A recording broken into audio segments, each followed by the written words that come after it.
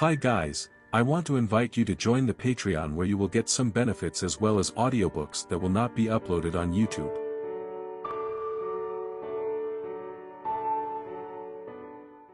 He kept enough distance between himself and the Black Zetsu so he could immediately back away in case there was danger. After running for what seemed like an entire day, they finally reached their destination. It was near the location where Konoha's borders lie with Iwa. Araki followed after Black Zetsu and entered a dark cave. His eyes widened in shock as he sensed something dangerous. This cave reeked of danger. The chakra he sensed right now, it was so sinister and dense that it was nothing that he had sensed before. Moreover, it made his senses, forcing him to run away. Not even Kurama could accomplish that feat. It was like he stood no chance against this person. Just who is he? Who is this person waiting for me? As Araki kept walking, he eventually reached the end where he saw a huge statue and many hose pipes connected to an old man who had kept his eyes closed. The man was incredibly old as his hairs were utterly white and many wrinkles on his face. Araki found it surprising as he thought, this is the old man giving me such dangerous vibes. Just who is he? So, you are Hashirama's descendant, huh? Uchiha Madara speaks while carefully observing Araki through his chakra. Who are you, old man? Senju Araki asks with a straightforward tone. He wasn't going to underestimate this man who gave him such a dangerous feeling. Black Zetsu didn't mention it. Madara questioned Black Zetsu, who merely shrugged his shoulders and replied, I wasn't told to mention your identity. Very well. I am Uchiha Madara. I wonder if you have heard of me. There was a trace of a smile on the Uchiha Madara's old face. What did you just say? This information was far too much for Senju Araki's brain to handle. Chapter 33. Return to Konoha. I am Uchiha Madara. I wonder if you are aware of me. What did you just say? These words utterly shocked Senju Araki. He wondered whether he had heard wrongly or not. However, sometime later, he calmed down. There was no point in showing such reactions to Uchiha Madara. In fact, he needed to figure out just why he had been called here. You survived in the battle against my grandpa, huh? Araki asks while narrowing his eyes. I nearly died at that time. Even I was a little unsure of the result, but it seems to have worked out. Uchiha Madara then shook his head. He asks Araki with a neutral voice, what are your views on the current shinobi system? Shinobi system? I don't have any great views on it. I just think that shinobi cannot let people live in peace. It's like they are tortured when they see that people are peacefully living their lives. Araki replies to Madara while carefully gazing at him. Looks like you don't have the same naive ideas as Hashirama. This was all I needed to know. Madara then turned to Black Zetsu before saying to him, take him away. No, wait, before you leave. A sealess wood clone of Madara appeared. How about you have a fight against me? The wood clone of Madara spoke before staring at Araki. For some time, Araki's eyes remained wide since he couldn't believe that Madara Uchiha was using wood release. After some time, he shook his head as he raised his hand. If it was any clone other than wood, I would have been helpless against it. But since it's a wood clone, I just need to do this. The chakra released from his fingertips reached Madara's wood clone. As soon as it hits the wood clone's eyes widened. The chakra inside it was slowly transforming. Before he even realized it, the wood clone had turned into a huge tree. Your control over the wood release is quite magnificent. I thought none other than Hashirama would be able to do that. I didn't think I would ever use this skill since I am the only one with the wood release.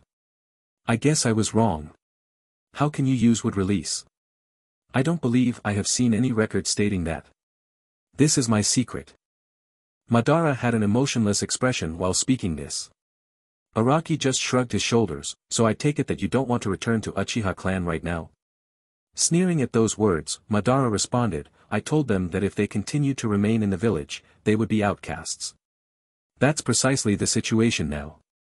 Since they did not heed my words, I won't be returning to that clan. Araki then turned around, all right then, I will take my leave now. There isn't anything left for me to hear, right? Seeing Madara shake his head, Araki didn't hesitate in leaving. After he left, Black Zetsu looked at Madara and asks him, Madara-sama, wasn't that too risky? Showing him that you are alive and also the ghetto statue behind you. Black Zetsu, you do not understand it, do you? He is the grandson of Hashirama. Moreover, his skill over wood release doesn't seem to be any less than that of Hashirama. It's just that his age is limiting his power right now. Even if I don't like it, he will play a huge role in my future plans. I need to know his thoughts and adapt accordingly. Besides, I have not given him any idea about my plans for this shinobi world. Currently, he believes that I, Uchiha Madara, wish to meet him because of his lineage. Well, he isn't wrong if he thinks that. Looks like I can look forward to something after I revive. As if deciding something, he says to Black Zetsu, we will change our plans now. You will now be going to aim. Yes, Madara-sama. Also meet that snake from Konoha, you should know what to do with that snake. Yes, Madara-sama. Just give him a few cells of Hashirama Senju and allow him to experiment. With his personality, he will definitely experiment it on several people just to confirm his hypothesis. Well Senju Araki, for how long you can dance? How long can you entertain me? Madara asked this question which drifted into the wind. Senju Araki was indeed thinking about his conversation with Uchiha Madara. That man, even though he was at the end of his life, his aura still seemed very strong. He wondered what Kurama would say when he finds out that Araki met up with Uchiha Madara. Maybe Kurama would want to crush Madara to pieces. However, from what he sensed, Uchiha Madara's life force was nearly over. There shouldn't be something he can do about his remaining life force, right? Though he was curious about the reason why Black Zetsu roaming around and collecting intel for Uchiha Madara, he thought it was probably because Madara was indeed planning something. He let out a sigh and wondered, if I had fought him there, would I have survived? From what it seemed like, Uchiha Madara could have controlled that giant statue to attack me. Well, even if he has some plans, he can't live any longer than 10 or so years. I should remain cautious about his plans though. He spent the whole day running towards Konoha. Other than Kushina, nobody really found out that he wasn't in the area. It was because Araki had a history of training very hard and then sleeping at the same location. Currently, Hatake Sakumo, Uchiha Mikoto, Uchiha Fukaku and some other high-ranking ninja were returning to Konoha. It seems that everything at the borders had finally stabilized and they could leave the situation on another commanding general. Uchiha Mikoto remembered the contents of the letter sent by her father. He mentioned that her little brother might have to fight against someone from the Senju clan. They were waiting for her to arrive before starting the fight against that Senju clan member. A similar letter had been received by Uchiha Fugaku, just that it sounded a lot more formal than Mikoto's letter. He had a look of indifference as he found out the shinobi he would be seeing the fight of an 8-year-old Senju clan member. If this Senju clan member manages to defeat a lot of Uchiha clan members, there was a chance that Uchiha Kazuma would suck up his pride and let Fugaku handle the situation. This would be an excellent chance to increase his prestige within the Uchiha clan. That way, he can be the next Uchiha clan head without any issues. Meanwhile, Mikoto was a bit curious to meet this Senju clan member. From what her father had written in the letter, it seems that Senju Araki was the current head of the Senju clan. She was aware that Senju Tsunade still lived. Although she was roaming the lands, drinking and wasting her life away, she was still the eldest Senju clan member. Moreover, as one of the 3 Sanins, her might had been proved already. To think the next clan head of the Senju clan would be a child instead of Senju Tsunade. It made her shake her head and sigh. Just how the mighty Senju clan had fallen. Chapter 34. Senju Araki vs Uchiha Clan Descendants 1. It had been a few days since Araki met up with Uchiha Madara. Currently, he was having a pleasant conversation with Kushina while walking towards the Uchiha clan district. He didn't want to split up from her and didn't plan to hide the fact that he would be cooperating with the Uchiha clan. Kushina continued to talk with him while they traveled to the Uchiha clan district. Kurama wasn't pleased when he heard that they would be going to Uchiha clan district. However, knowing that Araki would be beating these detestable Uchihas, he had an excited expression. He planned on enjoying the show of those damned Uchihas being beaten by a mere kid. Moreover, a Senju kid. Talking like that, they soon reached the Uchiha clan district. Many Uchiha clan members saw Araki enter the district, but no one stopped him. They all held a challenging grin on their faces. It seemed that each one was excited to show what they were made of. Kurama snickered upon seeing the proud looks on the faces of these Uchiha clan members. After having walked for some time, they finally reached the place. Araki noticed a large platform on which Uchiha Kazuma was standing. He turned towards Araki and then towards Kushina before frowning a little. Is this Uzumaki Kushina? Is she going to take part in this competition? Others might not be aware of the secret information, but he was well aware that Kushina was the Kyuubi's Jinchuriki. Moreover, there was a rumor spreading in the elemental nations that a young boy with Mokyuten and a young Jinchuriki had heavily damaged the three great villages' forces. Upon Uchiha Kazuma's question, Araki shook his head. No, I will be the one to fight. She will just watch the fight. Very well, then. I heard from the Hokage that you are 8-year-old. There are only a few 8-year-old Uchiha kids. I wanted to ask if you would be fine with an older opponent. Uchiha Kazuma stated while staring at Araki. With an indifferent look on his face, as long as they are only a few years older than me. Very well, that's acceptable. Uchiha Kazuma stated before turning towards the Uchiha clan members. Everyone, this boy before you is Senju Araki. He has inherited the wood release of Senju Hashirama, the first Hokage of Konoha. You have already heard the details of the deal. As long as you bring him down, you would be bringing honor to the Uchiha clan.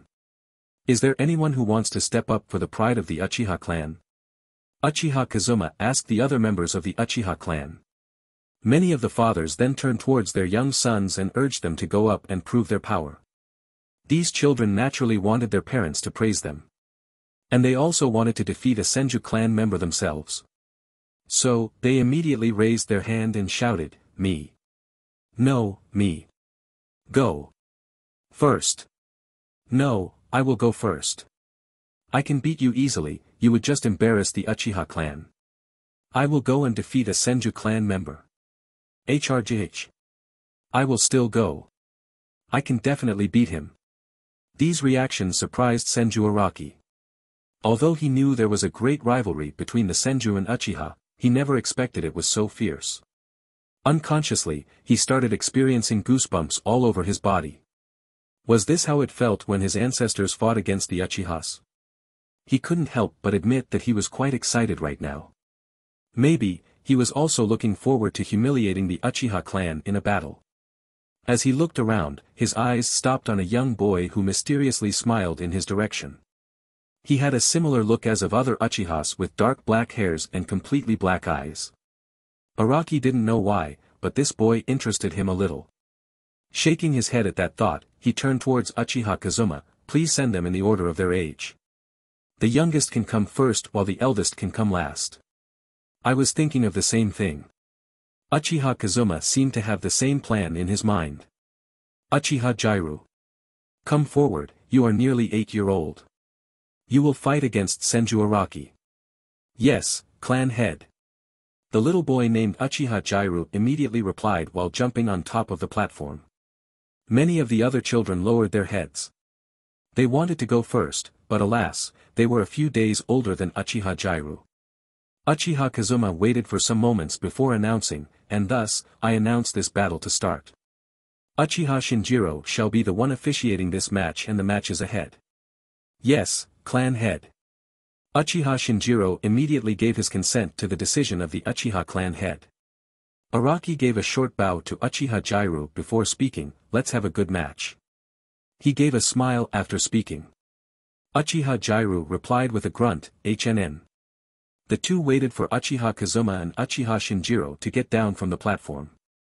Uchiha Jairu immediately started making some hand seals after Uchiha Kazuma, and Uchiha Shinjiro gets down from the platform. This was the standard technique of the Uchiha clan. Fire release, Great Fireball Jutsu. The first jutsu Uchiha Jairu decides to use was the Great Fireball Jutsu. Araki was a little caught off guard at why this guy used an elemental jutsu so quick in the combat. But, he responded immediately by using one seal and saying, Water Release, Water Wall Jutsu. He controlled the moisture in the air and created a wall of water in front of his body. This level of control over water chakra did not escape Uchiha Kazuma's eyes. A smile appeared on his lips as he thought in his head, it seems that this kid doesn't just have Senju Hashirama's bloodline, He even has the control over the water like Senju Tobirama. Quite the monstrous potential. The other Uchihas were using their Sharingan to copy any techniques which were going to be used by Araki. Araki didn't wait for Uchiha Jiryu to attack at this time and moved faster. Pulling out his sword from the sheath while running towards Uchiha Jiryu, who had pulled out a kunai before charging at Araki. Araki didn't even need to think about what he should do against such a frontal attack. He raised his sword and attacked the kunai in his hand. The kunai was hit with such force that it slipped out of Uchiha Jiryu's weak grip. After the kunai slipped away from Uchiha Jiryu's slip, he thrust the sword right near Uchiha Jiryu's throat. "Admit defeat right now," or he said while showing off his full killing intent. Uchiha Jiryu showed off a frightened look, and he backed away because of that burst of killing intent. As if his interest had waned, Araki turned towards the other Uchiha clan members while pointing his sword at them. "Next one. This idiot." Entire Uchiha clan seemed to blow up at Senju Araki. They couldn't believe that a Senju clan would dare to utter such words with that indifferent and arrogant look. Kushina felt a little weird while she stood near the angered Uchiha clan.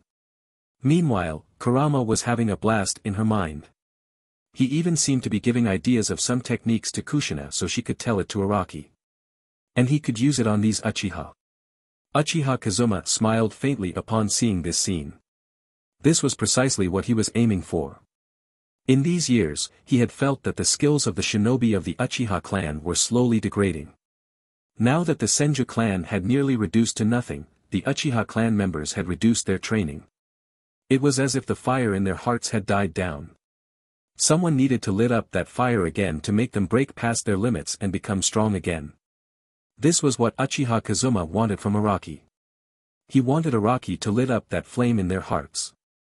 Chapter 35. Senju Araki vs Uchiha Clan Descendants 2. After having lit up a flame in the hearts of Uchiha clan members, Araki waited for his next contestant. It was someone by the name of Uchiha Genryu. Uchiha Shinjiro stepped on the platform before announcing, "Are both contestants ready?" Araki and Genryu nodded in return. The battle between Senju Araki and Uchiha Genryu start. Uchiha Shinjiro used the body flicker technique to leave the platform.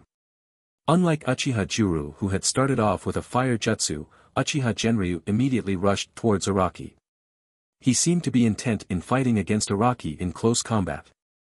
Araki sighed at his frontal attack. He didn't even think of confronting this attack. He remained standing at the same position as if waiting for Uchiha Genryu to arrive. Just when Uchiha Genryu was in front of him, he pulled out his kunai and planned on attacking Araki's throat. Araki casually sidestepped and dodged Genryu. Genryu stumbled a little as he wanted to change his direction immediately. Upon seeing the opportunity, Araki stepped forwards and gave him a strong kick on his gut. The kick was so strong that Genryu felt as if his innards had rearranged a little. He held his stomach and fell on the ground, coughing up a mixture of blood and saliva. Araki stared at Genryu and said, "Was that all?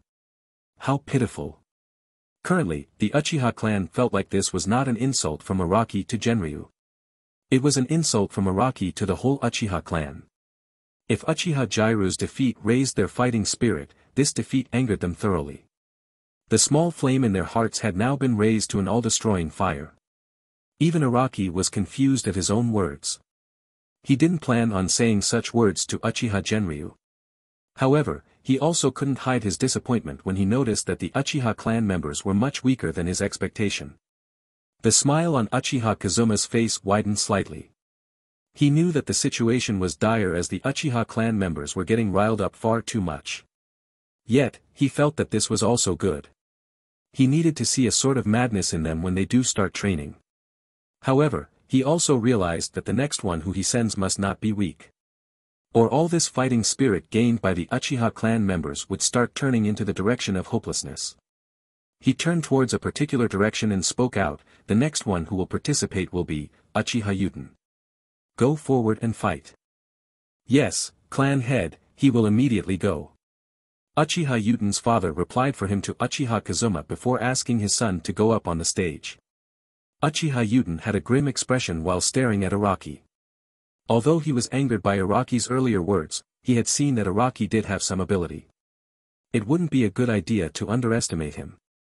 Uchiha Yuten closed his eyes for some time before reopening them with crimson eyes and two tomos revolving in them. Araki was a little surprised and guessed that Uchiha Kazuma probably sent him to retrieve some prestige back for the Uchiha clan. It was also the first time Araki would be fighting against the Sharingan. He couldn't help but feel that he was delighted. Meanwhile, inside of Kushina's head, she heard a loud growl from Kurama as he shouted, "That Sharingan! Eliminate that guy! Poke his eyes! Those eyes!" She really found his voice disturbing and cut off their mental connection for some time. Uchiha Yuten pulled out two kunai. He stepped forward while cautiously gazing at Araki's face. Even though he was coming closer, he seemed to have no intention of attacking. Araki was a little curious about what this guy was doing. Did Yuten want him to make the first move? He internally shrugged and decided to be the first one to charge. Yuten cautiously stared at Araki very cautiously and immediately moved once Araki was in his range. He easily dodged Araki's thrust and a diagonal slash following it. It was like Yuten could see what moves he was going to do next. Yuten immediately stepped forward and slashed Araki's arm.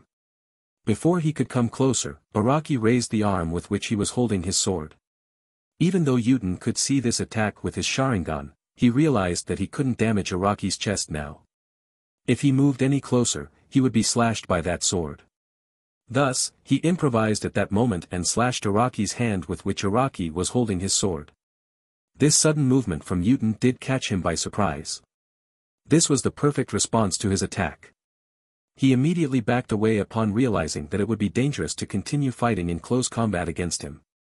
Well, he could use the complicated moves of Uzumaki Kenjutsu style, but he didn't want to give away techniques to the spying eyes of the Uchiha clan. The Uchiha clan members who had awakened their Sharingan were staring at him in the hopes of copying his fighting style or techniques. After having backed away and created a bit of distance, the Uchiha clan members standing around the platform saw it as their first win against Senju Araki. To have forced Senju Araki to back away was already good enough. "Great, Yuten. Now go and defeat him." His father gave his command. However, Uchiha Yuten didn't move. It seemed that he was still keen on letting Senju Araki move first rather than attack. "You are simply countering my moves after foreseeing them with your Sharingan. I admit, these are quite the powerful eyes you have there. But I know the weakness of your eyes." "What?" Although surprised, Uchiha Yuten did not lose his cool. Once again, Araki rushed at Uchiha Yuten. This time, he was even faster than before. Uchiha Yuten snorted in his mind. Did Araki think he could go fast enough at a speed at which Uchiha Yuten wouldn't be able to avoid his attack? He parried Araki's slash and rushed forward to attack him when suddenly, he noticed the smile on Araki's face widening. It was at that moment, Uchiha Yuten noticed. A wood clone behind his own body, the kunai held by the wood clone was placed against the back of Uchiha Yuten's throat. The fight had come to an end with this move from Araki. The entire Uchiha clan remained stunned for a moment before they lowered their heads in disappointment. Just when they felt Uchiha Yuten could redeem the clan, he had to lose in such an anticlimactic manner. Perhaps they were too hopeful. However, they were curious about who will fight next. Mikoto Uchiha was standing near her father's side. She looked ready to step on the platform to defeat Araki. Knowing what his daughter was thinking, Uchiha Kazuma placed a hand over her shoulder while telling her, "Remain calm, I have another fighter for him. Kashiro, you are up now." Uchiha Kazuma says to his younger son. "HNN, it's finally my turn, huh?" Uchiha Kashiro though said with an emotionless voice, he couldn't hide the smile on his face. Uchiha Mikoto was a little worried about her younger brother fighting against Senju Araki.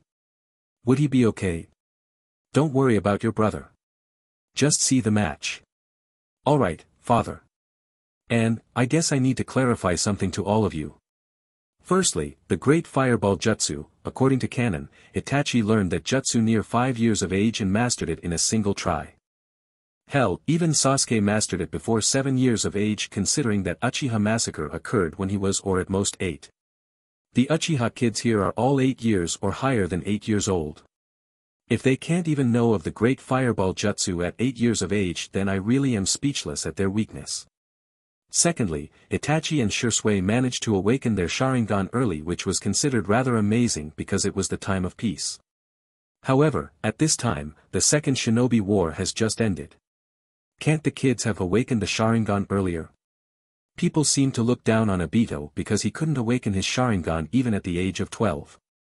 Doesn't that mean it is awakened significantly earlier? I have simply kept the facts in my mind. Chapter 36. Senju Araki vs Uchiha Kashiro. The fourth match was between Senju Araki and Uchiha Kashiro. Both seemed to be similar in terms of age. Actually, Uchiha Kashiro seemed to be a little older than Senju Araki. Possibly by a few months. Anyway, the two seemed to observe each other somewhat cautiously. It was Uchiha Kashiro who moved first. He was holding his own sword, although it was a little short compared to Araki's sword. Araki took his stance as well and prepared to counter Uchiha Kashiro.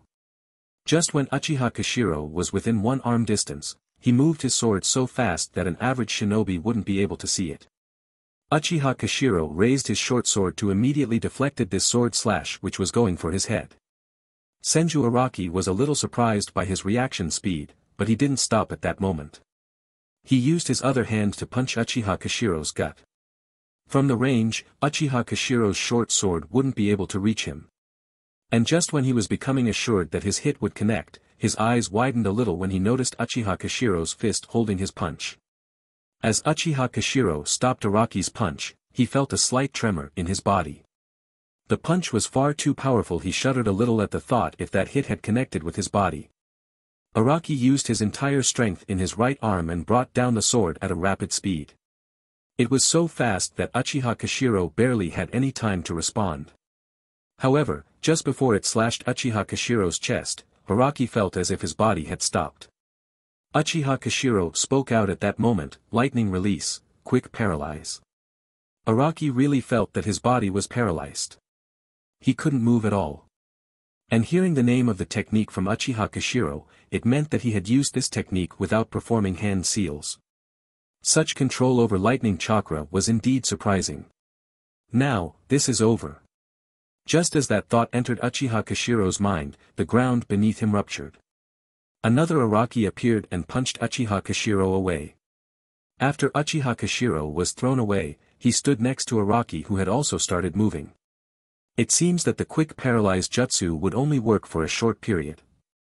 That was pretty good, he honestly admitted while looking at Uchiha Kashiro. In turn, Uchiha Kashiro simply grunted. He didn't think this guy would perform a sealess would clone in that situation. It seemed he couldn't be defeated that quickly after all. Uchiha Kashiro sheathed his sword and started making quick hand seals. His speed was so fast that Araki was barely able to keep up with his eyes. Lightning release, lightning hound. A hound of lightning was formed, and it attacked Senju Araki. Araki didn't move at all. Instead, his wood clone did. His wood clone moved a bit ahead and used earth release, earth wall jutsu. The wood clone raised a wall of earth in front of Araki. The lightning hound crashed against the wall and dispersed. Just when Uchiha Kashiro was about to move, he suddenly felt a kunai blade hitting his back. His eyes narrowed slightly as he understood what happened. He noticed that Senju Araki was right behind himself and a hole near his position. However, he didn't despair at this moment. In fact, it was Senju Araki whose eyes widened when he felt his kunai passing through Uchiha Kashiro. He felt a strong bolt of lightning coursing through his body. While he was electrocuted, he thought in his head, I see, that was a lightning shadow clone. Uchiha Kashiro was suddenly behind Senju Araki's body. Just as he was about to slash Araki's body, he was suddenly stabbed by two wooden spears which pierced his stomach. However, he wasn't going to go down without a fight, so he managed to stab Araki's hand while he was falling on the ground. The hand which he stabbed was the hand with which Araki held his sword. Feeling such pain, Araki couldn't help but release his grip on his sword. Araki used that opportunity to jump backwards and create some distance between himself and Uchiha Kashiro. By now, Uchiha Kashiro managed to deal with the wood spears piercing his stomach. He was losing a lot of blood, so he decided to end it quickly. He made a single hand seal and shouted, Fire release, Great Fireball Jutsu. Unlike the Great Fireball Jutsu from Uchiha Jiryu, this was indeed a colossal fireball. Even though it hadn't reached his position, Araki did feel the heat from this jutsu. He used a single-hand seal and shouted, "Water release, raging waves." Araki released a considerable amount of water from his mouth, which was enough to counter the great fireball jutsu. The steam covered the whole platform. Now, the Uchiha clan members and Kushina couldn't see what was going on the platform. They merely heard some sounds which sounded as if they were running.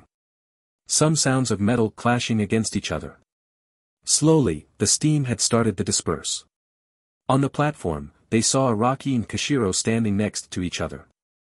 Araki's kunai which he was holding with his left hand was placed against Kashiro's throat. While, Kashiro's short sword was placed against Araki's left side of the chest, directly in front of his heart.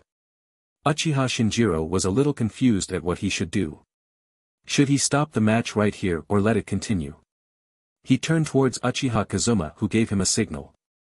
This match ends as a draw. Both sides should lower their weapons now. Both Araki and Kashiro ched at this decision. It seemed like they were disappointed that this match ended as a draw. Kashiro started thinking deeply, he got lucky. If I had used my 3-tomo Sharingan, he would have definitely lost. Araki was also thinking in his head, I could have ended this fight much earlier by sending 50 wood clones to fight him.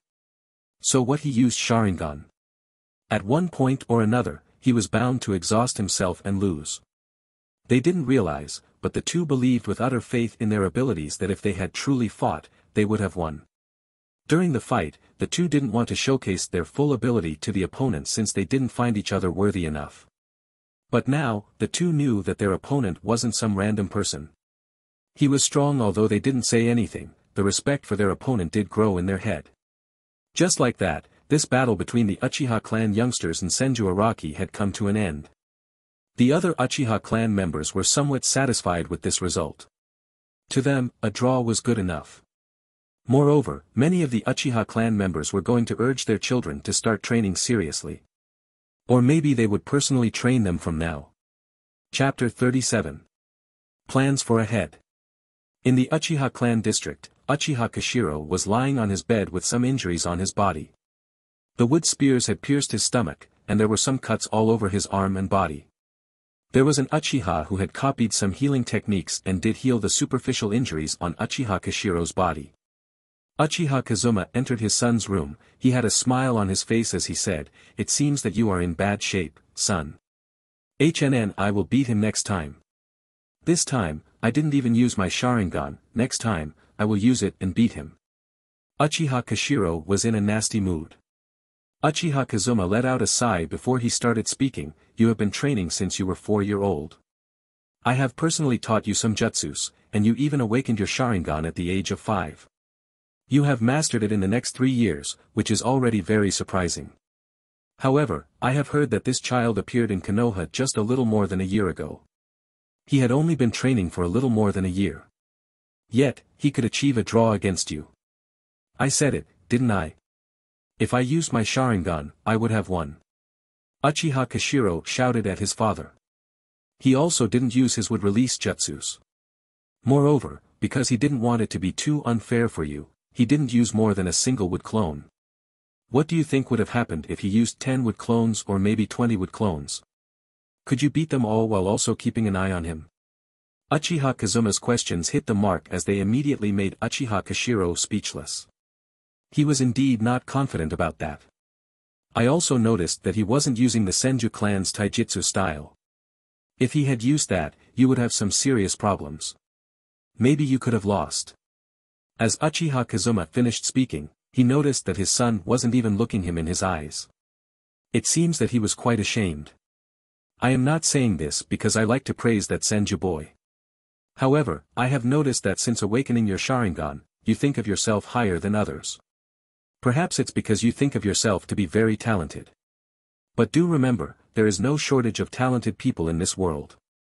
If you don't survive, it doesn't matter jack if you are talented or not. Uchiha Kazuma stood up as he finished lecturing his son. All right. Uchiha Kashiro let out these words with some reluctance and saw his father leave the room.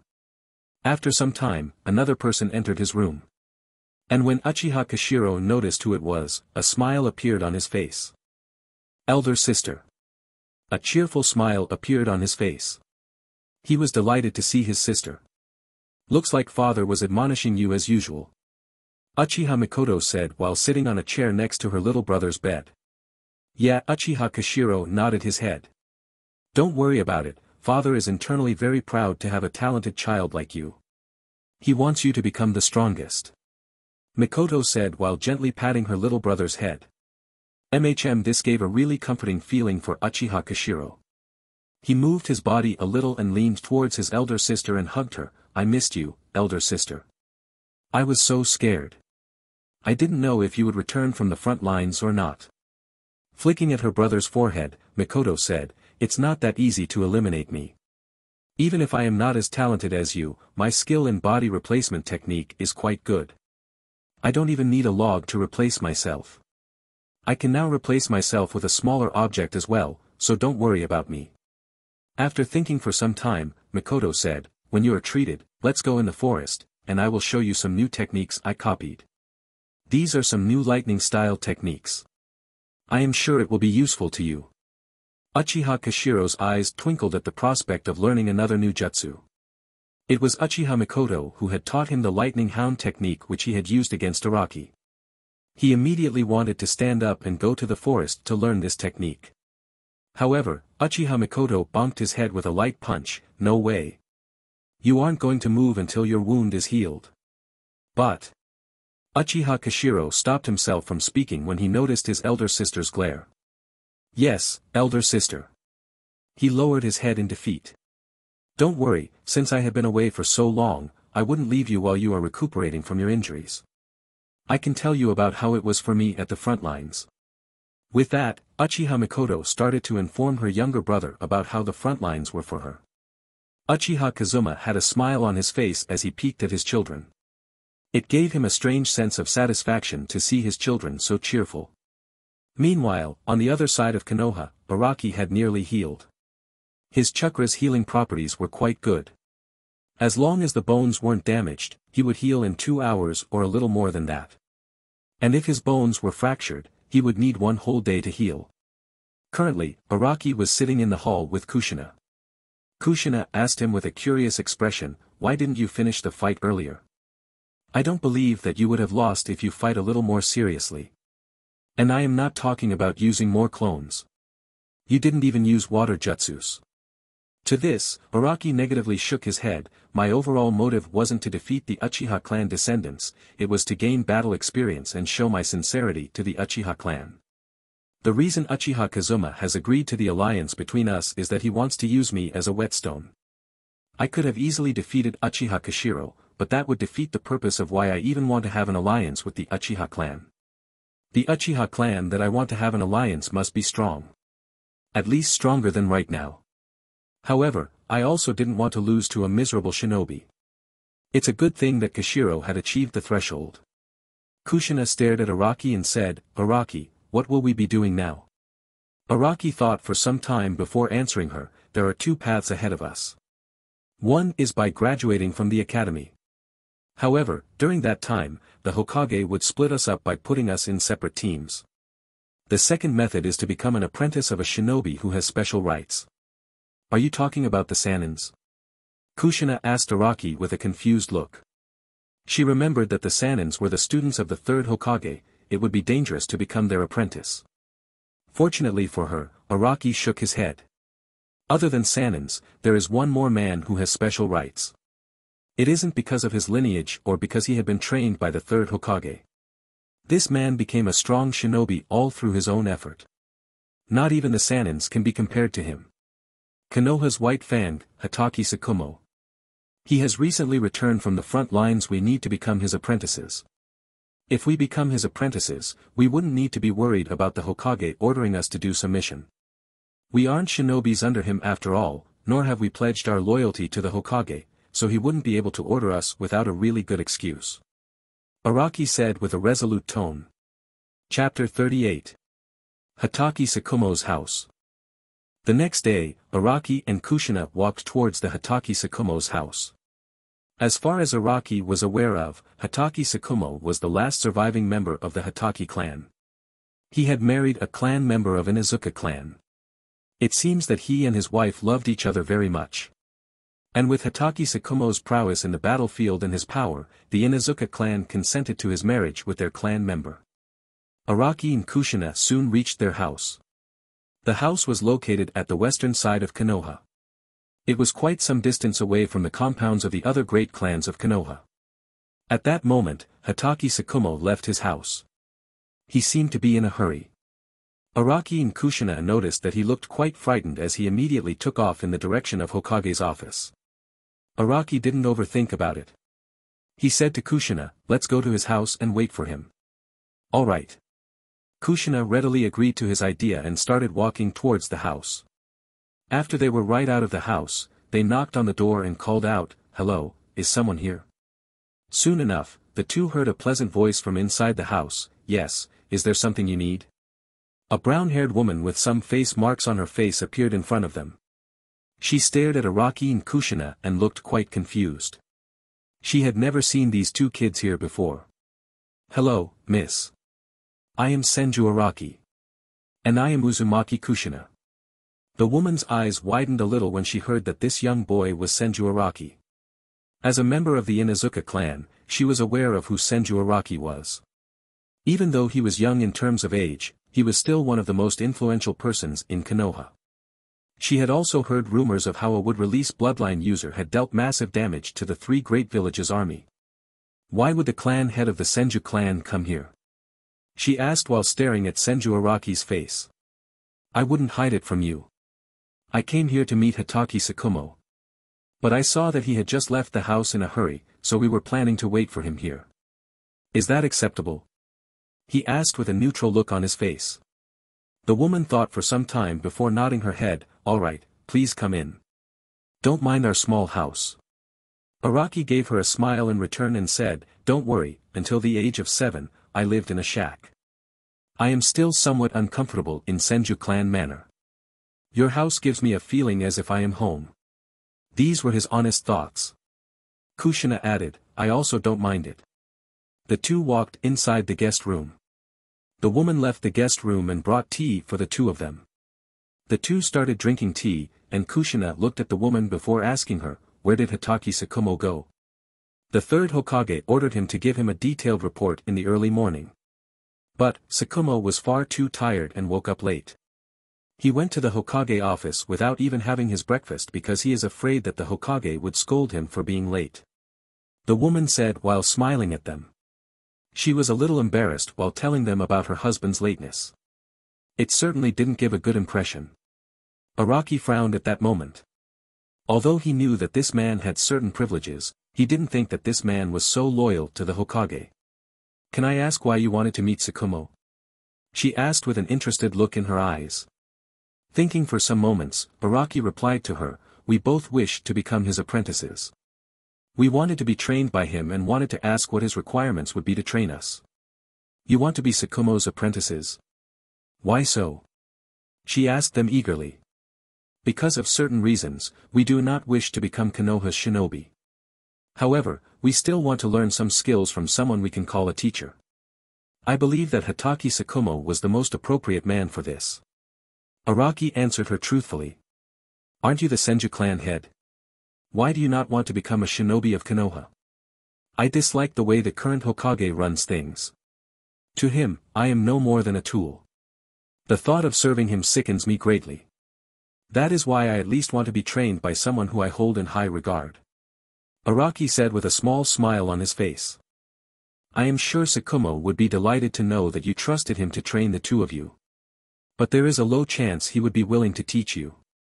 He is rarely free from his missions." After all, from her tone, Araki got the feeling that the Hokage kept Tsukumo so busy that he wasn't able to spend enough time with his wife.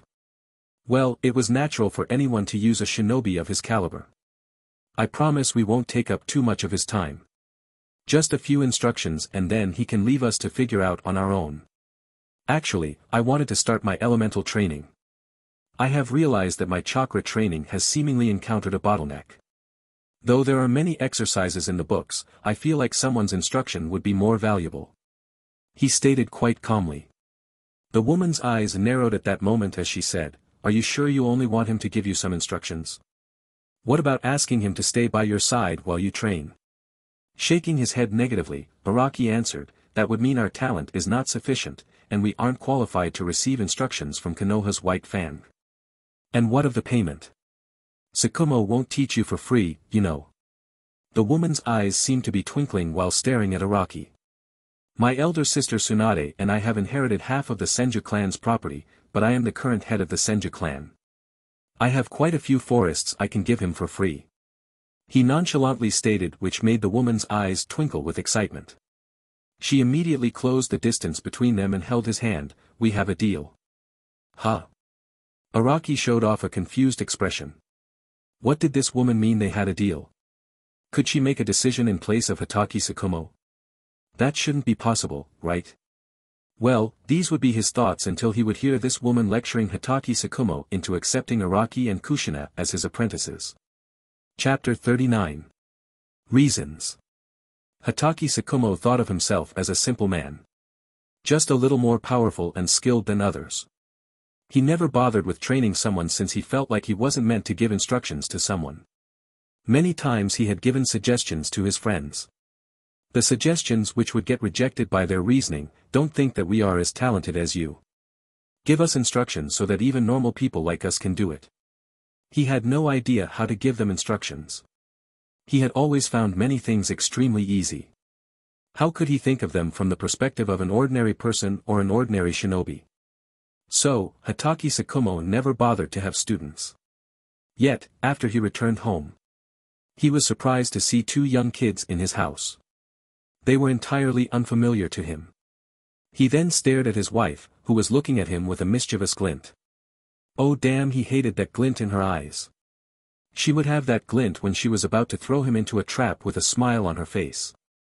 The two went to their own personal room before his wife told him about what she had talked with Araki and Kushina.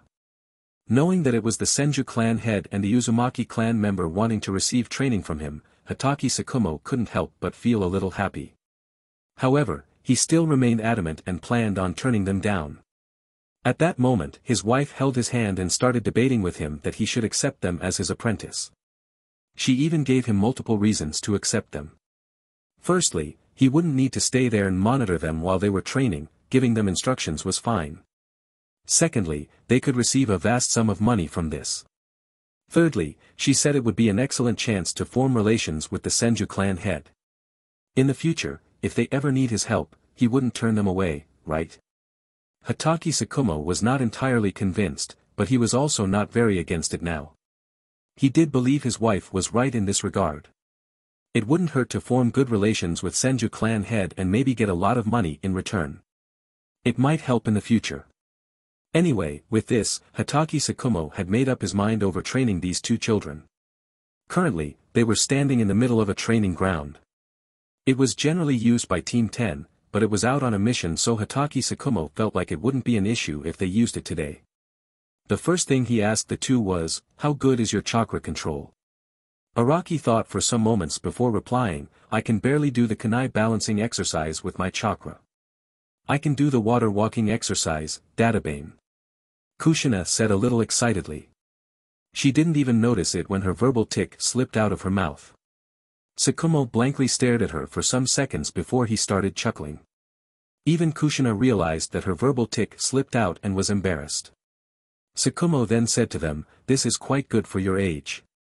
But, before we start, I want to ask you the reason why you don't want to become Konoha Shinobi. Depending on the reason, I might not teach you no matter how much you pay me. Araki blankly stared at Hatake Tsukumo before facing Kushina. He gave her a silent nod and said, all right, I will tell you of our reason. Frankly speaking, I am quite disgusted at the mere thought of serving Konoha. Their actions have been nothing but hypocritical and seem to mock the efforts of my grandfather. Taking the orders from the third Hokage would be a humiliation. Hatake Tsukumo's eyes widened when he heard Araki's tone, which was filled with disgust and hate for the third Hokage. He was curious about the reason why Araki would hate the third Hokage. Hatake Tsukumo, I am sure you have heard of the news about Uzushio's destruction. Naturally, Hatake Tsukumo was aware of it. He knew that this village was Konoha's greatest ally. He even wanted to take a few thousand shinobi from the battlefield and to go and assist Uzushio. However, the Hokage ordered him to stay put. The Hokage gave the reason that he didn't want his shinobi to put their life on the line for Uzushio. He also mentioned that Uzushio was beyond saving, so Tsukumo must not think about it too much. At that time, Tsukumo did believe his words and didn't overthink about it. And sometime later, another small-scale battle broke out on the borders, and he was busy with those matters again. It had been quite some time since someone mentioned the Uzushio's destruction to him. Araki, though wasn't finished speaking, he continued with a grave tone, maybe you aren't aware of it, but do you know, there are special seals placed around Uzushio to misdirect someone and prevent them from reaching the island. Only a few people in the world were aware of the secret passage between the seals. And, I highly suspect that it was Konoha who gave the passage to the 3 great villages. Do you have evidence about this claim? Hatake Tsukumo naturally wouldn't believe the words from Araki's mouth. Araki shook his head and replied, currently I don't. But, I do not need evidence to remain cautious of Konoha, do I? Do you find my reason acceptable now? Hatake Tsukumo thought for some time before nodding, all right. If this is your reason, then it's all the more reason for me to not leave you alone. At the very least, I will make sure you don't harm Konoha. Araki and Kushina nod their heads.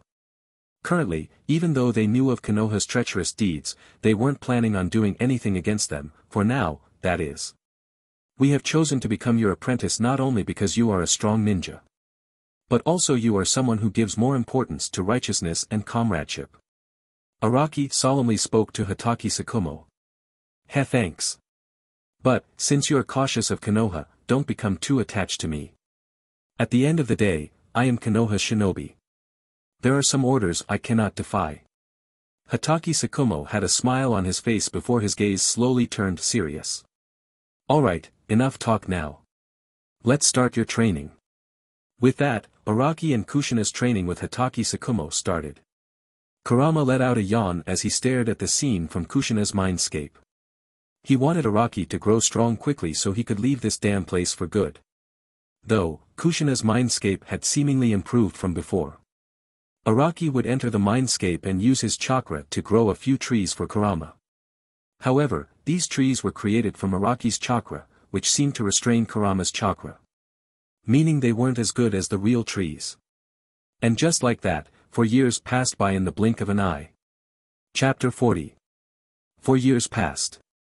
In these next 4 years, Kushina and Araki mainly focused on training. Occasionally, Araki would go to some villages near Konoha, where he would ask the Uzumaki clan members to go to the Land of Waves. Right now, 200 or so members of the Uzumaki clan lived in the Senju clan manor while the 1800 or so Uzumaki clan members lived in the Land of Waves under the family name Samazaki. The Uzumaki clan members living in the Senju clan manor had been given the surname of Senju. When the Hokage had asked about the reason, Araki indifferently stated that he was going to be adopting them into the Senju clan. The Hokage was curious about these people who had been adopted into the Senju clan. However, he couldn't investigate them without a good reason. After all, even the head of the village couldn't interfere with the respective clan matters. The Uchiha clan had also started to express their support for the Senju clan in the meetings, so it was next to impossible for Hokage to make his move against the Senju clan manor. However, Danzo wasn't like the third Hokage. He didn't dare to make his move against the Senju clan for an entire year, but, after the passage of that 1 year, he did send some of his shinobi to kidnap the Senju clan members because he felt that they were quite weird. A chakra sensor under him had informed him that all these Senju clan members seemed to possess immense chakra. Moreover, it still showed incredible signs of growth. He remained cautious as he always sent his shinobi when he knew that Araki and Kushina weren't in the village. However, many of his shinobi he sent to the Senju clan manor to kidnap some of these Senju clan never returned. The ones who did return informed him of what occurred.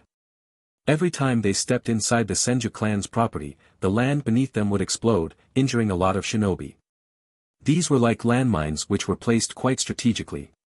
Sometimes, the shinobi would fall into some sort of pit and were able to get out because they didn't have the power to break the seal or knew the seal combination. These shinobi died by starvation in these pits. Kunai, shuriken, and all sorts of traps were placed. It was like, they were expecting a lot of intruders to attack them. Danzo had a headache as he couldn't understand how Araki could find such talented shinobi who could even keep of the village's ANBU forces. Many of the ANBU died before they even realized anything. The only ANBU members who survived were the ones who remained cautious and wanted to take action before looking at the entire situation first. Danzo now understood something else. This new Senju clan head had no mercy for Konoha. All his traps were designed to eliminate any intruders with no hint of mercy. Probably, even if the Hokage himself went to ask for the lives of these ANBU members, Araki would still deny him with a decisive tone. Even the Hokage was aware that many of his ANBU members died while infiltrating the Senju clan manor. However, he never raised this issue since he was aware that all the other clan heads would be in support of Senju clan's response. Moreover, the Senju clan was one of the founding clans of the village. Trying to infiltrate them was indeed deserving of death. But, this didn't mean he didn't hold any resentment over this fact. Another thing which angered him was how Kushina and Araki seemed to have avoided the academy entirely. They weren't even bothering to train in Konoha's academy to become Konoha's shinobi. Instead, they had become the apprentice of Hatake Sakumo. The Hokage knew of Hatake Sakumo's loyalty to Konoha. And he was also aware of his strength.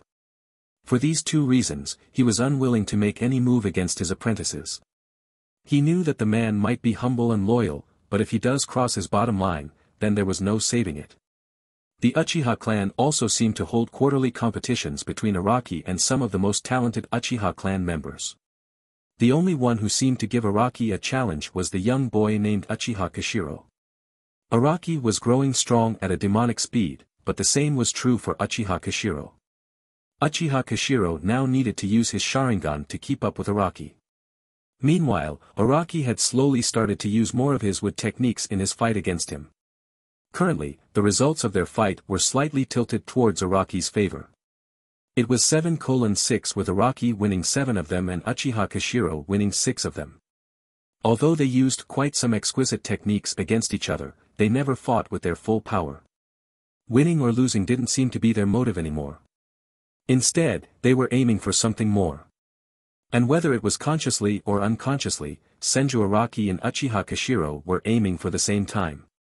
The news of how Senju Araki was fighting against the Uchiha clan members spread in the Konoha. Almost all the residents had heard of the stories of legendary battles between Senju Hashirama and Uchiha Madara. They felt slightly regretful that they weren't born in that era to witness the fights between the Senju and the Uchiha.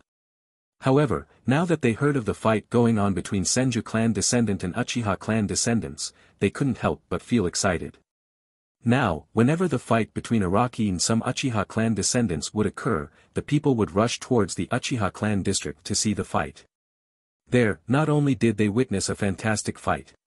The people also started to talk with the Uchiha clan members in the audience. They started to realize that although arrogant, the Uchiha clan members weren't bad people. In this manner, the reputation of the Uchiha clan among the people had started improving. Uchiha Kazuma was already satisfied with his gains. Now only have the Uchihas actively started their training, their reputation within the village was also improving. Moreover, he was also selling important information to Araki at a high rate. So, life was going good for him. However, this was not all that occurred in these 4 years. A new member had also joined Hatake Sakumo's family. It was his child by the name of Hatake Kakashi. Currently, Hatake Kakashi was only 2 years old. He had the same silvery hair as his father. Araki and Kushina would sometimes play with him. They would take him up on trees or show him some great sights. Poor Sakumo had to run after Araki and Kushina to ensure that Kakashi remained safe, or else, his wife would definitely create a few bumps on his head. Jiraiya had also returned to Konoha. He had even taken up an apprentice by the name of Namikaze Minato. Araki did hear of Minato's name a few times, as it seemed as if he was jumping the ranks quite quickly. He was already a Chunin ranked shinobi right now. He had no idea about what Orochimaru was doing, and frankly speaking, Araki wasn't that interested in the snake. And the information from the Uchiha, he had the idea of where his elder sister, Senju Tsunade, was roaming. It seemed that she was in a city near the capital of the Land of Fire. The name of the city was Fujigata. Chapter 41. Intruders. In these 4 years, Araki and Kushina had grown a lot. not just by their height or weight, but their growth and density of their chakra. Araki also felt that the power of his physique had improved with his age. He could heal quicker than before. And he realized he didn't even need to use hand seals to heal himself. Araki had learnt the Senju clan taijutsu style while Kushina had learnt the Uzumaki clan's taijutsu style. Their elemental training had been going great. It took Araki these 4 years to completely master his water and earth elements, consequently making his wood style even stronger. These days, he had started to work on the wind affinity. He found that the wind was the best element to enhance his taijutsu style significantly. It added a sense of fluidity in his taijutsu style. And currently, he had only succeeded in the leaf-cutting exercise of the wind chakra. He had a long way to go before mastering it. Kushina had mastered her water affinity with the use of shadow clones. She also had pretty good control over her wind chakra. However, she did prefer to use water chakra more. Right now, Araki was seated in the Senju clan manor with a faint smile over his lips. He was reading a paper stating that some foreign shinobi had entered Konoha as envoys to express their goodwill. Araki threw the paper away while saying, "Looks like they have finally come. They came quite a bit later than expected." He then called out for 10 or so Uzumaki clan members and ordered them to disable all seals. The Uzumaki clan members were confused by this order. They wondered why their leader had given them such an order. There was a teenager of age 16-year-old named Uzumaki Isao. He had a confused look on his face as he asked Araki, "Araki-sama, are you sure it would be alright to disable all the seals around the manor? Wouldn't someone use this opportunity to enter the manor?" To which, Araki shook his head and replied, "Nobody will know whether the seals around the manor have been disabled or not. I wonder if Danzo's men will dare to enter this manor after their unsuccessful attempts from before.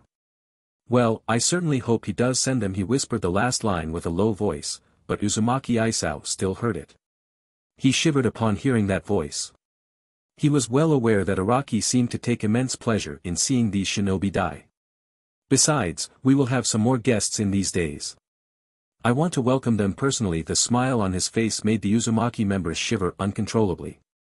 The last time Araki had handled the situation, the shinobi had ended up with multiple stakes in his body before they were burned. It was like Araki was letting them experience how melted metal felt in their body.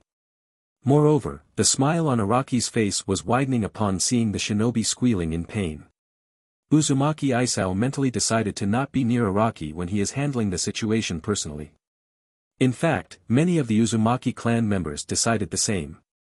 It was far too brutal for their tastes. With that, the Uzumaki clan disabled the seals.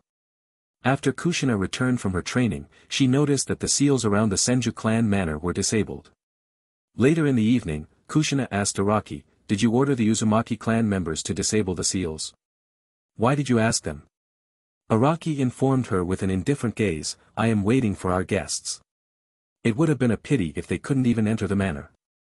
"Our guests? Do you mean someone from Uchiha clan?" Kushina asked him with a surprised look on her face. Araki though shook his head and responded, "Don't worry, you will know soon enough. They are quite near to the manor." Kushina showed off a puzzled look on her face. She used Kurama's negative emotions ability and sensed 5 unfamiliar chakra signatures of shinobi. All these 5 seemed to have some kind of wicked thought in their heart. However, it seemed to be nothing compared to what she felt from Araki. She could feel his negative feelings were explicitly directed at these 5 shinobi.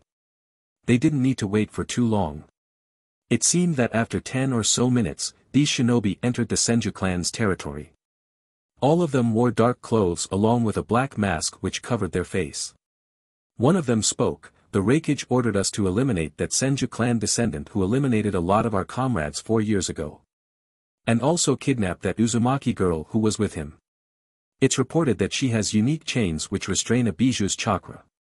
Alright, what will be our formation?" 2-2-1 sounds alright. Although these 2 may be kids, Reikage informed us that we must not underestimate them. One of them spoke with a grim look. They continued to remain outside the Senju clan manor and were running around it as if trying to find Araki and Kushina's position from the windows. They soon found Araki and Kushina in a room west of the Senju clan manor. All 5 immediately gathered after finding them. Araki and Kushina were seemingly sleeping from what they saw outside the window. However, just to be cautious, they threw a smoke bomb inside the room. The smoke released from these bombs caused even a Jounin-ranked shinobi to faint. This should be enough. With that, they took some sort of pills which was an antidote for this smoke, and two of these shinobi entered Araki's room. The first thing they did was stab Araki's stomach while he was sleeping. After that, another one picked up Kushina's body and left immediately. However, these two shinobi who had entered Araki's room were shocked to find that their comrades were missing. They noticed some leaves were falling and looked up. There they saw their comrades tied by thick vines and raised above the ground. The vines were tightening around their body. The two shinobi immediately moved and cut apart those vines with their swords and kunai enhanced by lightning and wind chakra respectively. Their three comrades gracefully landed on the ground. "Let's leave, we have accomplished our objective." One of them spoke to his comrades. This place was far too strange. He had a bad feeling the longer he stayed here. "Oi, why are you returning so early? I have still not given you a warm welcome in the Senju clan manner." They heard an amused voice from above. They unconsciously raised their heads and noticed Senju Araki seated there with a cold yet humorous look in his eyes. The smoke inside Araki's room cleared away, and a piece of stabbed wood revealed itself in place of Araki. Unconsciously, they all gulped down a mouthful of saliva as they realized that they had jumped into a trap. The kushina on the person's shoulder dispersed in a cloud of smoke. The rakage really likes to court death. He probably has some sort of fetish with it by now. Don't you agree? He gave them a pleasant smile which made them shiver unconsciously. The Kumo shinobi looked around and noticed there was no one around. If it was a trap, there was a possibility that other shinobi from Konoha could be on standby before they attack.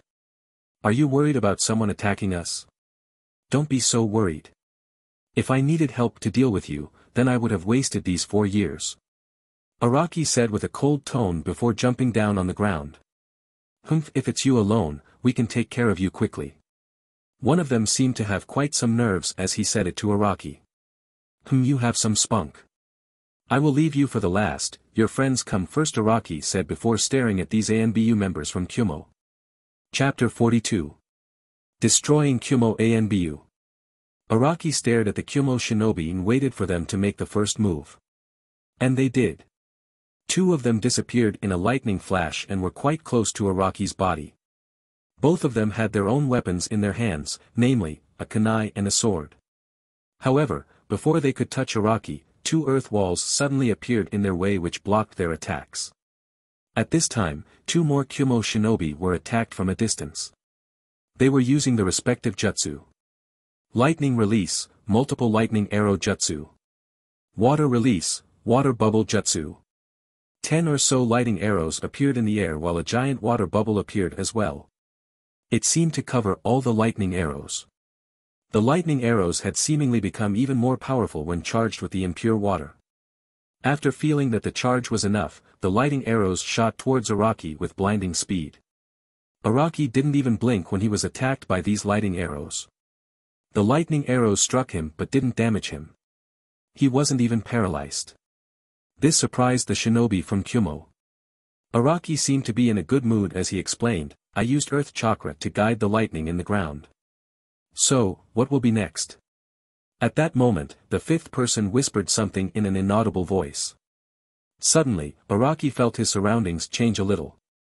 He saw a fearful snake appearing in front of himself while charging at him with a quick speed.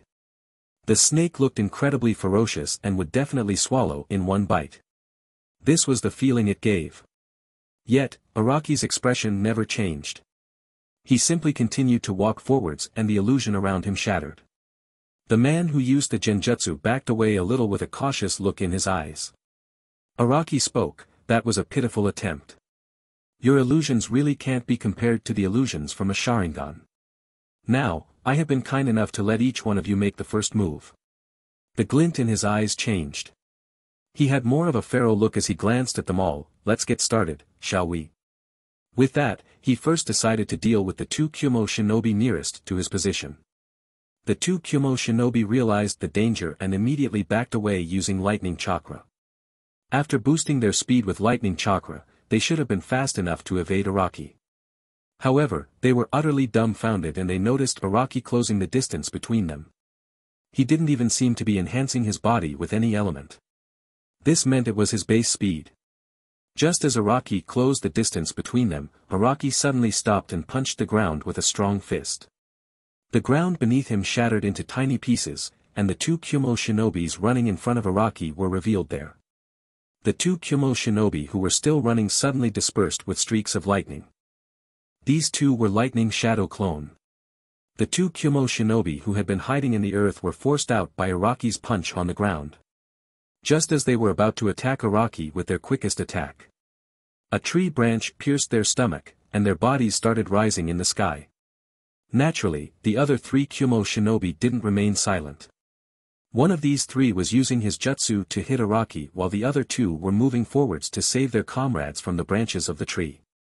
Earth Style, Earth Punch Jutsu. The earth near the Kumo Shinobi's feet crumbled before it turned into an earth punch. The earth punch launched itself towards Araki's position. A water wall appeared to block the earth punch. The eyes of the Kumo Shinobi widened because there was no water around them, and they hadn't even seen Araki performing any hand seals. Meanwhile, the two Kumo Shinobis who were jumping towards the tree which held their comrades captive suddenly noticed they had been attacked by some wooden spears. Noticing that 20 or so wooden spears were coming towards them, the two Kumo Shinobis tried to control their body in the air to some extent to dodge some of them. Well, they were successful in that regard. Only a hand or leg was pierced. The Kumo Shinobi managed to keep these wood spears from hitting any of their vital points. However, Araki smirked at this moment. He raised his hand towards these Kumo Shinobi who had been pierced by his wood spears. He suddenly clenched his fist and muttered, "Expand." The wood spears, which had pierced their arms or legs suddenly expanded.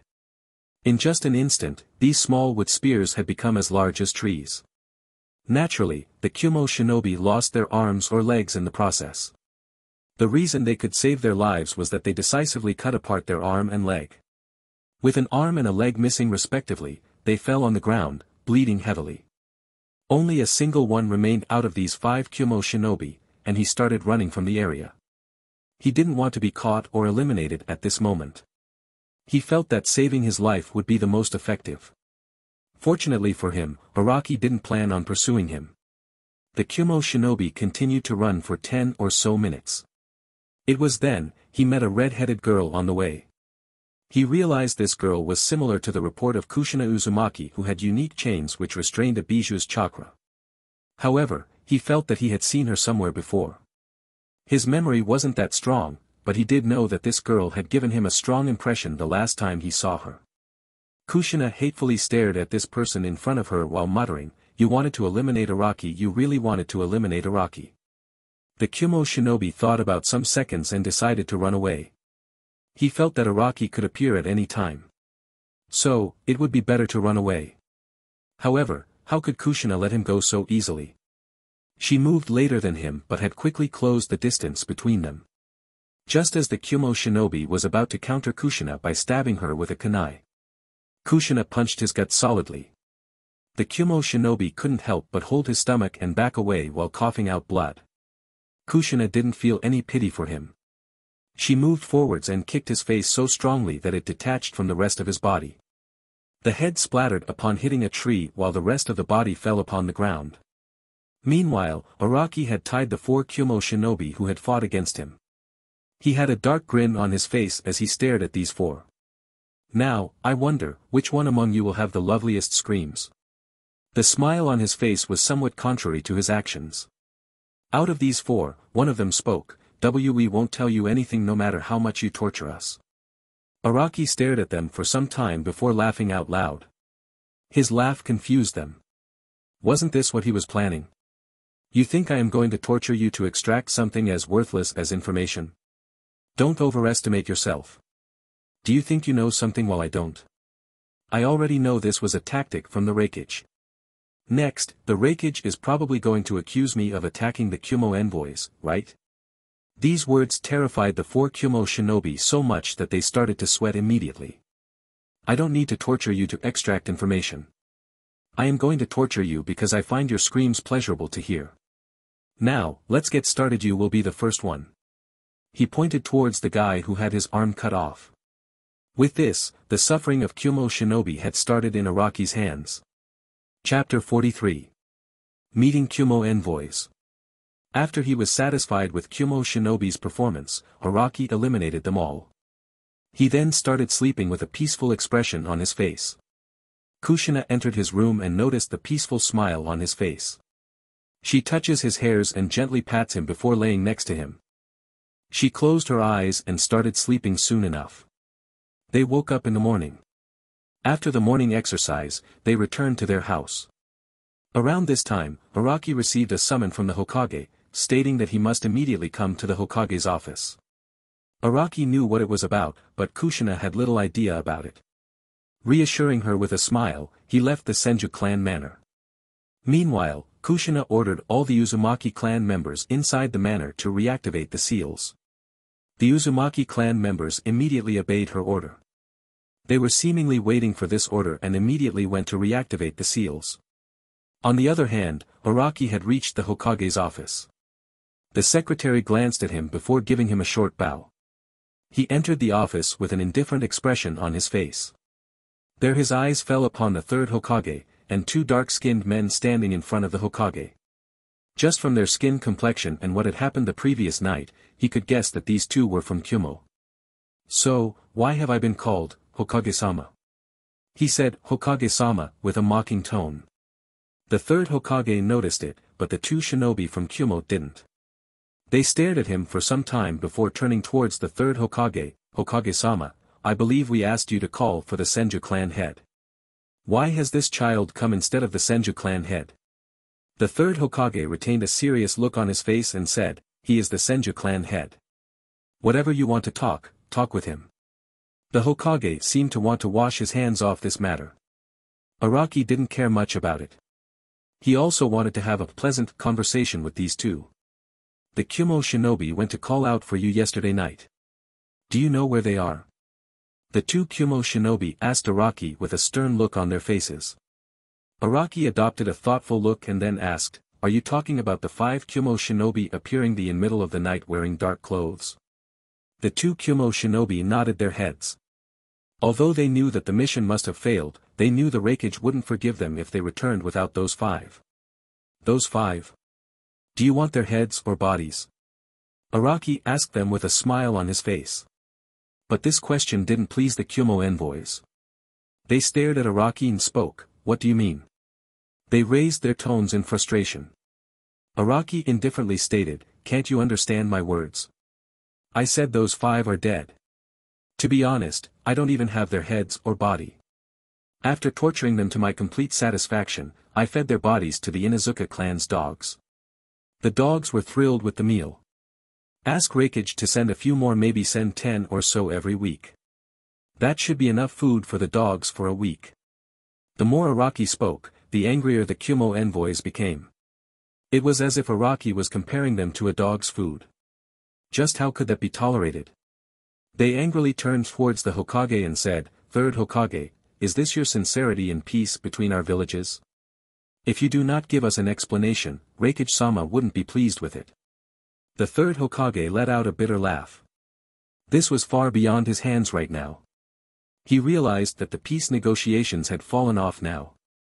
On the one hand, he couldn't touch Senju Araki because of his status, while on the other hand, he didn't want to anger the third Raikage too much. He knew that in these 5 years, the 3 villages had been heavily supported by their respective nations' daimyo. Not just the money, the daimyo had even provided the 3 great villages with resources to turn more of people into shinobi. Although the third Hokage had been aware of it, he decided not to take any action because he thought that the destruction of their army at Uzushio's hand would be enough to contain them. However, today's Kumo's envoys made him understand that Kumo was still not satisfied. The purpose of sending these peace negotiations wasn't to build better relations, it was to extort Konoha into accepting their demands. Or else, Raikage would probably ally with Konoha's bitter enemy, Iwa, and start a war. Understanding what was going to happen, the third Hokage internally decided to delay the war by compensating a little and enforce Konoha's military. As long as they recruit more shinobi for the next 4 to 5 years, they could have enough strength to counter an attack from Kumo and IWA.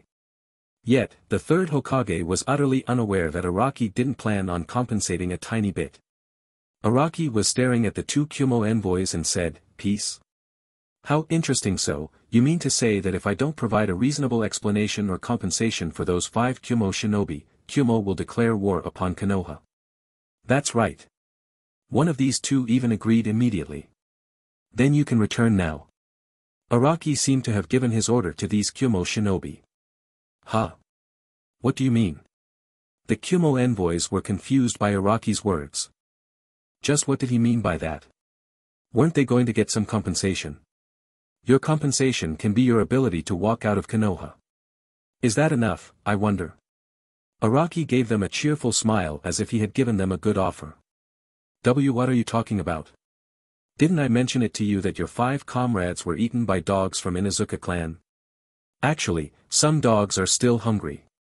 I am almost tempted to eliminate you and feed your bodies to the dogs. I am sure they wouldn't deny a meal from Kumo. The cheerful smile on Araki's face, plus the ruthless look in his eyes made them believe that this was entirely possible. At this moment, the Hokage spoke to not let the matters get worse. "Senju Araki, you should know that your words are incredibly important. Tens of thousands of Konoha's shinobi may die due to the consequences of your words."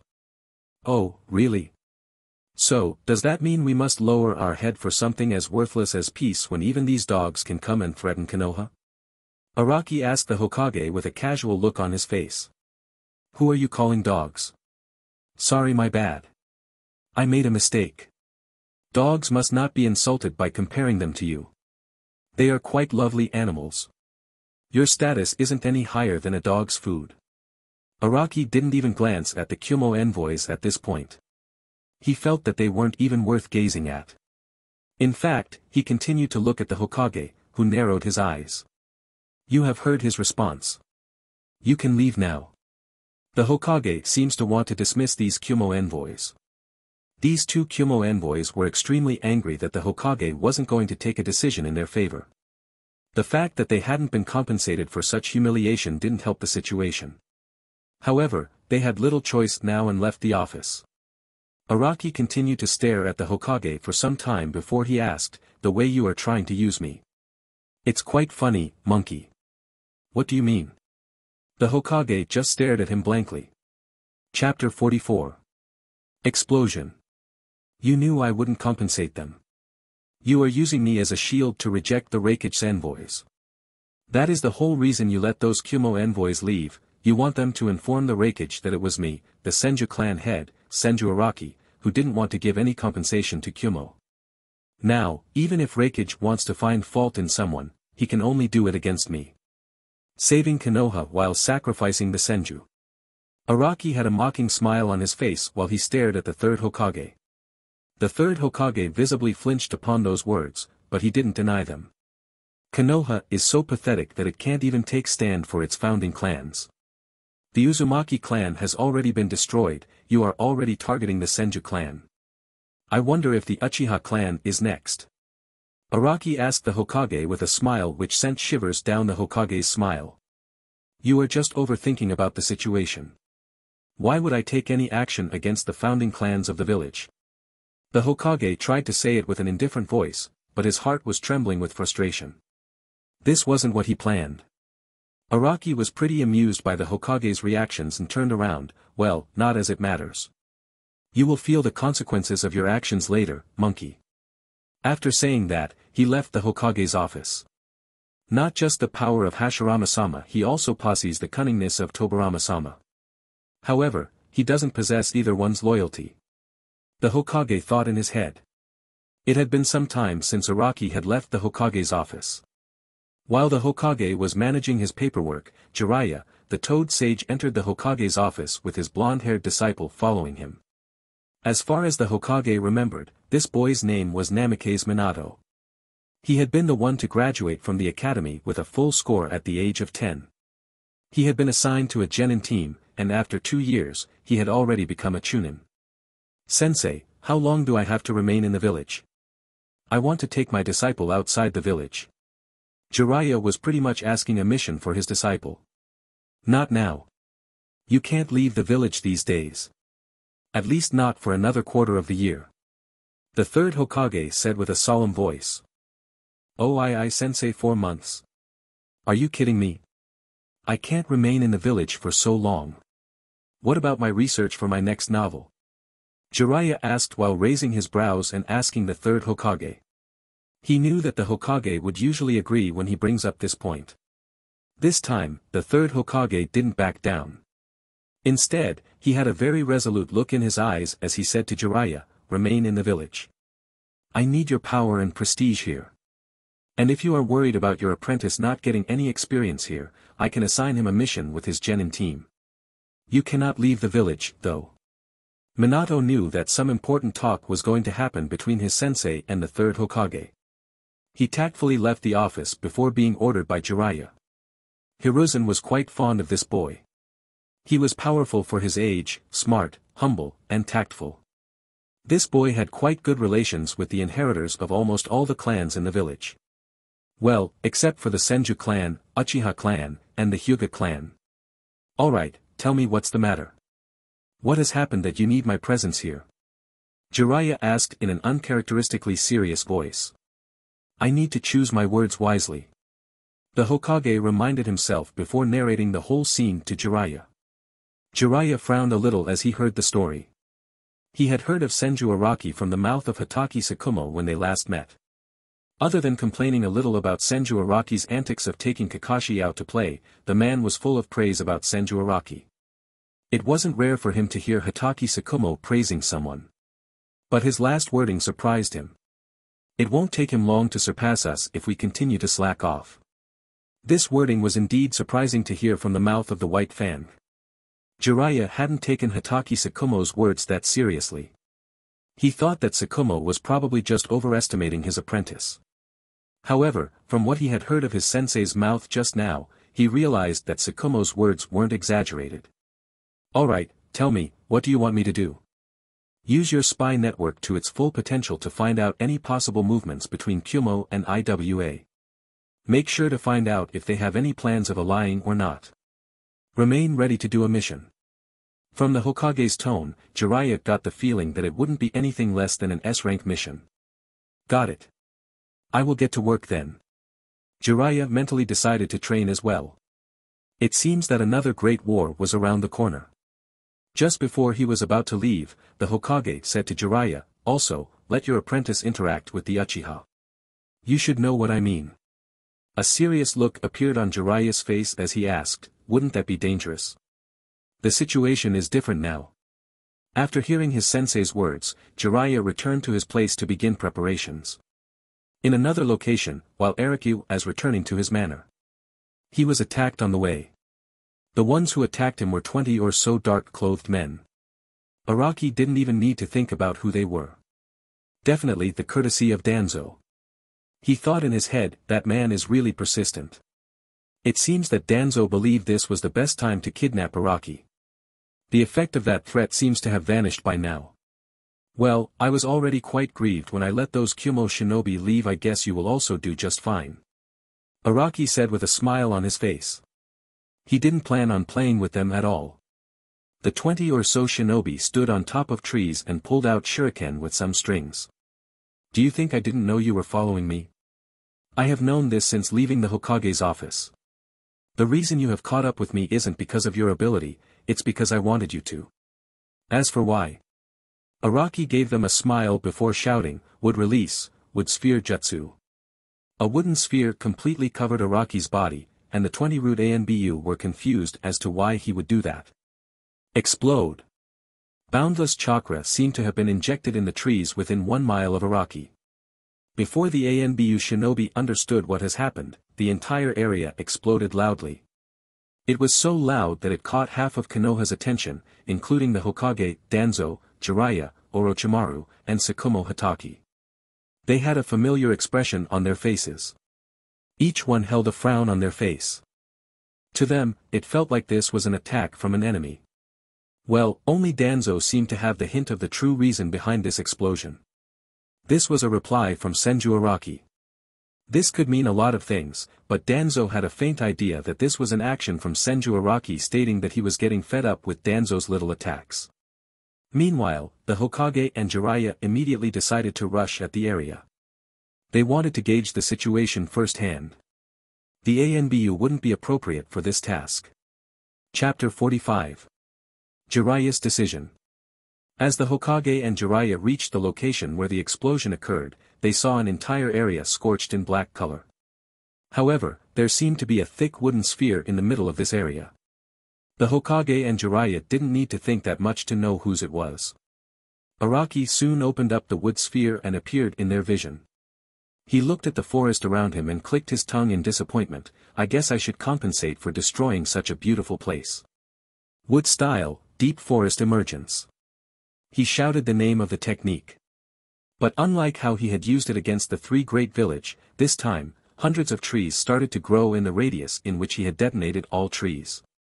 The distance between the trees was fixed, so there would be no issue of nutrients even after he left them alone. The Hokage and Jiraiya remained hidden as they peeked at Araki. This was outside the Hokage's expectation that Araki could already use this jutsu with his own chakra. From the reports of the spies, Araki could only use this jutsu against the three great villages through the Kyuubi's chakra. This was beyond the Hokage's or Jiraiya's expectations that Araki would be able to do this. Moreover, after restored the detonated area to some extent, Araki turned towards the direction of the Hokage and Jiraiya. He gave them a smile. A mocking smile they understood was directed at them. The Hokage knew that Araki wanted to say that their pitiful concealment couldn't prevent them from his senses. He felt like his heart was burning with anger upon seeing that condescending gaze. Araki though didn't come to say anything to the Hokage, he merely turned his body and proceeded to move towards the Senju clan manor. Kushina was waiting for him back there. After Araki had left the area, Jiraiya looked at the third Hokage before saying with a serious gaze, "Just who had attacked Araki here in Konoha? Have someone from the other great villages entered Konoha right under our nose?" The third Hokage groaned a little as he didn't know how he should explain this to Jiraiya.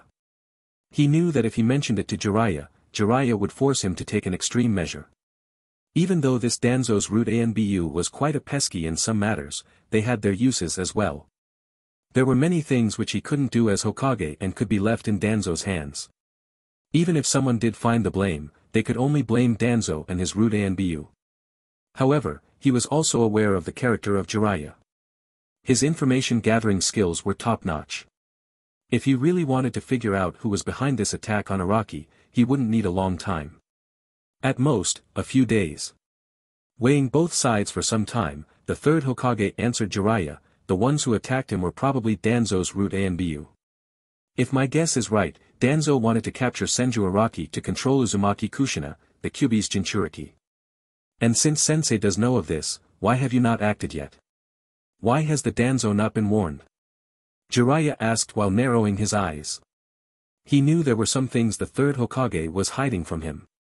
There has never been any public attack on Senju Araki. This was the first time Danzo had initiated a public attack. I wouldn't take any action against Danzo as long as his actions were within reason. The third Hokage easily gave out an excuse.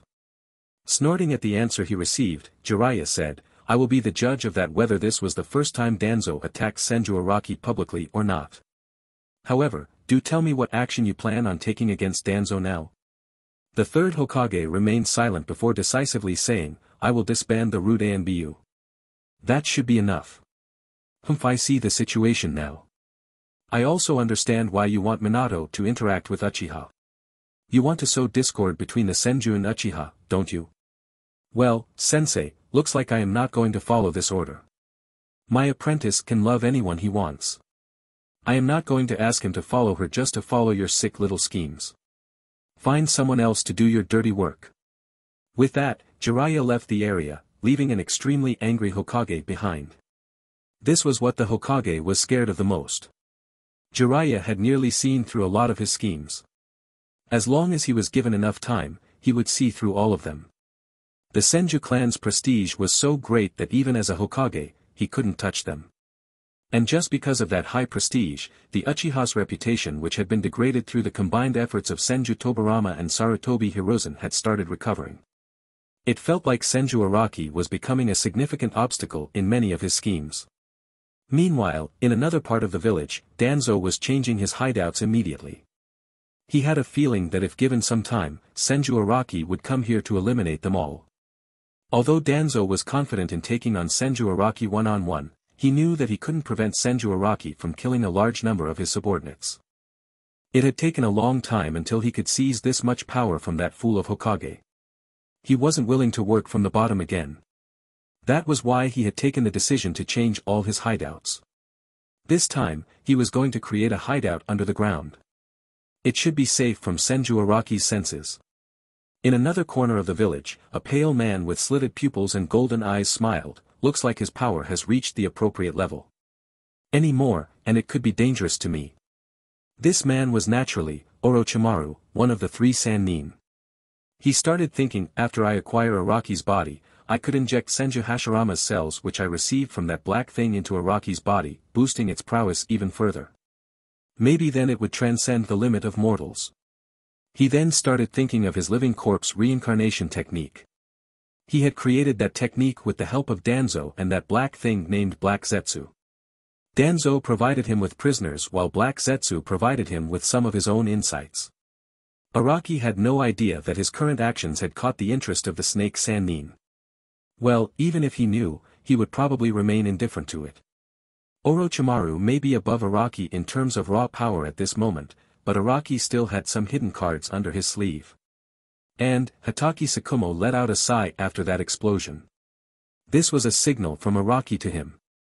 In these years, he had asked Araki to not make his move against Konoha as long as he wanted to be his apprentice.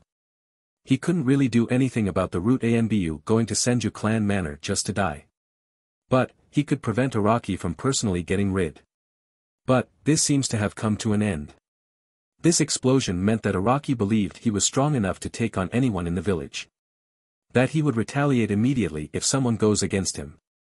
And he had an idea of who Araki's first target will be. Chapter 46. Angering to Death. Shimura Danzo, he was an ambitious man but a coward deep inside his heart. Currently, he was changing his hideouts to prevent his men from being eliminated by a threat he had recently provoked. The shinobi who were changing their hideouts were his own personal force. Not even the Hokage was aware of these shinobi. Some of them had been kidnapped from some of the reputed clans of Konoha. Many of them, though, came from Konoha's orphanages. Only after tens of years of training could they finally stand on the threshold where Danzo could assign them crucial missions. However, he found that half of these shinobi had gone missing.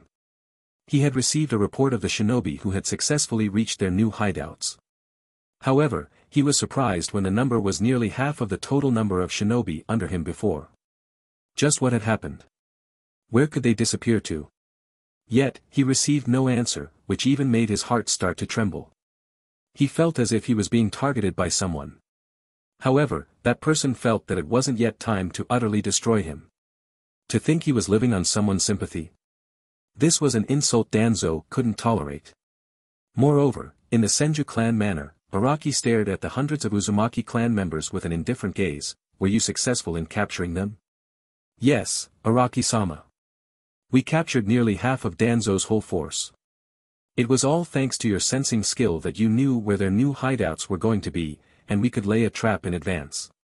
Uzumaki Isao said with a respectful gaze while staring at Araki.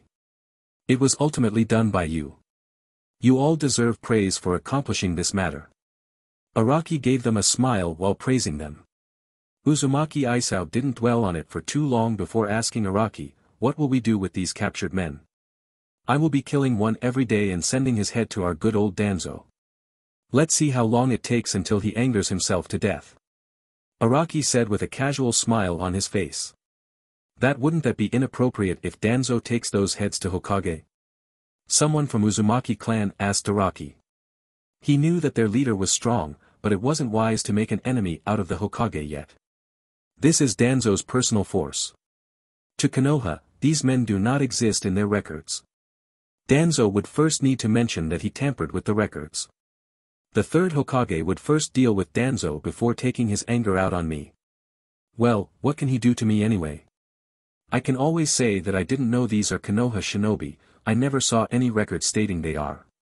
At that time, even if the Hokage is so angry that he could be used to grill food, he would still swallow his anger and return to that office. He is a wise man, after all. Araki showed a cunning smile while explaining his reasoning. The Uzumaki clan members who saw his smile couldn't help but shake their heads. It seemed their leader was enjoying this far too much. Alright, the meeting is adjourned now.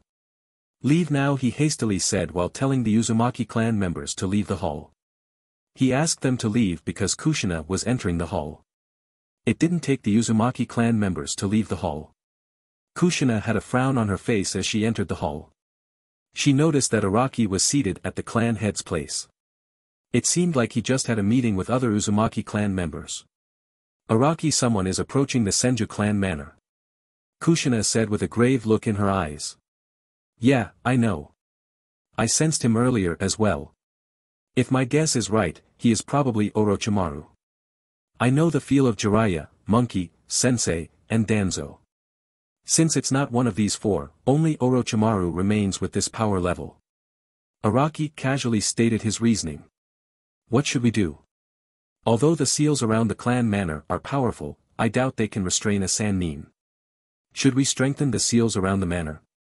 Kushina asked him with a puzzled expression.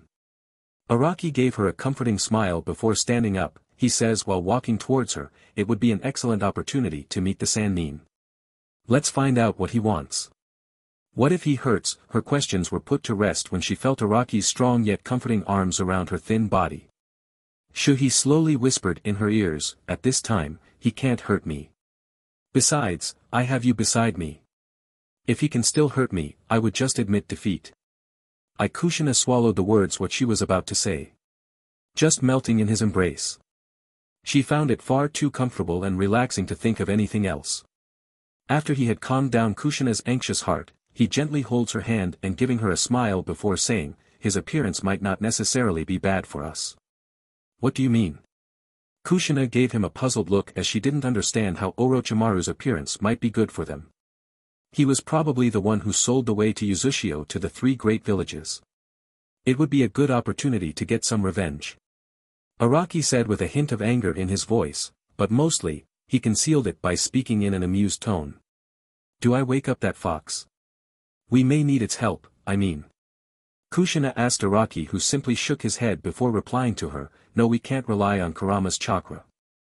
It's a great boost, but at the end of the day, it's not our own power. Besides, you should be prepared for the time when Kurama will be extracted from your body and set to roam free in the world. Alright, I understand. Kushina gave him a nod. It's a good thing that Grandma set such a loose seal. You wouldn't be too hurt while releasing the Kurama from your body. Araki gave her a smile. His grip over her tightened. They both decided to go outside the manor. It wouldn't be a good idea to let Orochimaru break the many seals placed around the manor. It took quite some time to set them up. After waiting for half an hour, they finally saw the visage of the white snake. This was Orochimaru, the smartest disciple of the third Hokage. Upon noticing that Araki and Kushina were standing outside the mansion, Orochimaru gave them a smile. This made his objective easier.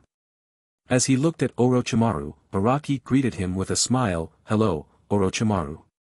This has been our first meeting, right? Greetings, Senju Araki. And yes, this is our first meeting. Chapter 47. Judgment. Both gauged each other for a few seconds. Araki stepped forward in front of Kushina. He asked Orochimaru with an emotionless voice, I have always been curious to know why the snake Sannin would sell the pathway to Uzushio to the three great villages. So, why did you do it? Orochimaru's eyes narrowed a little upon hearing this question from Araki. He let out a laugh before answering, I am a shinobi. Obeying the order of my superior is natural. If it was Jiraiya who said that, I might have believed him. But since it's you, I am sure you have your own reasons. You wouldn't obey an order which wouldn't be beneficial for you. So, why did you obey this order from the Hokage or from Danzo? Araki asked with a sharp tone. I had no reason to deny his order. It wasn't related to me. I want to become Hokage to realize my ambition, so I need to make sure that Sensei continues to favor me over anyone else. Besides, it was a good opportunity to gather Uzumaki cells and conduct tests on them. As Orochimaru said this, Araki couldn't help but clench his fists. He understood now Orochimaru also wanted to know the secrets in Uzumaki clan's blood. He was experimenting on Uncle Hishin, his own teacher Uzumaki Takuya, and other Uzumaki cells. Well, I can't hide my disappointment since the number of bodies was far lower than what I expected. There should be more according to my calculations, and I started to wonder where they were. And then, in a matter of few months, Senju clan received 200 or so members. A clan named Samazaki also appeared in the Land of Waves. Although there were only 100 people when they initially arrived, I merely thought of them as refugees from Kiri. But just after 1 year, the Samazaki clan has nearly 1,800 or so members. Isn't it a little suspicious? Orochimaru continued to speak to Araki with a smile on his face. Araki's eyes narrowed at that moment. He knew this snake has figured out the truth. Now the question remained. Why did this snake not mention it to the Hokage or anyone else? Why have you kept it hidden till now? Why do you think so? I am not like my sensei.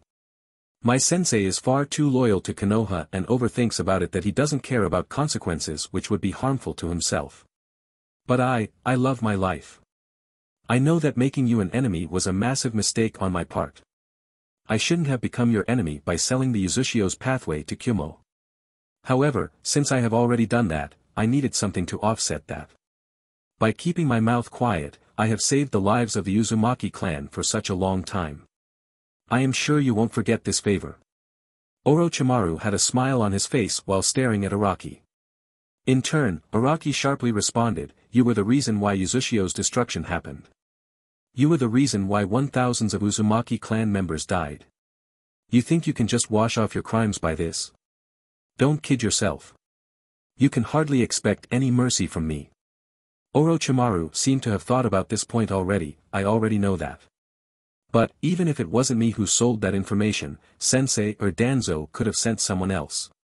Why shouldn't I take advantage of the situation when it's favorable to me? Orochimaru, do you think of me as a fool? You think understanding your situation will let me forgive you?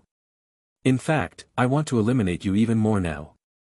I agree that if it wasn't you, the third Hokage or Danzo could have sent someone else, but do not forget that you received favor because of these actions. Since you have received the favor, you will naturally need to bear the consequences of those actions as well. Araki said with a straightforward tone. Kushina was getting ready to attack Orochimaru. From Araki's words, she felt that they would soon fight the snake Sannin. However, Araki's hold over her hand tightened as if telling her now was not the time. Your age is quite deceptive. Even though you are just a brat, you do not have the naiveness of one. Orochimaru couldn't help but compliment Araki at this point. Araki shrugged off his praise. Being praised by a snake didn't excite him. He said, "The most I will give you are 6 years. Make sure to do all you can in these 6 years. Whether it's building a powerful force, a village, or just hide. Once these 6 years are over, I will start my search for you. And when I do find you, pray to whatever you believe in that you receive a quick death." Araki said with an impassive voice. Orochimaru had a bitter smile on his face. "You really don't plan on letting me off, right? These 6 years, you want to increase your strength even more just so that you are strong enough to completely suppress me because you aren't confident in taking me on at this moment." Araki though shook his head negatively. This wasn't the reason why he was letting Orochimaru live for these 6 years. "Very well, I do accept this proposal." Orochimaru had little choice but to agree to this. He then said, "There is something I have to tell you, though. I am sure you would find the information quite interesting." Araki raised his eyebrow as he wondered just what this snake was up to now. "It's related to Zetsu. I wonder if you know anything about it." Orochimaru said this as a test. He was gauging Araki's reaction with complete concentration, and he wasn't disappointed when Araki showed a startled look. This kid was aware of quite a lot of secrets. "Come closer if you want to hear this information." Araki thought for some moments before nodding. He whispered in Kushina's ear and told her to remain on the stand-by. After Araki was in a particular range, Orochimaru widely smiled before speaking, "Living corpse reanimation jutsu. Araki was surprised when Orochimaru attacked so suddenly and couldn't even put up a defense. Soon enough, he found himself in an unfamiliar location. There, he saw a massive white snake in this unfamiliar location. "Welcome to this mindscape, Senju Araki. Your body is now mine." After saying that, Orochimaru launched his body at Senju Araki. "You gauged my power according to what I revealed during the tournaments against the Uchiha. Looks like that idea worked out as well. And you even think you are invincible in your own mindscape. How arrogant." Araki opened his mouth and said with a neutral voice. Orochimaru was somewhat puzzled when he said that. "Do you know, I can even suppress Kushina and Kyuubi's chakra inside Kushina's mindscape. You think your chakra is stronger than theirs? Let me show you the difference between us, Orochimaru." An explosive amount of chakra was released from Araki's body. His vast amount of chakra flooded Orochimaru's entire mindscape. It was so great that just from the release of his chakra, Orochimaru felt his mindscape tremble. This wasn't in his plans. Chapter 48. The Truth. You can suppress me in my own mindscape. You have merely overestimated yourself, Orochimaru. You thought I couldn't do such a simple thing as suppressing you. My chakra is much more potent than you can imagine. Just before breaking apart this mindscape, Araki restrained his chakra. This place is actually convenient to talk. I don't need to be worried about that black Zetsu spying on us here. So, Orochimaru, why don't you start talking now? About Zetsu, I mean. A condescending smirk appeared on Araki's face as he casually sat on the ground of the mindscape while staring at the ugly snake-looking Orochimaru. What makes you think I will talk here? Orochimaru asks with a cautious look in his eyes. You should know as well as I do what will happen if I break your mindscape right now. You wouldn't even have the strength to truss up a chicken after that point. Wouldn't that be better for you? You can easily eliminate me. Orochimaru says while moving that white snake body of his own and coming closer to Araki. You are going to be convenient to be around. Though, instead of 6 years, you only have 5 years now. It's a good thing you chose to attack me, because if you had chosen Kushina, and even if she had not been in any danger due to Kyuubi's presence, I would have cut apart your legs and feed it to you before doing the same with your hands and the rest of your body. Araki had spoken these words while releasing his full killing intent. Orochimaru mentally praised himself for choosing Araki. Well, it was natural for him to choose Araki. He was the inheritor of Senju Hashirama's legendary Mokuton. Moreover, inside Kushina's mindscape was sealed Kyuubi. He was well aware that he couldn't take on that existence even if he was twice more powerful. Senju Araki was the better alternative out of the two. Now make yourself useful, Orochimaru. Or are you really testing my patience? I find it incredibly hard to control my rage on the fact that you have experimented with Uncle Hishin and other Uzumaki clan members' bodies. Araki said with a deathly calm face. And sure enough, Orochimaru started talking. At this time, even Orochimaru didn't dare to speak any lies. He was aware that this would simply reduce his life even more. Araki continued to stare at him with an emotionless gaze. However, that wasn't his real mental state. In reality, he was startled when he heard from Orochimaru that he received Senju Hashirama's cells from that thing named Black Zetsu. And, if Black Zetsu had Senju Hashirama's cells, that meant Uchiha Madara possessed them. He thought in his head, how did Uchiha Madara acquire Grandpa's cells? Was it during their final battle? Or did someone dug up his corpse after his death? His eyes emitted a sharp light before he questioned Orochimaru, did you never ask that thing about how he obtained my grandfather's cells? Orochimaru shrugged in response, he did ask this, but that thing didn't answer him. However, he did have his own conjectures over what could have happened. It's possible that Black Zetsu was present during the final battle of Senju Hashirama. He may have gathered the blood and cells during that fight, or maybe he got them at some other time when Senju Hashirama lived. Or he dug up the Senju Hashirama's body from the Senju ancestral grounds after he died. With his stealth, it isn't impossible. Just as he said that he felt a tremendous pressure over his body. Araki was really incensed when he heard that last possibility. To think that Black Zetsu had dug up his grandfather's body. He unconsciously clenched his fists tightly. However, this wasn't all that Araki understood from his conversation with Orochimaru. It seems that Orochimaru was still unaware that Uchiha Madara still lived. Unlike how Uchiha Madara had asked Araki to meet him, he hadn't done the same with Orochimaru. This meant that he only met Araki because he had inherited Senju Hashirama's wood release. Suddenly, his eyes widened as he remembered one startling fact. Uchiha Madara couldn't use wood release while he lived. No records state that. And when I met Uchiha Madara, he could create a wood clone. Did that idiot injected Grandpa's cells into himself to acquire the wood release? He was so angered that he unconsciously released so much chakra that wood started to create in his surroundings. Orochimaru felt as if the control over his own mindscape was slipping. Some cracks were creating in his mindscape, and he was helpless while staring at Senju Araki. He knew that this boy was totally enraged and thought that maybe he shouldn't have stated the last possibility. At least he wouldn't be overly injured if he hadn't said that. Unfortunately, there was no medicine of regret. Yet, somehow he didn't know what happened, but Araki had calmed down. He turned to face Orochimaru and said, "Hand over my grandfather's cells in your hands. If you refuse, I don't mind breaking that insignificant promise from before." Those cold eyes and that strange killing intent seemed to be overpowering his own. Orochimaru had no doubt in his mind that Senju Araki would eliminate him if he went against that order. Although he wanted to experiment more on those cells, he was well aware that he would simply be courting death. His life was more precious than his research. With this thought in his head, he readily agreed to Araki's demand. However, after agreeing with Araki's demand, he said, "When should I hand over Senju Hashirama's cells to you?" "I mean, Black Zetsu knows precisely how many cells I have. Wouldn't I grab his suspicion if I hand them to you?" This was an intelligent question. As expected of Orochimaru. Araki thought for some moments before saying, "Send a clone with my grandfather's cells. I don't believe that Black Zetsu can create clones and keep an eye on both of us. And even if he knows, let's see if he tries anything." At the end of his statement, Araki coldly sneered while daring the Black Zetsu to try anything. Unlike 4 years ago, Araki felt that he was ready to handle Black Zetsu.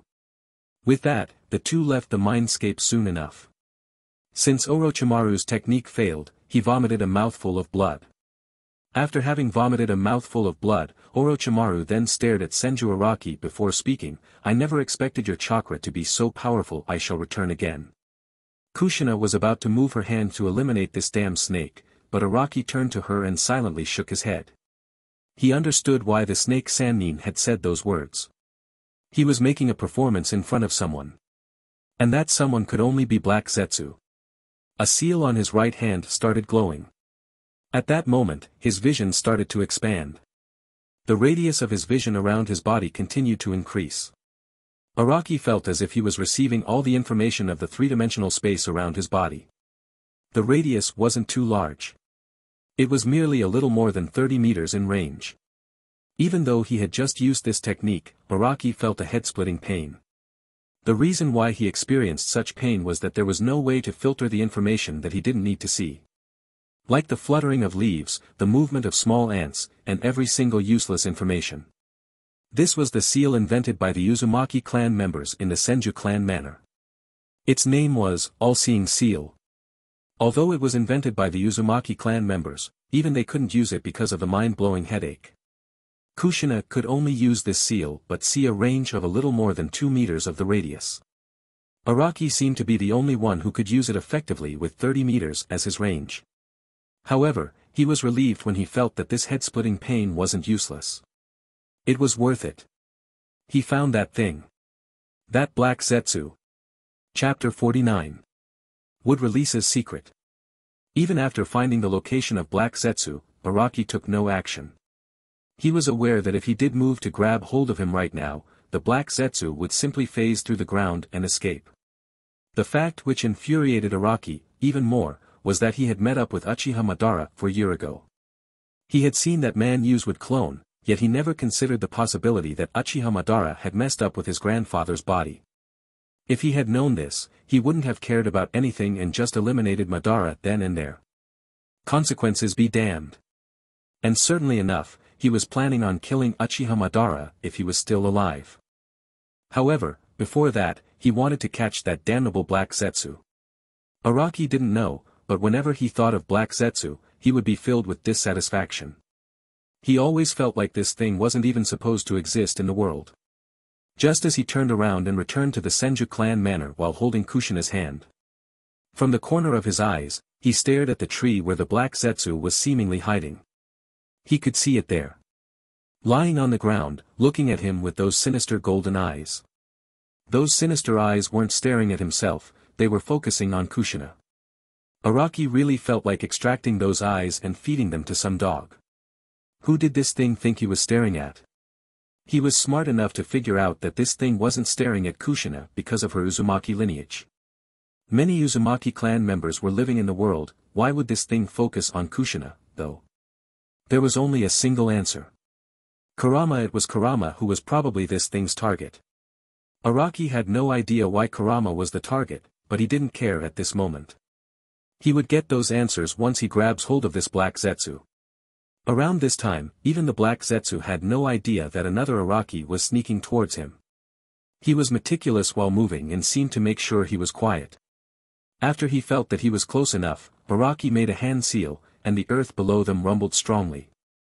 Black Zetsu was immediately surprised and was about to phase through the ground when suddenly, he felt that its body couldn't phase through the ground.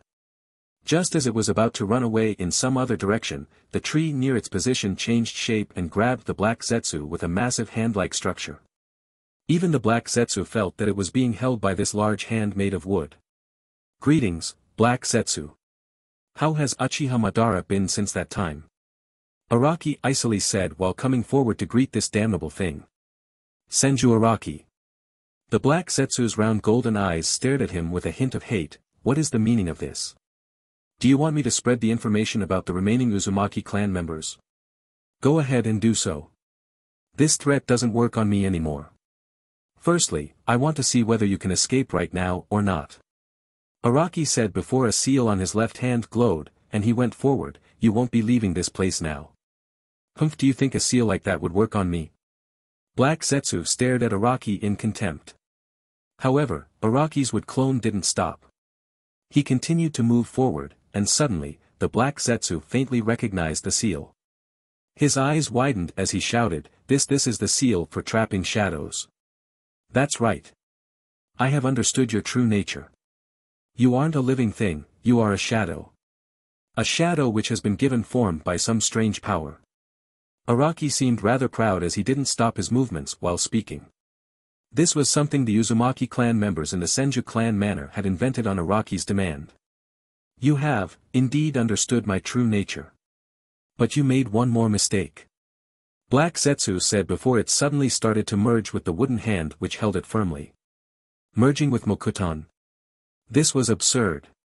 This was the first time Araki had seen something like this happening. He had a great belief in his Mokuton. He thought that with it, he could suppress Black Zetsu for some time.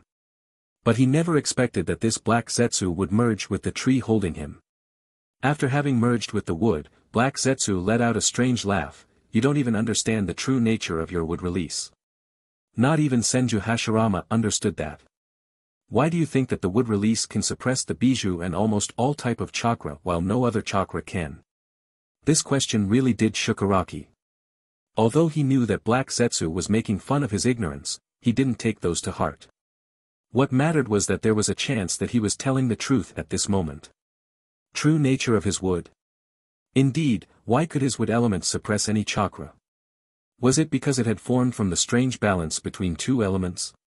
This wasn't right. He had heard that Anoki and the second Tsuchikage had created Jintan, dust release with the combination of three elements. However, there had never been any reports or even rumors of Jintan suppressing a bijou's chakra. Why could the wood release suppress the chaotic bijou's chakra? It was at this moment that the Black Zetsu realized that Araki had fallen into deep thought. He internally cursed himself for blabbing right now. Maybe he should have just remained quiet. The Black Zetsu now decided to leave. Araki didn't spare him a glance, not like he could prevent him from leaving. It was better to plan his next move. With that, the wood clone dispersed as well. When Araki inside the mansion received the set of memories of this wood clone, he furrowed his brows. It seems that there were more mysteries related to his wood release than he imagined. However, he decided to think of it on some other day. Right now, he had another thing he must do. He sent his consciousness inside Kushina's seal. There, he saw the large fox, seemingly sleeping at the moment. Surrounding the large fox was a massive forest which Araki had created in these 4 years. Araki noticed that upon his arrival, Kurama's ears perked up a little. However, seeing that Kurama had still not woken up to greet him, Araki understood that Kurama was just faking his sleep. "Looks like you are asleep, Kurama. And here I was thinking of letting you have your chance at revenge."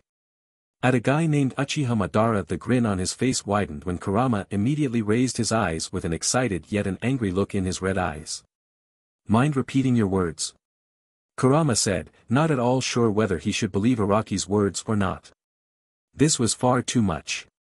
Araki merely smiled in response at Kurama's question. Chapter 50. Uchiha Madara's death. It had been nearly 4 years since he had entered this place. It was the same cave where he had met Uchiha Madara for the first time. Just like before, he sensed similar sinister chakra from the inside of the cave. However, the power behind this sinister chakra had lowered a lot. This proved that Uchiha Madara was indeed dying. Araki and Kushina were the only ones going inside this place. It was because the other Uzumaki clan members could find themselves in trouble against Uchiha Madara. Soon enough, Araki stood in front of the legendary man who had fought against his grandfather and survived the battle, Uchiha Madara. "Oh, you are here again. And this time, you have come with a companion. That chakra. A Jinchuriki huh?" Uchiha Madara casually glanced at Kushina as he said this. Kushina felt an extreme pressure directed at her, but she didn't show it on her face. Inside of her, Kurama angrily growled, "Madara." Unfortunately for Kurama, only Kushina could hear his shout. However, Madara did notice the reddish glow of chakra on Kushina's body. A strange smile surfaced on his face as he asked, "Is that you, Kyubi?" Kushina felt a little strange while Madara stared at her. He hadn't even opened his eyes, but she felt such enormous pressure on her body. Only with Kurama's chakra did she feel like she broke apart from the pressure. It was only then that Madara changed his target and stared at Araki. "Looks like you haven't come with any pleasant thoughts in your head. So speak, why have you come here?" "Uchiha Madara, I never cared about the reason how you survived the battle against my grandfather. It wasn't related to me. Even your wood release, I didn't care about it. However, I heard something interesting today. Orochimaru received my grandfather's cells. Tell me, Uchiha Madara, how did you get my grandfather's cells?" Pure rage could be seen in Araki's eyes. It was not the slightest bit inferior to the rage in Kurama's eyes. Upon sensing this, Madara was a little amused. He said, "How the roles have changed. Instead of me, the Kyubi seems to be supporting you. And the Kyubi even seems to be willing," he said, because he saw the reddish glow on Kushina's body darken. She was already in the Four Tails mode. "So, I take it you have come to eliminate me?" "Well, I simply need to inform you that I am not that easy to eliminate." As he said that, a blue warrior's avatar covered Madara's body. This was precisely Madara's Susanoo. But it wasn't the perfect Susanoo. Perhaps, even Madara knew that he wouldn't be able to use a perfect Susanoo with his current condition. 2 spears of pure blue-colored spiritual power appeared in the Susanoo's hands, and these swords were slashed against the ground. As the swords clashed against the ground, the bluish energy was emitted from the sword, and it was targeting Araki and Kushina. Kushina jumped away quickly while forming a Bijudama near her mouth. Meanwhile, Araki jumped on the other side while clapping his hands and shouting, "Would release, would dragon jutsu." Both of these attacks hit the Susanoo which covered Madara's body. A massive explosion occurred after it made contact with the Susanoo. Madara though remained indifferent to this attack. He made a sealess shadow clone. He wasn't going to make the same mistake as before of using a wood clone. The shadow clone didn't use the Susanoo. Instead, it was going through a series of hand seals which would be impossible to follow even through a Sharingan. After having completed those series of hand seals, Madara took a deep breath in before shouting, "Fire release, majestic flame destroyer." A sea of fire was coming towards Araki and Kushina. Knowing that this was the signature jutsu of Madara, Araki and Kushina didn't dare to be negligent. They both quickly went through a series of hand seals and shouted, "Water release, dual tsunami." Just as the flames were charging at Araki and Kushina, a massive wall of water was raised. This wall of water charged at those incoming sea of flames. Those two collided against each other, and a lot of steam was created, which practically blinded everyone. However, Madara's shadow clone didn't stop moving. As if knowing exactly where Araki and Kushian were, he charged forward in an attempt to fight them in a taijutsu battle. Araki didn't hesitate to pull out his sword and charging at Madara. His kenjutsu style had been polished after repeatedly being trained by Hatake Tsukumo. He truly was the best kenjutsu expert of Konoha. Meanwhile, although Madara's shadow clone could move without restraint, his shadow clone was also suffering from the side effects of age. He wasn't as powerful and nimble as he used to be. After deflecting Madara's moves for some time, Araki sent sealess wooden spikes through Madara's shadow clone, instantly dispersing him. Before the steam dispersed and Madara created another clone. Araki and Kushina turned their heads to face Madara. That bright glow of Susanoo seemed to be highlighting his position. Moreover, the fact that he couldn't move right now because of those hoses just seemed to make them even more confident. Kurama switched and took control over Kushina's body for some moments. He charged the Bijudama as well. However, unlike the Bijudama, which had been used by Kushina earlier, it was a lot larger. The chakra Kurama used while making the Bijudama himself was lower as well, since no matter how much Kushina trained, she couldn't control Kurama's chakra as skillfully as him. Meanwhile, Araki clapped his hand and shouted, "Wood release, multiple wood dragon jutsu." The wood dragons were created from underneath the ground and charged at Uchiha Madara along with the vast Bijudama. This time, the explosion would be massive enough to cover a large area, so Araki quickly went through a series of hand seals and shouted, "Wood release, wood dome jutsu." With that, he covered himself and Kushina with a dome of wood. A massive explosion occurred which completely destroyed the whole place. Except for Araki's wood dome jutsu, everything else in the vicinity of 1 mile was destroyed, leaving only ashes behind. Well, that was what Araki and Kyubi thought when they felt the shockwave of the explosion. However, their heart clenched when they heard an amused voice, "That was an exciting dance near the end of my life." Araki's eyes widened, and he opened up the dome. Kurama was about to jump at Madara, but he noticed the signs of life flickering in Madara's body. Even though he was on the verge of death, Madara spoke with a smile, "I guess I can't continue dancing anymore. This mortal body has reached its limit. We shall meet again, Senju Araki." With that, the remaining life force of Uchiha Madara died out. Araki was sure that Uchiha Madara was dead for good this time. Kurama showed off a satisfied expression before returning inside the seal. While Kushina stared around, Araki went towards Uchiha Madara's standing corpse. He opened Madara's eyes and was surprised to find them hollow. Araki was a little surprised that Madara had no Sharingan, yet he could use Susanoo. He remembered seeing it in a record from his granduncle Tobirama that Susanoo was a Manjiki Sharingan's ability. However, Araki guessed that Madara's mastery had reached such a profound level that he could use Susanoo without even a Sharingan. Chapter 51. History of Shinobi. Araki was somewhat confused at whether he should inform the Uchiha clan about Uchiha Madara. But in the end, decided against it. He burned the entire body of Uchiha Madara then and there, deciding to leave no traces. The cells of Hashirama which had fused with Madara's body also burnt there. What made him rather curious was the fact that he couldn't find Black Zetsu around. Meanwhile, even though quite a lot of things had been blown off to smithereens because of Wood Dragon Jutsu and Bijudama, there was one thing which still remained. Something which confused Araki and Kushina immensely, it was that giant statue with which Madara's body was connected. What the is this thing? It still didn't get destroyed after all those explosions. Araki looked quite incensed while he stared at the giant statue. This statue gave him a feeling of boundless strength and suppression. This was the first time he felt suppression from something. Noticing that Araki was focusing on the statue, Kushina also turned her eyes towards it. For some time, she remained quiet, having a talk with Kurama inside of her. "Oh brat, let me switch over. I need to tell Araki about this." Kushina didn't hesitate in giving him control. It was rare for Kurama to ask for control over her body. She felt that if the fox did know about this statue which interested Araki, then that would be good. Red-colored slits appeared in place of Kushina's pupils. Kurama had taken control now.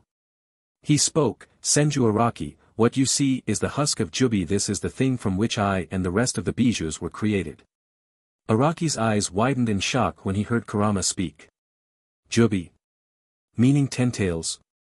Moreover, the creation of Kyubi and all other tailed beasts. You are telling me that this is the thing which has created you. Who could do that? Or did you just split up someday?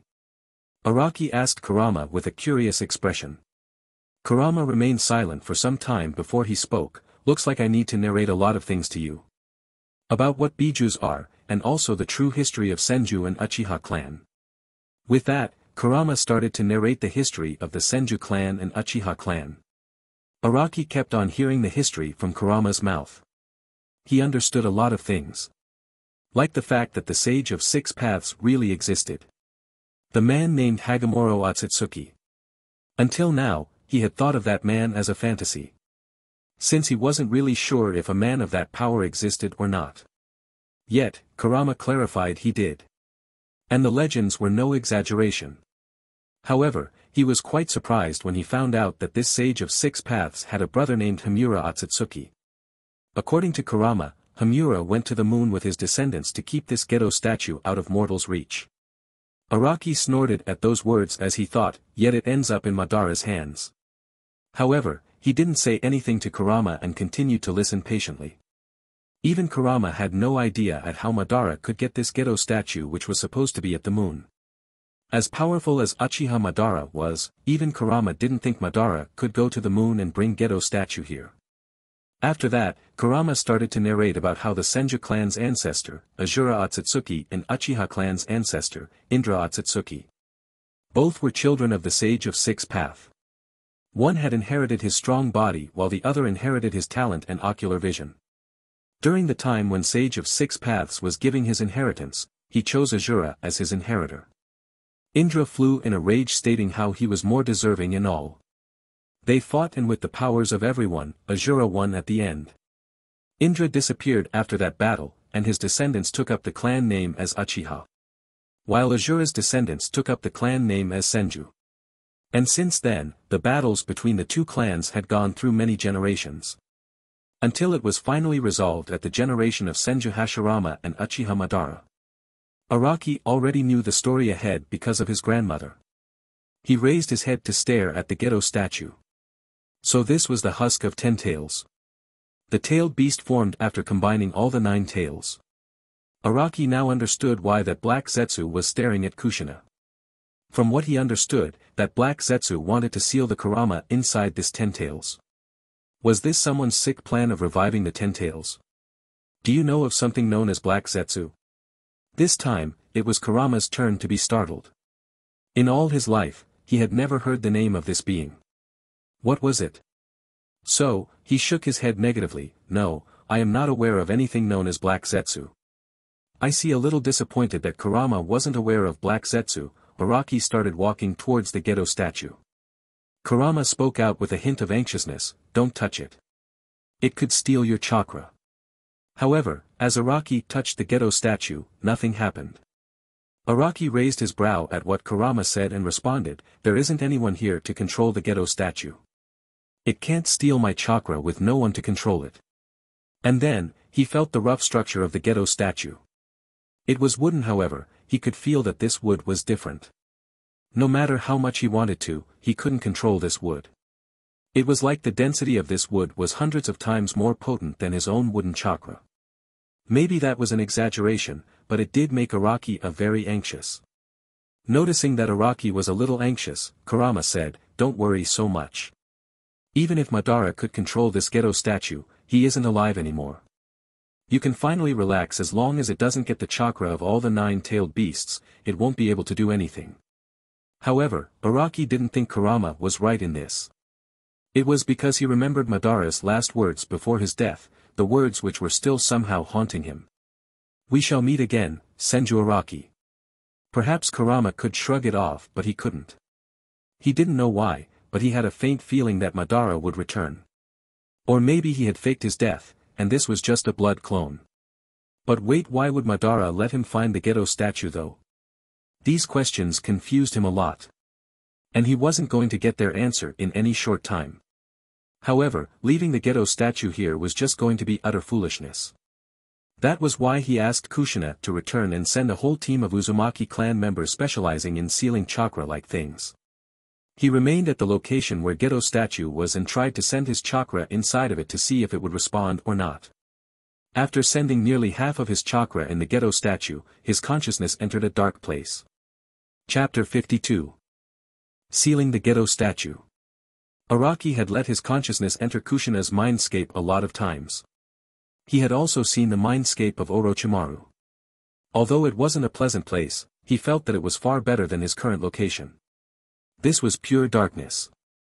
Araki couldn't see anything in this pitch-black darkness. He could feel his chakra but couldn't exit this place through it. Right now, he felt his consciousness was falling in a bottomless cliff. There seemed no end to this. Although he didn't want to, Araki felt like he had no choice now. He had to feed this thing even more chakra for it to show a response. The moment it does, he was going to recall his consciousness to his body. And just like that, Araki kept on sending his chakra into the ghetto statue. Only when he felt like 90% of his chakra has been eaten by the ghetto statue did he feel something. A faint reddish light hits his face as he raises his head a little. In the sky, far beyond his position, he saw a crimson eye opening with 9 tomo. The color and tomo reminded Araki of Sharingan. However, Sharingan clearly couldn't match it in terms of power or anything. At that moment, he also sensed the way to return. With no hesitation, Araki controlled his consciousness to go that way and get out of this ghetto statue. After his consciousness returned to his body, he realized he was drenched in sweat. That was quite frightening. Araki also realized something. He understood why Uchiha Madara stole and injected himself with Hashirama's cells. It was because Madara wanted to evolve himself. He wanted to gain the power equivalent to the Sage of Six Paths. At that moment, Araki wondered. He grabbed hold of Grandpa's cells to unify the Senju and Uchiha clan in his body to transcend and reach the equivalent power to Sage of Six Paths. If Madara was able to control the ghetto statue, I should be able to do the same with my wood release. At that moment, he remembered something. It was in his grandfather's scroll of jutsus. His grandfather had many wood release jutsus, but there was one jutsu he had mentioned that must never be used without acquiring the Sage mode. Sage Art would release, true several thousand hands. Sage mode, perhaps this could assist him in transcending above the world. After acquiring Sage mode, there was a chance he could have enough chakra to connect to this ghetto statue and control it. Just as he was thinking of this, Uzumaki clan members arrived. They were shocked to see the ghetto statue, but upon Araki's order, they immediately got to work. They tried out many seals before one of them worked. The ghetto statue was sealed inside a golden vase. After that, 13 seals were placed on the entrance of this golden vase just to prevent it from opening. This vase wasn't something special or any instrument left behind by Sage of Six Paths.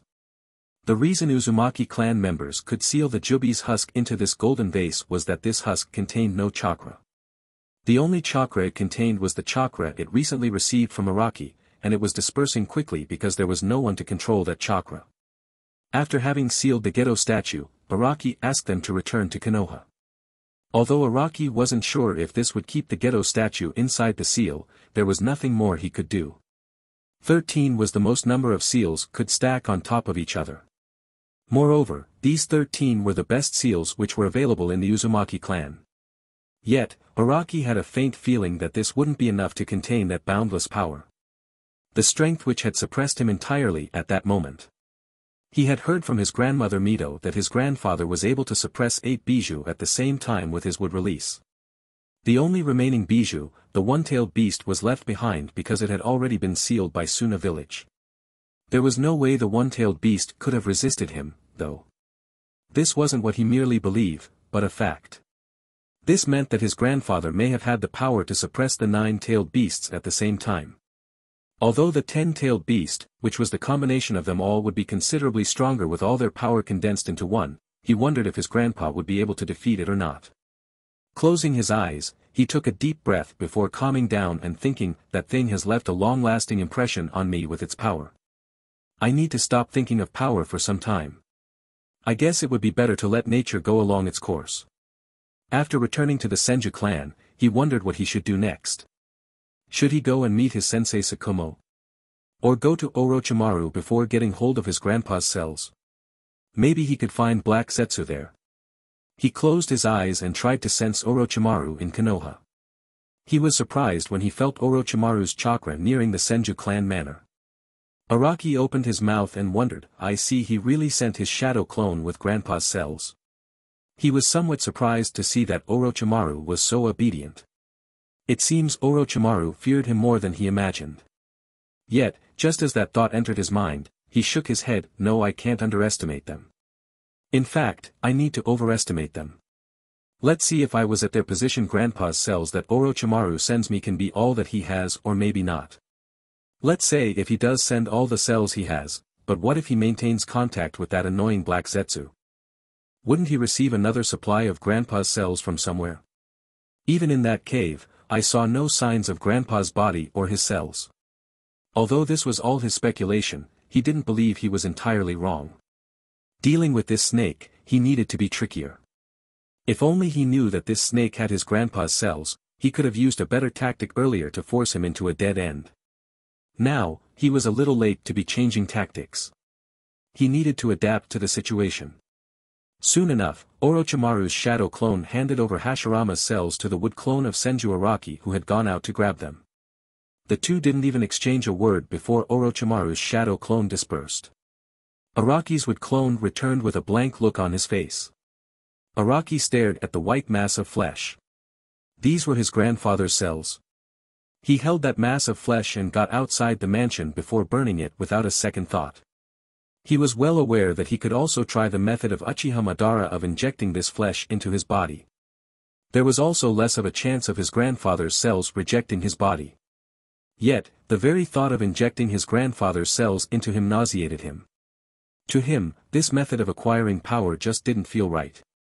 It was like making fun of himself. Perhaps the reason for using these cells for power might seem right in the eyes of men or shinobi, but he could only feel disgusted over this method. Chapter 53. Uchiha Kashiro's Ambition. It was another sunny day in Konoha. Uchiha Kashiro was fighting against Uchiha Fugaku. And for what seemed to be the 10th time of the day, Fugaku fell on the ground. He had been defeated by Uchiha Kashiro again. This was the 10th time of the day. Uchiha Fugaku, he couldn't believe it. He was losing to a 12-year-old boy while he was a 22-year-old guy. He remembered it happened ever since those tournaments against the Senju brat started. Uchiha Kashiro had started growing stronger at a demonic rate. From the day Uchiha Kashiro had that battle against Senju Araki, he had called out for Uchiha Fugaku and started training with him. Uchiha Kashiro knew that Fugaku was a Jounin-ranked shinobi, so he used his Sharingan from the start. Fugaku was well aware that Kashiro had a 3-tomo Sharingan. He had unlocked it while he was on the run against some assassins. He was only 5-year-old when that occurred. It was only with his Sharingan that he could keep his life against those assassins at that young age. Fortunately, another Uchiha had forgotten something at his home and returned to grab it. He saw Kashiro being attacked by an assassin and immediately went on to assist the clan head's son. The Uchiha was winning the battle against that assassin when Kashiro snuck in and eliminated that assassin once he got the opportunity. This was his first eliminate. And since that attack, the Uchiha clan had increased their patrols around the Uchiha clan district. The investigation revealed that it was an assassin from a small village named Takigakure. This became a piece of huge news in the Uchiha clan. Uchiha Fugaku naturally heard of this matter as well. Since then, he had started keeping an eye out for Uchiha Kashiro. Since the battle against Senju Araki, he had started his own sparring sessions against Uchiha Fugaku. Initially, he needed Sharingan to keep up with Fugaku, and in rounds of 10, he would only win a single time. That too by a fluke and also because Fugaku didn't use his own Sharingan. However, as time passed by, Uchiha Kashiro's talent seemed to have started shining. Even amongst the Uchiha clan, he was proving to be a dazzling gem, seen rarely in the generation.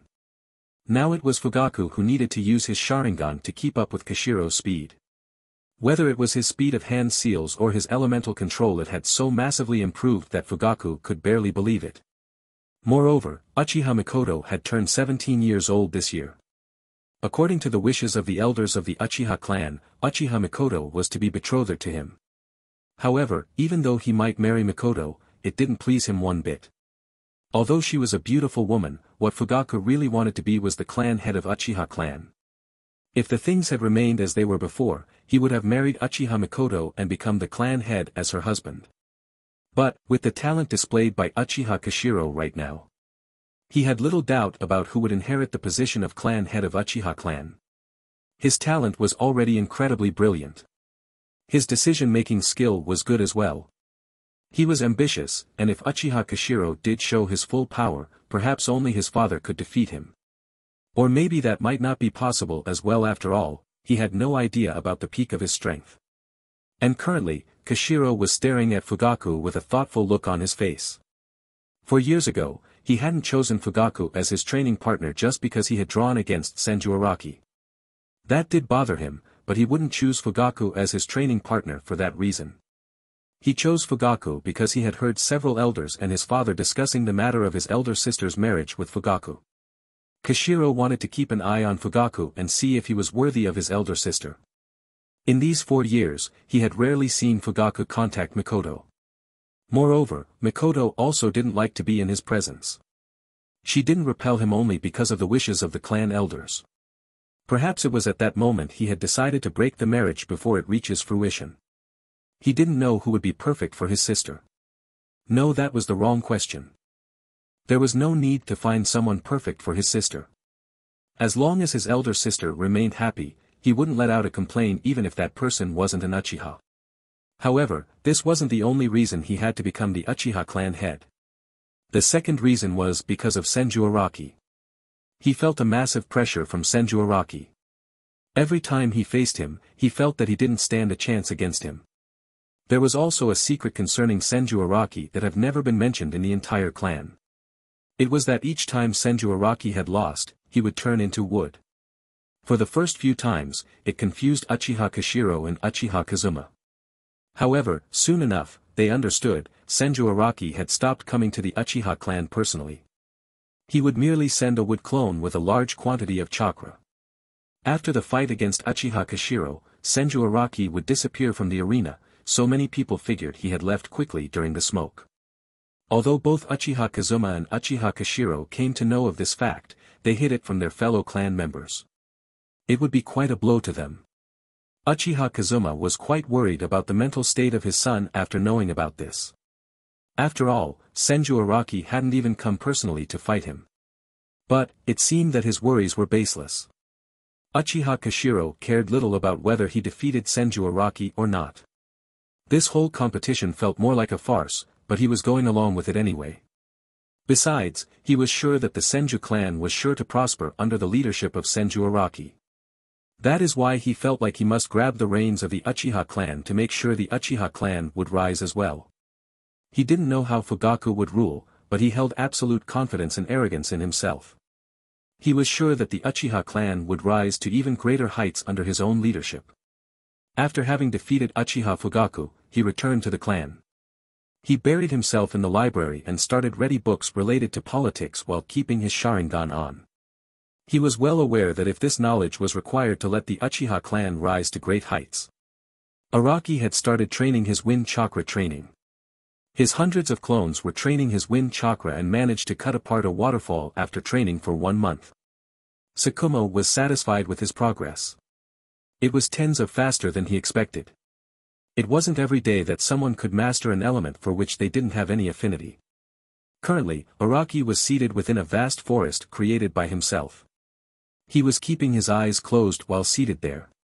Suddenly, the blades of wind started to shoot out of his body. Many of the trees around his body were slashed by these wind blades. These wind blades didn't pierce the trees, but they did manage to cut apart quite some bark of the tree. The blades slowly grew fiercer and managed to cut apart the first trees which came in contact with them before their power considerably lowered. The wind blades suddenly lost much of their sharpness. Instead of their sharpness, there was a hint of softness around the wind gusts. As these wind gusts touched the leaves, some of the leaves were slashed to pieces. Araki increased his control over the wind, and soon enough, the leaves stopped getting slashed into pieces.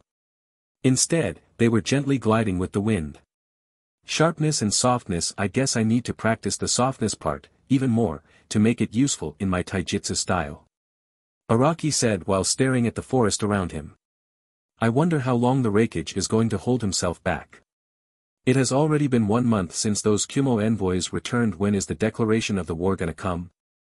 Araki shrugged his shoulders before getting ready to leave. Chapter 54. Hokage and Danzo's discussion. Currently, the third Hokage met up with Shimura Danzo.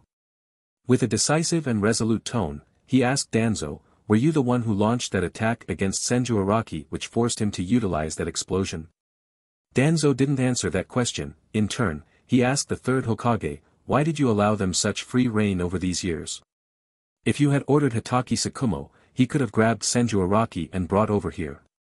With him in our custody, the Kyuubi wouldn't have dared to make a move. He seemed to spit on the third Hokage's decision while also calling Kushina as Kyuubi. Well, he couldn't be blamed for the foul mood. Half of his personal agents had suddenly disappeared. And he had a faint idea that it was the Senju clan who were involved in that matter. The Hokage remained silent over this question. He could have indeed done that. Knowing Hatake Tsukumo's loyalty, perhaps he would have brought Senju Araki to the Hokage, tied in chakra restraining things.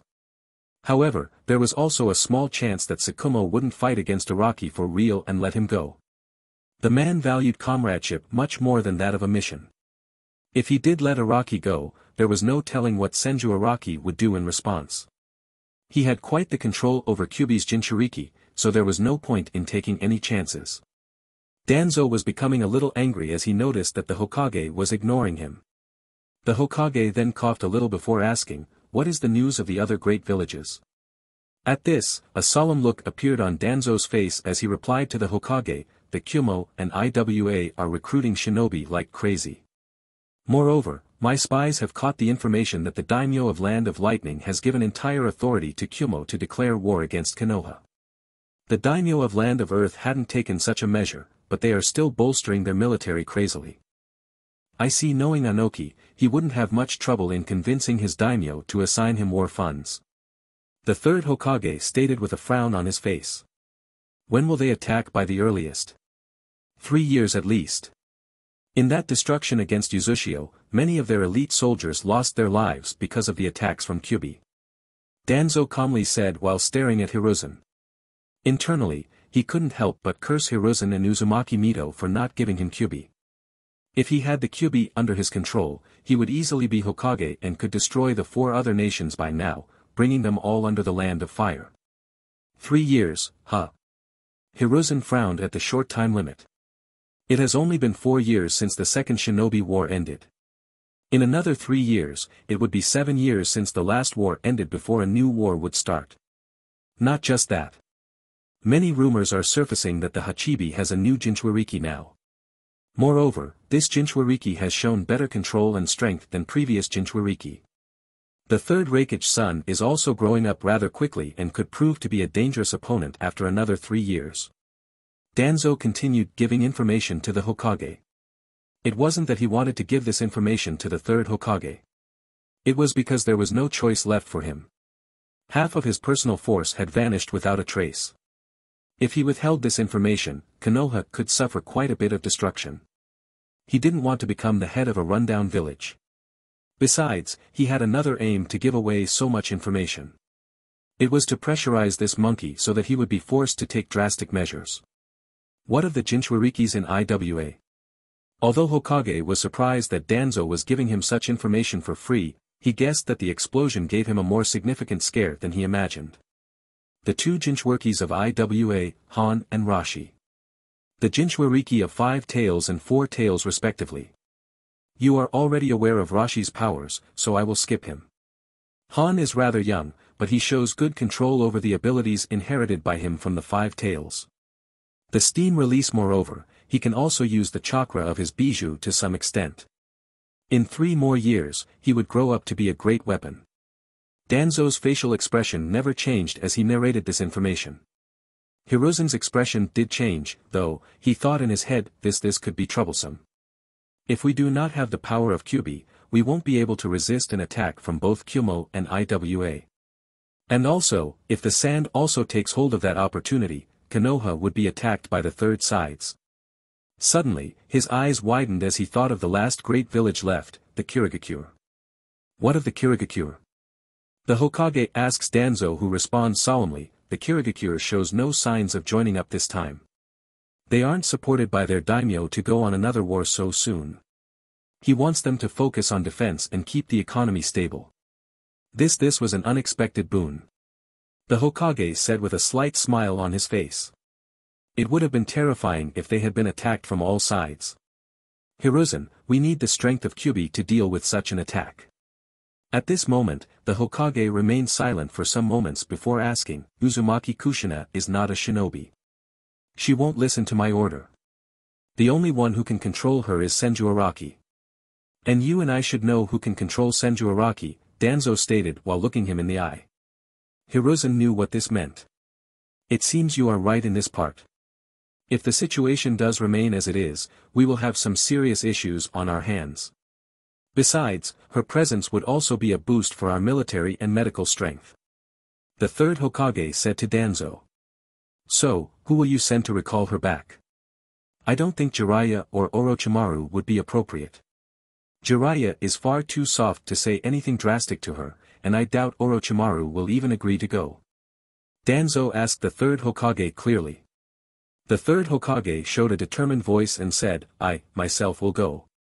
Only I can convince her to return to Konoha and once again face the war for Konoha.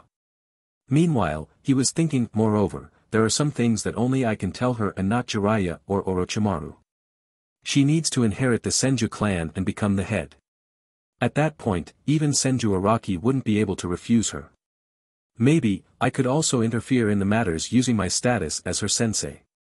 Several reasons were revolving in the third Hokage's scheming head. And with that, he called for Jiraiya and asked for the current position of Senju Tsunade.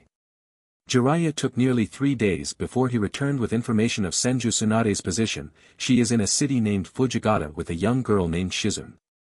This girl is Tsunade's apprentice and Kato Dan's niece. Chapter 55. Convincing. Senju Tsunade. If you asked a shinobi about her, they would call her an excellent medic and a strong shinobi. She was after all one of the 3 great Sannin. However, if you asked a gambler, they would respond that she was a legendary sucker. She had never won a single gamble against anyone in which she bet wealth or personal property of hers. Because of the wealth inherited by her, all kinds of gamblers were excited to gamble against Tsunade and win some money. It was quite surprising that although Senju Tsunade had never won a single gamble, she was still not under debt. It just proved how much wealth she had inherited. Well, it had only been 6 to 7 years since she started gambling like crazy. So, she still wasn't in debt. Nobody knew of the future, though. Currently, while she was preparing to pack up from Fujigata and move from this city with her niece, she was approached by a surprising individual. It was none other than her sensei who had come. She knew that Konoha's state must be quite dire for her sensei to come here. She asked the third Hokage, why did you come here, sensei? You should know full well why I am here. What I want to ask you is when do you plan on returning, Tsunade? The third Hokage asks her clearly. Shizun, who noticed that it was her sensei's sensei, she immediately goes to fetch some water for the old man. I won't be playing some games right now, Tsunade. Return to Konoha. The third Hokage stared at Tsunade with a resolute and stubborn look in his eyes. Tsunade was quite surprised when she saw how adamant her sensei was being. She spoke with a relatively helpless tone, why? It has only been a few years since I have left. I still haven't gotten over my fear of blood. I don't think I will be that useful to Konoha. After saying that, she was about to turn away when the third Hokage spoke, I won't be hearing your excuses, Tsunade. During that time, I let you go away in your sorrow because I believed this journey would be better for you to get over it. Since you haven't resolved those issues yet, it seems that this journey was just useless. Before Tsunade could say anything, the third Hokage continued even further, Konoha will face a significant threat in the upcoming years. Your presence is necessary, Tsunade. Oh, really? Isn't there my cousin who is the Senju clan head in Konoha? He has even recruited quite a lot of people in the clan. Do you really need my presence there? Tsunade asks offhandedly. Although she didn't want to get involved in some fights, she did keep herself updated with the news and rumors of the Senju clan which has seemingly been revived. The Senju clan. The Hokage's face turned ashen upon the mention of the Senju clan.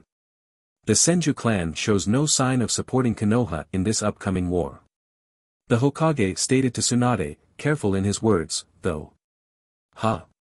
Why? Can't you just order their head? Your seat has quite a lot of authority, you know. Tsunade offhandedly said to the Hokage. Apparently, even though she was keeping tabs about the Senju clan, she was still unaware of a lot of things. The Senju clan head, your cousin, isn't a shinobi of Konoha, so I cannot order him. Moreover, as the Senju clan head, he has certain powers to overrule my order. I am sure you are aware of that, Tsunade. The Hokage looked really helpless when he mentioned it to Tsunade. Tsunade was naturally aware of those powers. Previously, she had used one of her powers as the heir to Senju clan to even run away from Konoha. You still aren't completely helpless. I mean, your powers are even more than that of a clan head, whether it is Senju clan or some other clan. You could still order him to assist you during the wartime.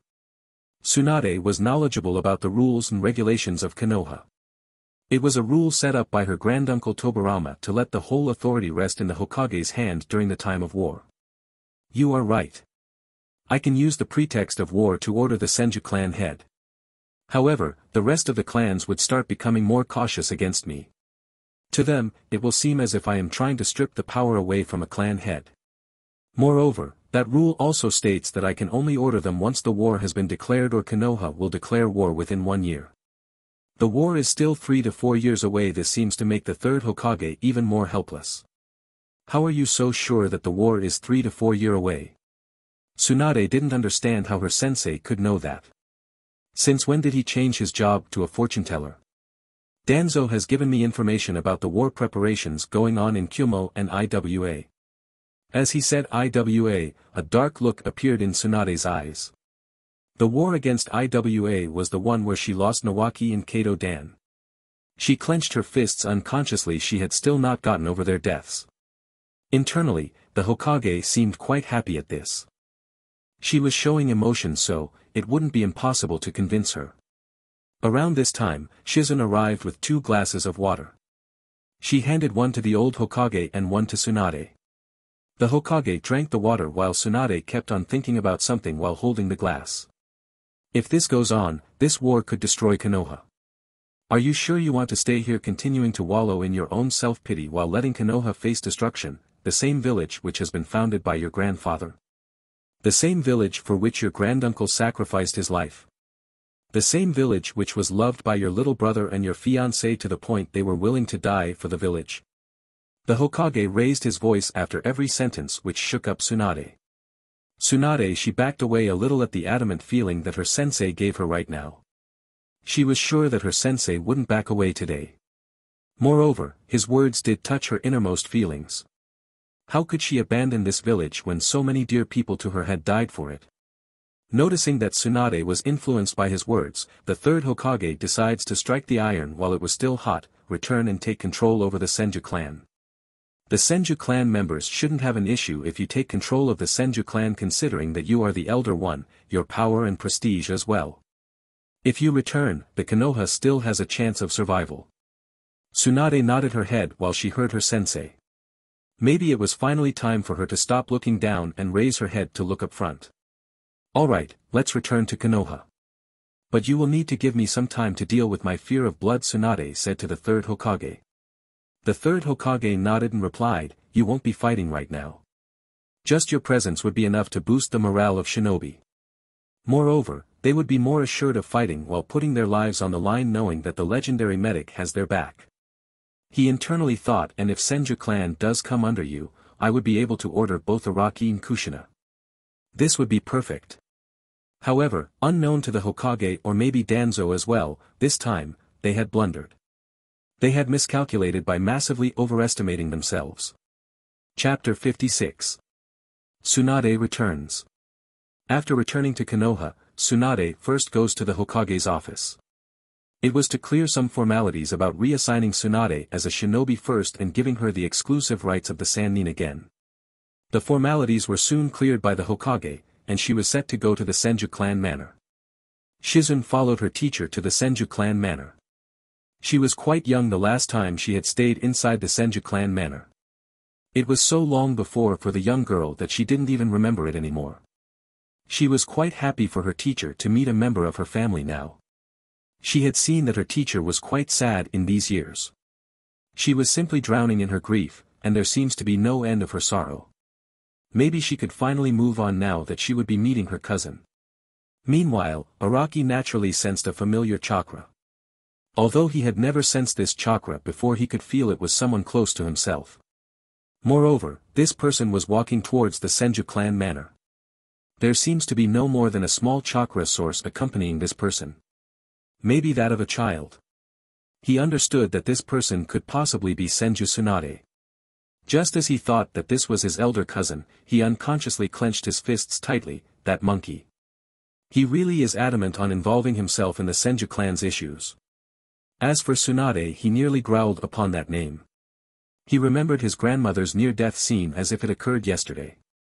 At that time, his grandmother wanted to see Tsunade. Araki could still tolerate that. He knew that Tsunade probably wouldn't receive the news of Mito's death that early, so she couldn't return. Yet even after months or years, she had never returned to even pay her respects. This made him so angry just thinking about it. And if what he guessed was right, that monkey wanted to poke his nose into Senju clan's business by involving Tsunade. Kushina noticed that Araki was getting angry and gave him a tight hug. She also asked him gently, what happened? Her gentle voice did bring him out of his rage, and he started to calm down. Kushina, she is returning. My elder cousin and I really don't know if I will be able to hold back myself. Araki honestly said to her. Kushina's eyes widened a little, but she didn't release him from her hug. She said, let me talk to her first. Let you talk to her? Araki frowned a little. Kushina gave him a nod and stated, yes, let me do the talking. Since you won't be able to remain calm, you wouldn't be suitable for talking to her, right? All right. This was something he had said to Kushina long before. If for some reason, he couldn't remain calm, she needed to take control of the situation, since he would just make a foolish decision at that time. Kushina didn't need to think long to decide that this was the correct time for her to take control of the situation. She was well aware of how dissatisfied Araki was with Tsunade. Moreover, the fact that she had come at such a timing meant that it was none other than the third Hokage pulling strings. Unlike Araki though, she could think calmly and believe that Tsunade still wasn't aware of the whole situation. If Araki did talk to Tsunade, their arguments would probably lead to a fight. Whether Araki defeated Tsunade or Tsunade defeated Araki, the point remained that the Senju clan property would split up. And by law, even the Uzumaki clan members living in the Senju clan manor would have to go to the Tsunade's place. At some point or other, she was definitely going to realize that they were Uzumaki clan members. And it would turn everything useless. While thinking so much, she let out a sigh. Araki needs to think so much regularly. Just what sort of pressure has he been under all this time? Even I don't know completely. Meanwhile, Araki was already very thankful for her support at this moment. As Kushina's arms around him loosed, he turned towards her and hugged her as well. I trust you to do everything right. And even if something does go wrong, I will be there. Worst comes to worst, I will announce the Uzumaki clan's reappearance. Let's hope it doesn't come to that just yet, Kushina says, knowing full well about the repercussions. The seals around the entrance of Senju clan manor were deactivated. It was to allow Tsunade to enter the Senju clan safely. After around 10 or so minutes, Tsunade arrived at the Senju clan manor. She started feeling nostalgic upon seeing this Senju clan manor once again. This was the place where she had spent her childhood. She entered the manor with Shizun following her closely. There she met up with Uzumaki Isao, who said, "We have been waiting for you, Princess Tsunade. Let me escort you to the clan head." He turned towards the other Uzumaki clan members. "You both, take this little girl and show her the manor." This was a signal from Uzumaki Isao to Tsunade that it wouldn't be appropriate for this young girl to enter the main hall. Understanding his signal, Tsunade turned her head towards Shizun before speaking, "All right, go and have fun, Shizun. I will go and meet my cousin." "Yes, Tsunade-sama." Shizun was honestly happy that she got to roam around the mansion. She wanted to see this place completely. Moreover, she also didn't want to ruin this reunion between Tsunade-sama and her family member. With that Shizen went away. Tsunade was escorted to the main hall by Uzumaki Isao. After he had escorted her there, he was given the signal to return. Just like that, Uzumaki Isao returned, asking no question. Tsunade stared at the man seated on clan head seat. It was her younger brother Senju Araki. Moreover, there was a chair next to his own where a young red-headed girl was seated. An Uzumaki, huh? So, you are Uzumaki Kushina. She said while looking at Kushina. The reason she managed to recognize Kushina was because of that red hair.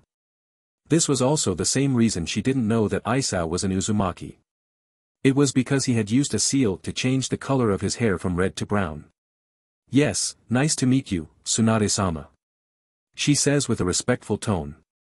Tsunade then turned to look at Araki. She was surprised to see that Araki didn't say anything. He was indifferently glancing at her as if she was thin air.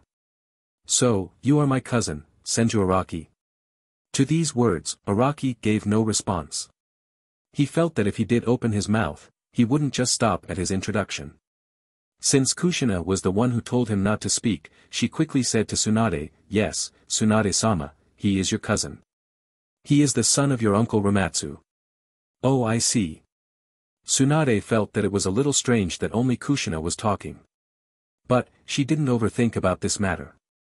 Anyway, get up from that seat. Don't you see I have returned? By right, it does belong to me. Tsunade said straightforwardly to Araki. Araki grabbed the armrest in response and held it tightly that some cracks appeared on it. Meanwhile, Kushina frowned upon hearing Tsunade's words.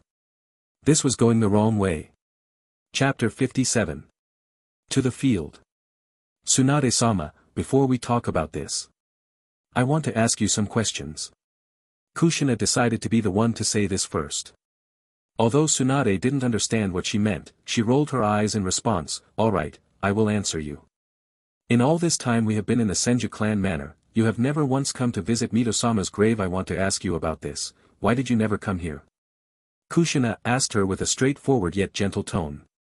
Tsunade frowned at that question. She lowered her gaze towards the ground as she said, I did not want to return to Konoha where many of my loved ones had died. Hearing that reason just made Araki even angrier. If not for Kushina placing her own hand over his hand, he would have really raised it against Tsunade at this moment. This was his elder cousin. He couldn't help but want to shout at this woman. She was beyond pathetic in his eyes now. Although Kushina was displeased as well, she tried to hide it from Tsunade's experienced eyes. I understand your reasoning. You didn't want to return to Konoha because it brings back memories of your loved ones who died here. Alright, I will ask my next question then. By your blood, you are an Uzumaki as well. You must have heard the news of Uzumaki clan's destruction. Did you ever go to visit Uzushio or maybe even ask the Hokage about why he never sent help to Uzushio while you were returning with him? Kushina asked this next question with a heavy heart. Araki's eyes widened as he heard the question. He didn't think Kushina would ask this question next. Tsunade was naturally puzzled about the reason behind such a question. But she figured that since this girl was an Uzumaki, she wanted to ask this question to sate her curiosity.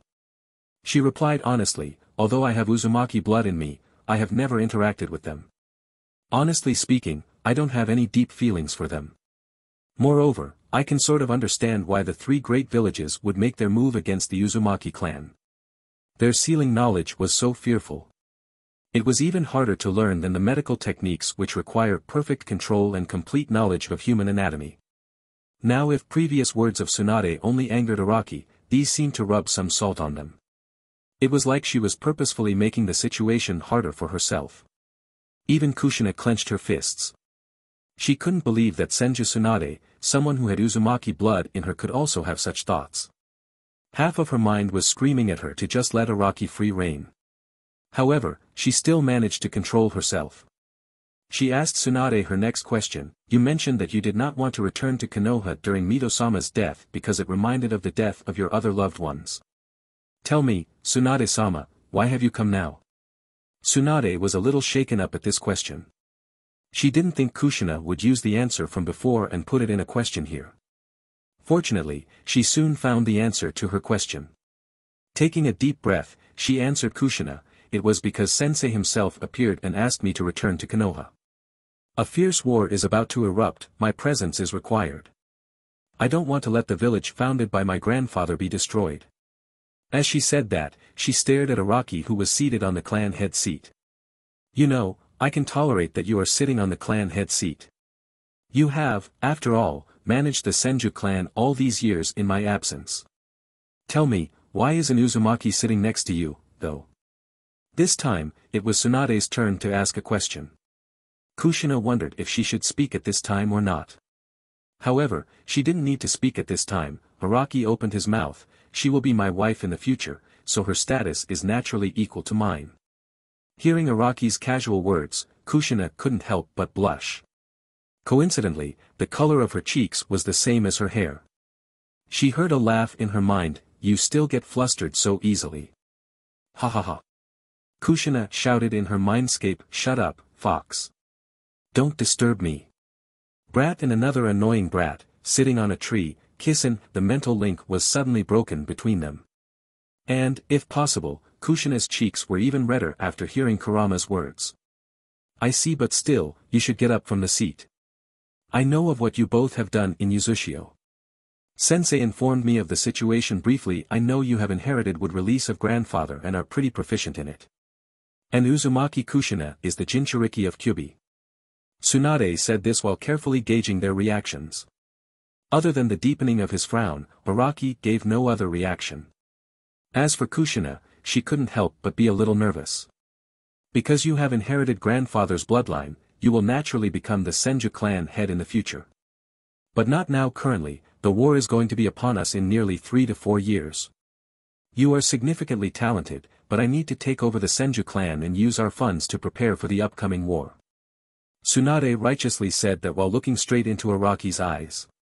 You think you are more capable than me to lead the Senju clan? Araki asked her while raising his brow.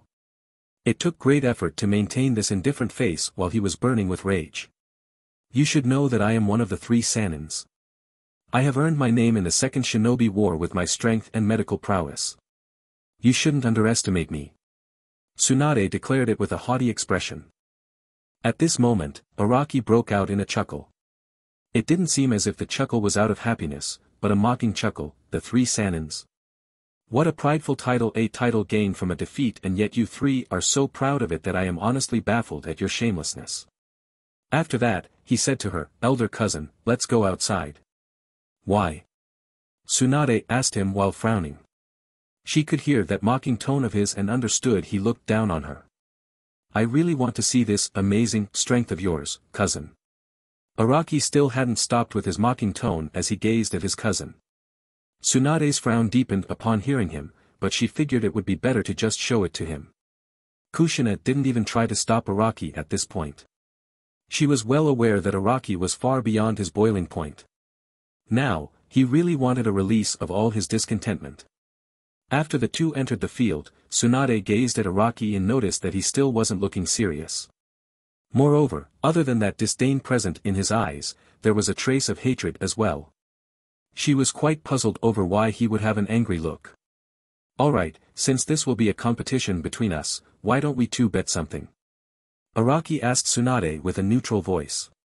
Tsunade's eyes twinkled a little at the mention of a bet. She immediately asked, alright, what will we be betting? If I lose, I will hand over the Senju clan to you. I will also obey any order you have.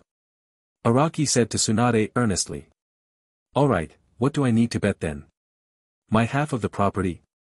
Tsunade asked him while raising her eyebrows. No, I am not interested in something like the other half of the Senju clan's property. He pointed his finger at Tsunade and said, if I win, I want Grandpa Hashirama's necklace. Tsunade lowered her head to stare at the necklace tied around her neck. It was made of crystal gem. You wanted to boost your wood release? She asked him with a smile. This cousin of hers was quite knowledgeable. She was surprised to see him shaking his head negatively and say, no, I don't want to boost my wood release through any external means. I have another use for this. An emotionless look appeared in his eyes as she said, enough talk now. If you agree, we can start any time now. Well, I don't get why you would need the necklace, but sure. I agree to the bet. Tsunade readily agreed to the bet, not seeing any way she would lose the fight. Chapter 58. Araki vs Tsunade. Both continued to gauge each other before Tsunade rushed at Araki. She was rather nimble, and her speed was also alright. Araki made no move to stop her advance even though he had multiple moves in his arsenal. He continued to gaze at her indifferently, hiding a burning rage. Just as Tsunade was 1 meter away from Araki, she pulled back her fist and then moved her punch to strike Araki. Araki was so sensitive to the chakra that he could sense how much strength she was using in her fists. This was probably her fearful chakra enhanced strength. Just when Tsunade was about to punch him, he merely sidestepped while keeping his hands in his pockets. Tsunade was surprised to see him dodge at the last moment and couldn't stop her momentum at which she rushed at him. Araki stared at her body which was going past him. His leg suddenly moved and kicked Tsunade's gut strongly. He didn't hold back while kicking Tsunade's gut, and she was thrown directly into the sky. Tsunade did feel enough pain for her to throw out some saliva, but she was stunned that Araki held enough strength to send her flying into the sky. However, she regained her calm soon enough. Although Araki had kicked her gut quite strongly, she used some technique to calm down the pain in her stomach. Although it wasn't healed, at least it wouldn't affect her capabilities right now. Thinking that she could make use of this height, she changed her body posture and spoke, "Heavenly Spear Kick." The downward force was just accelerating her momentum. Just as she was about to land her kick on Araki, once again, he sidestepped. This time, Tsunade landed on the ground, creating a massive crater over there. The shockwave was felt by Araki as well as he started wobbling a little. Tsunade noticed it and immediately moved her body to strike him this time. Araki raised one hand and shouted, "Water Release, Water Dragon Jutsu." A water dragon was created between Araki and Tsunade. It charged at Tsunade, wasting no time. Tsunade slowed down and prepared to punch the water dragon, which was going to strike her from the sky. At that moment, she suddenly felt a strong punch on her gut once again. She lowered her head and noticed Araki standing there with an emotionless look as he punched her. Just after Araki punched her, the water dragon also charged at Tsunade. It struck both Araki and Tsunade.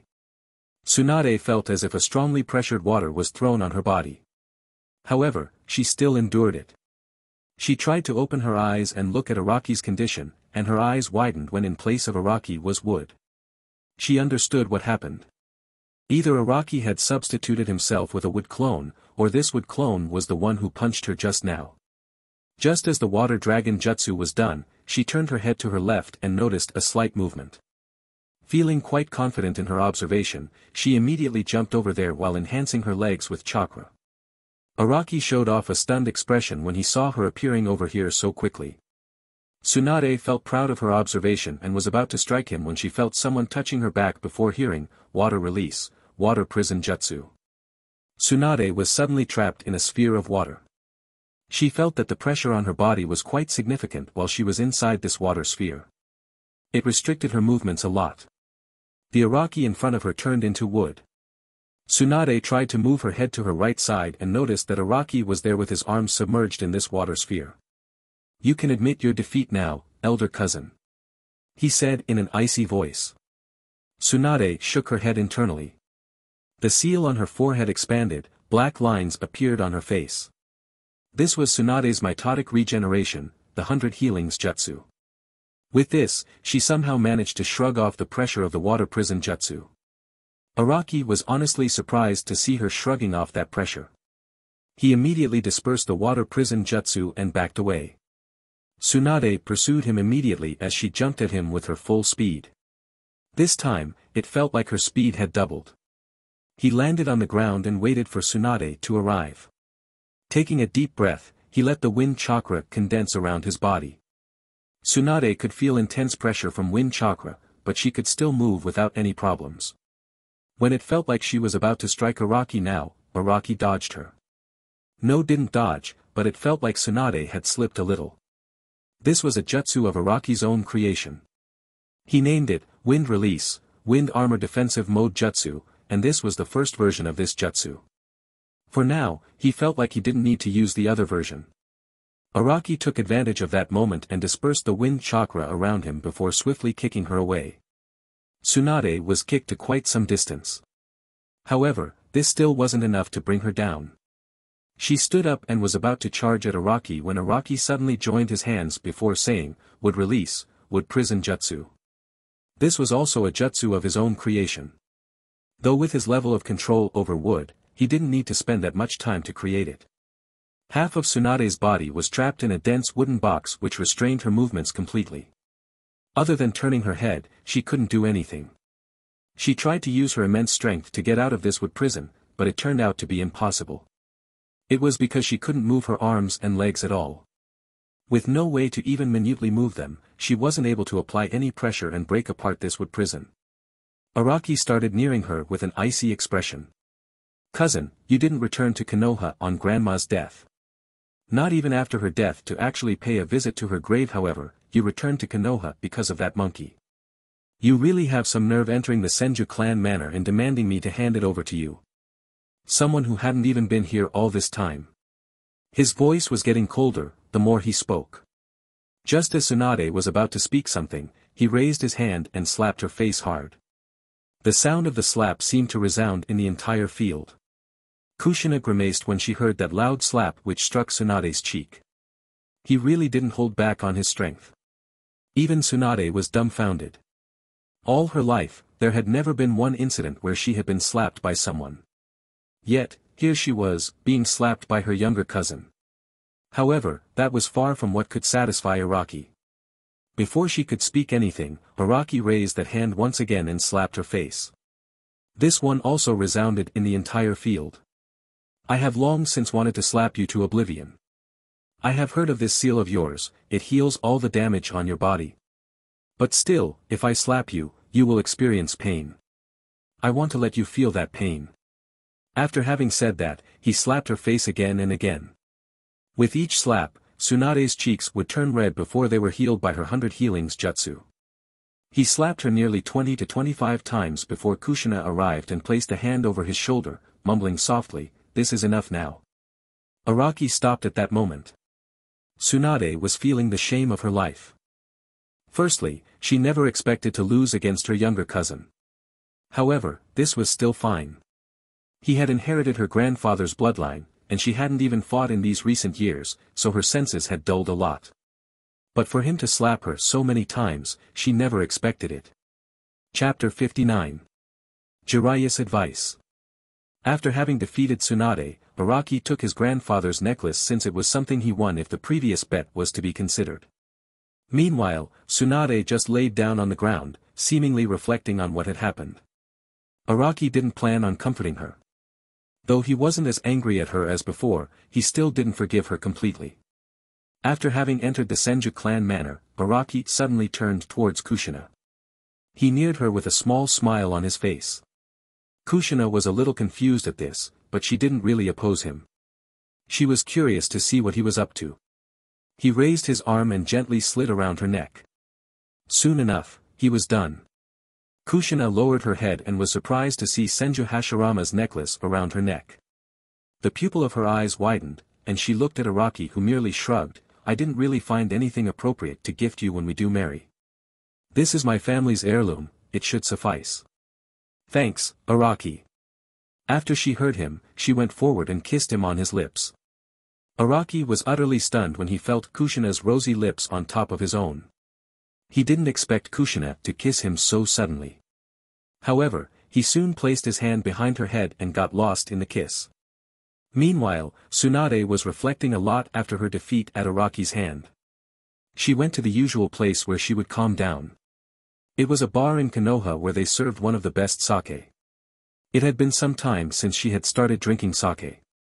Maybe an hour or so. Around this time, a white-haired man joined her and ordered some sake as well. "I want to be alone for some time, Jiraiya," Tsunade said, not even needing to look at him to know this was Jiraiya. With a huge grin spreading on Jiraiya's face, he said, "You have finally returned to Konoha. I don't intend to let you drown in your sorrows again. Last time, I was helpless to stop you, but not this time." His voice gradually got serious and said, "All right, now tell me what happened. You know you can trust me with anything." Tsunade couldn't really hold it in her for a lot of time. She decided to share it with Jiraiya. She knew he was a trustworthy friend during a crucial time. Jiraiya kept on hearing Tsunade's words while drinking sake. Hearing about Senju Araki from her mouth gave him another insight into what sort of person he is. Since Tsunade's mind was in a confused state, she didn't hide anything from Jiraiya. She spilled everything to him. After she had finished speaking, Jiraiya started speaking with an unnaturally grave voice. "Tsunadeheim, don't take my words to heart. I will be giving my honest opinion about this." To this, Tsunade just nodded as she laid her head on the table while staring at him before asking him to speak. "In this matter, I believe you both are at fault. You are at fault that you didn't visit your grandmother's grave even after all these years. Actually, it isn't that big of a deal for us people, but Senju Araki is a child, so he can be rather emotional about it. Moreover, I did hear from Sensei that Senju Araki lived with Mito for 1 year and loved her a lot. He must be quite sensitive about anything relating to her. The Uzumaki clan's matter wasn't that big of a deal. But even though it wasn't that big of a deal, he still unconsciously added them as reasons to be angry at you just because he was dissatisfied with you. You also didn't come to meet him even after all these years, simply drowning in your sorrow when you did have one family member left from your family line. It must have displeased him a lot. You also returned to the Senju clan after all this time just to become the Senju clan head when he has done all the work in these years. This did make Tsunade a little sad. She realized that Jiraiya was right in this. Maybe this was all her fault. However, Jiraiya wasn't finished speaking. However, I also wouldn't say that he isn't at fault as well. He didn't try to even think about your emotional state. He didn't completely understand the situation of why you have returned. These words did lift up a bit of Tsunade's stress. He is quite an emotional child. Take it in yourself and wait, I assure you that he will forgive you soon enough. I don't think he will be angry at you for long since you are his only family left from the Senju clan.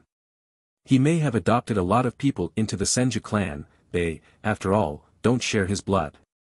Don't forget you are the only other granddaughter of Uzumaki Mito. If not for anything, just this fact alone will make him come to you," Jiraiya said with a confident tone. His positive outlook and confidence did lift up Tsunade's spirit. She honestly muttered, "Thanks, Jiraiya." With that, she stood up and left the bar. Anytime, Jiraiya said while finishing his drink before leaving as well. He was pretty happy that he could help out Tsunade. After Tsunade had left though, there was a glint of serious look in his eyes. "Sensei, you are poking too much in the Senju clan. I never expected you to recall Tsunade for such a reason." With that, Jiraiya also disappeared from the location. It was unknown where he had gone. Maybe to meet his apprentice, Namikaze Minato. Meanwhile, Tsunade returned to Senju clan manor. The first thing she did was sleep soundly that night. Better to forget everything after this sleep than to meet Araki right now. The next day, the first thing Tsunade did was visit the ancestral graveyard of the Senju clan. It wasn't just because of wanting to visit her grandmother's grave, but also because of her other relatives who had been buried here. The first one she visited was her fiancé. She said a few things while facing his grave before moving towards her little brother Nawaki's grave. Speaking a few more things on Nawaki's grave, she moved towards her father and mother's grave. After that, she went to her grandfather, Senju Hashirama's grave, the man who had spoiled her rotten when he was alive. Next was Senju Tobarama's grave before she finally moved on to Uzumaki Mito's grave. She remembered her grandmother much clearly than any of her other family members, maybe it was because she lived a lot longer than them. When she had received the news of Uzumaki Mito's death, she had been broken even more. She didn't even have the energy or spirit to return and face their graves. However, now that she did come here, she felt as if this was some sort of release for her. As if a lot of feelings which had been choked up inside of her had flown out with words. She never expected she would feel so much better after talking in front of a grave. She returned after having her heart-to-heart talk with her deceased family. Araki did know about this fact, but he remained indifferent to her. Nothing significant happened on that day. The next day though it was different. It was the night time of this second day since Tsunade had returned. Araki heard someone knocking his room's door. Without even opening the door, he knew it was Tsunade. He opened the door and stared at his cousin's sister. "Something you need, cousin?" His voice was emotionless just as before. And, I would like to thank you all for supporting this fanfic. I wanted to tell you all that I have published an original novel on a Ma. Zon K. Indle, for all those who want to check it out can do so at the link. http://bit. Dorising Warriors. Well, I won't tell you much but can just say, if you liked this fanfic, then you are going to absolutely love it. Oh, and before someone asks it in comments, I won't be dropping this story. XD. Thank you. Chapter 60. Warning Tsunade. For some moments, Tsunade kept on staring at the face of her cousin. Now that she stared at him closely, other than that emotionless expression, she could see a distressed look which he was trying to hide. She lowered her body and placed her hand over his head which he was about to slap away but paused for some reason. Tsunade gently started speaking, I realize that I haven't been fair to you, Araki. No matter what excuse it is, I had pretty much abandoned you for all these years. I won't be telling you to forgive me so quickly, but all I can say is just give me time, and I will make it up to you. After she finished speaking, she got up and was about to leave when Araki grabbed her hand tightly. Tsunade stared at him with a surprised expression and heard him speak, I also don't like the fact that I hit you, elder sister. I remember that grandma used to tell me about you when I lived with her. She wanted you to be there with her. I have always heard that you are a great medic. I thought that if you were here, you could have saved her. And if you were here, I never would have to take up such a stressful position. His voice choked with emotion as he stared into Tsunade's eyes with a helpless expression. Before he could continue further, he was hugged by Tsunade tightly. She kept her eyes closed and slowly patted his head, I also regret it, I really do. And I am here to make it right again. For some time, the two continued to hug each other. After the two parted, Araki wiped the few tears from his eyes before a serious look appeared on his face, elder sister, a lot is going on that you aren't aware of. However, you must remember that you cannot trust the third Hokage blindly. At those words, Tsunade's eyes widened slightly as she asked him, what do you mean by that? Did sensei do something to you? Araki paused for some seconds, wondering if he should reveal it to Tsunade or not. This was quite a sensitive information. In the end, he decided to tell her just a bit and hide the other parts. During the Uzushio's destruction, Konoha didn't send its reinforcements. That's a fact you are aware of. But elder sister, the one who sold the pathway to enter Uzushio was also Konoha. Orochimaru, your old comrade, has already confessed that he was ordered by the third Hokage and Danzo to sell the way to Uzushio to Kyumo. This was something which utterly shocked Tsunade. Although she didn't hold any unique feelings towards Uzushio, she was aware that it was Konoha's ally. For Konoha to betray Uzushio in such a manner, it did shock her. She knew her sensei was quite loyal to Konoha and he wouldn't be above such tactics. But still, hearing it from Araki's mouth dumbfounded her greatly. She didn't even have any idea if she could trust Araki's word that much. It wasn't that she didn't trust Araki, but she thought that someone might be fooling him. However, there was also no harm in staying cautious of her sensei. She remembered how her sensei had been adamant in making her return to Konoha. Moreover, he kept on mentioning how she must bring the Senju clan under control and start the preparations for war. And also to bring Kushina to the Hokage's office so they could think of a method to train with the Kyuubi's chakra. I will stay cautious of him, she said with a blank expression, wanting to investigate this information further. And she knew just the right person who could investigate this issue. Araki noticed that Tsunade wasn't entirely convinced, but it did satisfy him. Entirely convincing her wasn't possible unless she hears it from an even more reliable source. However, he was satisfied that at least he managed to convince Tsunade to remain cautious of that old man for some time. Alright, you can go to sleep now, Tsunade said to Araki before rotating her body and moving towards her own room. Araki also turned his body and went to his own bed. The next day, Tsunade left the Senju clan manor in the morning.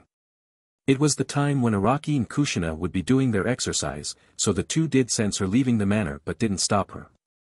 Tsunade kept on walking towards the center of Konoha. Soon enough, she reached her destination. It was the house of none other than the Toad Sage, Jiraiya. She knocked on the door to his house. Jiraiya soon opened the door while rubbing his eyes as he let out a yawn. Who the heck is here so early in the morning? He really was quite annoyed at this person who had come to visit him while he was having such a good dream. However, his eyes went wide when he noticed the person. He wondered, am I still dreaming? I mean, why would Tsunadeheim appear in front of my house though? Wait, it might be a genjutsu. He tried to control his chakra and felt that everything was alright. Tsunade noticed that Jiraiya was pretty much dumbfounded and let out a sigh. Jiraiya, I need your help. Yes, Haim. Jiraiya was pretty damn excited knowing that Tsunade wanted his help. Although he faintly remembered their talk when they were drunk, he didn't think it would affect Tsunade that much. Alright, come meet me in the Senju clan's training ground. I will explain the situation to you and what I need you to do. Tsunade said to Jiraiya with a serious look. I will meet you in 15 minutes, Jiraiya said to Tsunade before he saw her leave the place. He immediately entered into the bath. Now Tsunade first entered the Senju clan manor, and just when she was about to enter the Senju clan training ground, Kushina arrived. Wait, Tsunade-sama. You can't go there like this. She called out for her, a little worried about Tsunade. Fortunately, Tsunade hadn't stepped into the training ground. Tsunade was quite confused why Kushina had appeared and stopped her. There are multiple seals on the ground to prevent intruders. The seals might activate if you take the wrong step. Hearing this, Tsunade furrowed her brows. The Senju clan needed to be protected by seals. She then spoke, I have called for someone here, though. I need to discuss something with him. Kushina then called out for one of the Uzumaki clan member, create clones and disable all the seals. Yes, Kushina-sama. The Uzumaki clan member nodded and immediately created 10 or so clones before he started to disable every seal in the training ground. Tsunade-sama, Araki asked me to hear your words. Please don't betray his trust. Kushina seemed to be pleading. Nodding her head, Tsunade answered Kushina, I don't plan to betray my family. I may have made stupid decisions before, but I will be sure to correct them in the future. At that moment, she noticed her grandfather's necklace around Kushina's neck. A faint smile appeared on Tsunade's lips as she understood why Araki bet the necklace with her. She remembered how that necklace had changed owners. She hoped that this curse wouldn't take Kushina's life now. Soon enough, Jiraiya arrived at the Senju clan's training ground. He noticed Tsunade was waiting for him near the center of the training ground. Chapter 61. Tsunade finds the truth. After Jiraiya arrived, Tsunade turned her head towards him and said to him, You arrived earlier than what you said. A grin appeared on Jiraiya's face as he said, I wouldn't dare to make Tsunadeheim wait for me. Tsunade clicked her tongue upon hearing him and decided to ignore his nonsense. Jiraiya, tell me what you know of Uzushio and its destruction. And I want to know everything. This time, Tsunade sternly stared at Jiraiya, whose eyes widened a little. Jiraiya responded to her, I don't really know everything about Uzushio and its destruction, but still, maybe I do know a lot. He reorganized all his thoughts, wondering from where he should start. After a bit of time, Jiraiya started speaking, let's start from this. As you know, the Uzushio's destruction occurred at the hands of Kyumo, Iwa, and Kiri under the pretext they were eliminating a future enemy. I have gone to Uzushio personally on a diplomatic mission, so I remember there were seals placed all around the village which would make it quite difficult to reach that island. I could only enter because Sensei did give me the way to Uzushio. When I did hear the news that the 3 great villages are making their move against Uzushio, I wasn't that worried. I mean, as far as I am aware of, no Uzumaki is living in these villages. And with no one to guide them, they shouldn't be able to enter the village. Jiraiya said, quite casually. The pupil in Tsunade's eyes narrowed a little as she heard Jiraiya's words. However, imagine my surprise when a few days later, I hear that Uzushio had been destroyed. This wasn't all though. There was another news which spread in all the elemental nations. I am sure you have heard it as well. The news of how the inheritor of Senju Hashirama's bloodline and a Jinchuriki fought against the 3 great villages, dealing massive casualties to them. Jiraiya said with a serious look this time. Tsunade had indeed heard of this rumor. She knew that it was her younger brother Araki and Kushina. It was definitely the current Senju clan head and your cousin brother, Senju Araki. The Jinchuriki was most probably Uzumaki Kushina who holds the Kyubi. Jiraiya finished speaking while staring at Tsunade. I see now, tell me, Jiraiya, what's the chance that it was Konoha who betrayed Uzushio? As Tsunade asked this question, Jiraiya's eyes widened for some moments before they returned to normal. To be honest, I think it's quite likely that it was Konoha who did betray Uzushio. Jiraiya said with a somewhat bitter smile. Before Tsunade could ask anything further, he clarified, during that time, the three great villages had terrible relations with Konoha. I heard rumors of how these three great villages were planning on making a move against Konoha. I informed this to Sensei, and I don't know what he did, but suddenly, these three great villages changed their target from Konoha to Uzushio. Tsunade's eyes widened in shock. She was smart enough to understand what happened. She clenched her fists tightly while staring at the serious expression of Jiraiya. She knew that Jiraiya wouldn't be lying to her about this matter. He had no reason to lie to her or even hide the facts at this time. Who do you suspect the most? She still asked while trying to keep her voice as calm as possible. However, the faint killing intent still leaked from her body. Jiraiya let out a sigh before saying, I wouldn't say I am very sure about this. But I had put my bets on Danzo. He seems like the person who wouldn't think before selling Uzushio to our enemies just so he can preserve Konoha. As for the other person, you are aware of him already. Sensei. Tsunade nearly growled upon saying that word as her whole aura leaked out her body. The fact that she heard from Araki that the third Hokage wasn't trustworthy and had a hand in Uzushio's destruction seemed to have solidified after hearing Jiraiya's suspicion on the third Hokage. Jiraiya's suspicion usually meant that he was 60 to 70% sure. Tsunade, do not make a rash move, right now. Jiraiya warned Tsunade with a stern look in his eyes.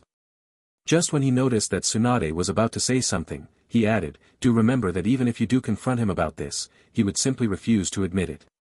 He also controls all the shinobi in Konoha. Tsunade snorted at Jiraiya's words, even Sensei can't order the shinobi to make a move against Senju clan. Almost everyone knows in Konoha that it was founded by my grandfather. Jiraiya nodded his head, and even agreed with her, you are right about that, Tsunade.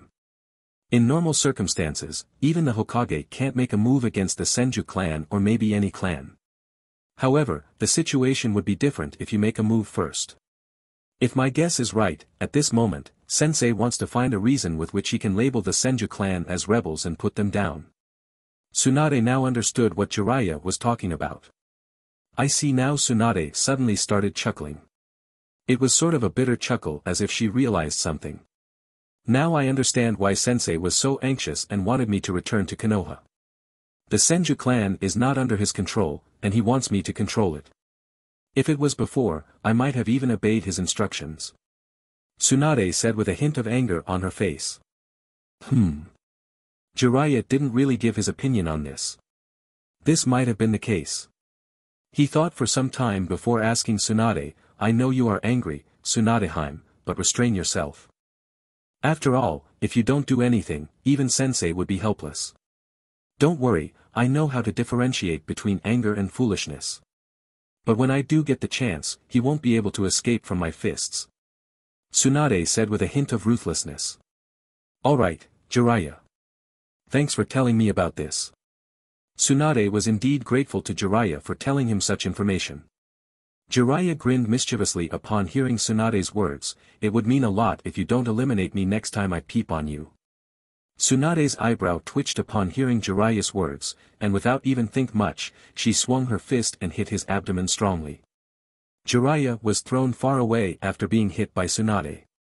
Though he seemed to be mumbling, I really did miss this version of Tsunade. After he was thrown away, Tsunade let out a sigh. She then turned towards the Senju clan manor and noticed Araki standing there, observing her quietly. Araki came closer and asked her, do you trust my word, elder sister?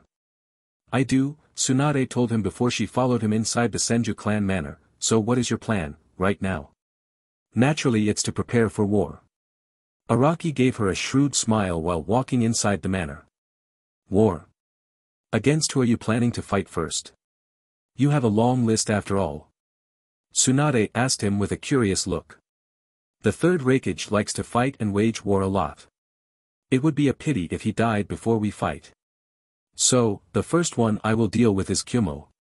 But not now, I need a few years to finalize my preparations. Araki said with a ruthless smile on his face. Chapter 62. Sakumo's Stance. The first thing Araki asked Tsunade to do was to start her training. Moreover, he wanted her to train in lightning chakra or maybe wind chakra first. He felt these two affinities would be perfect for Tsunade since she liked to fight a taijutsu battle.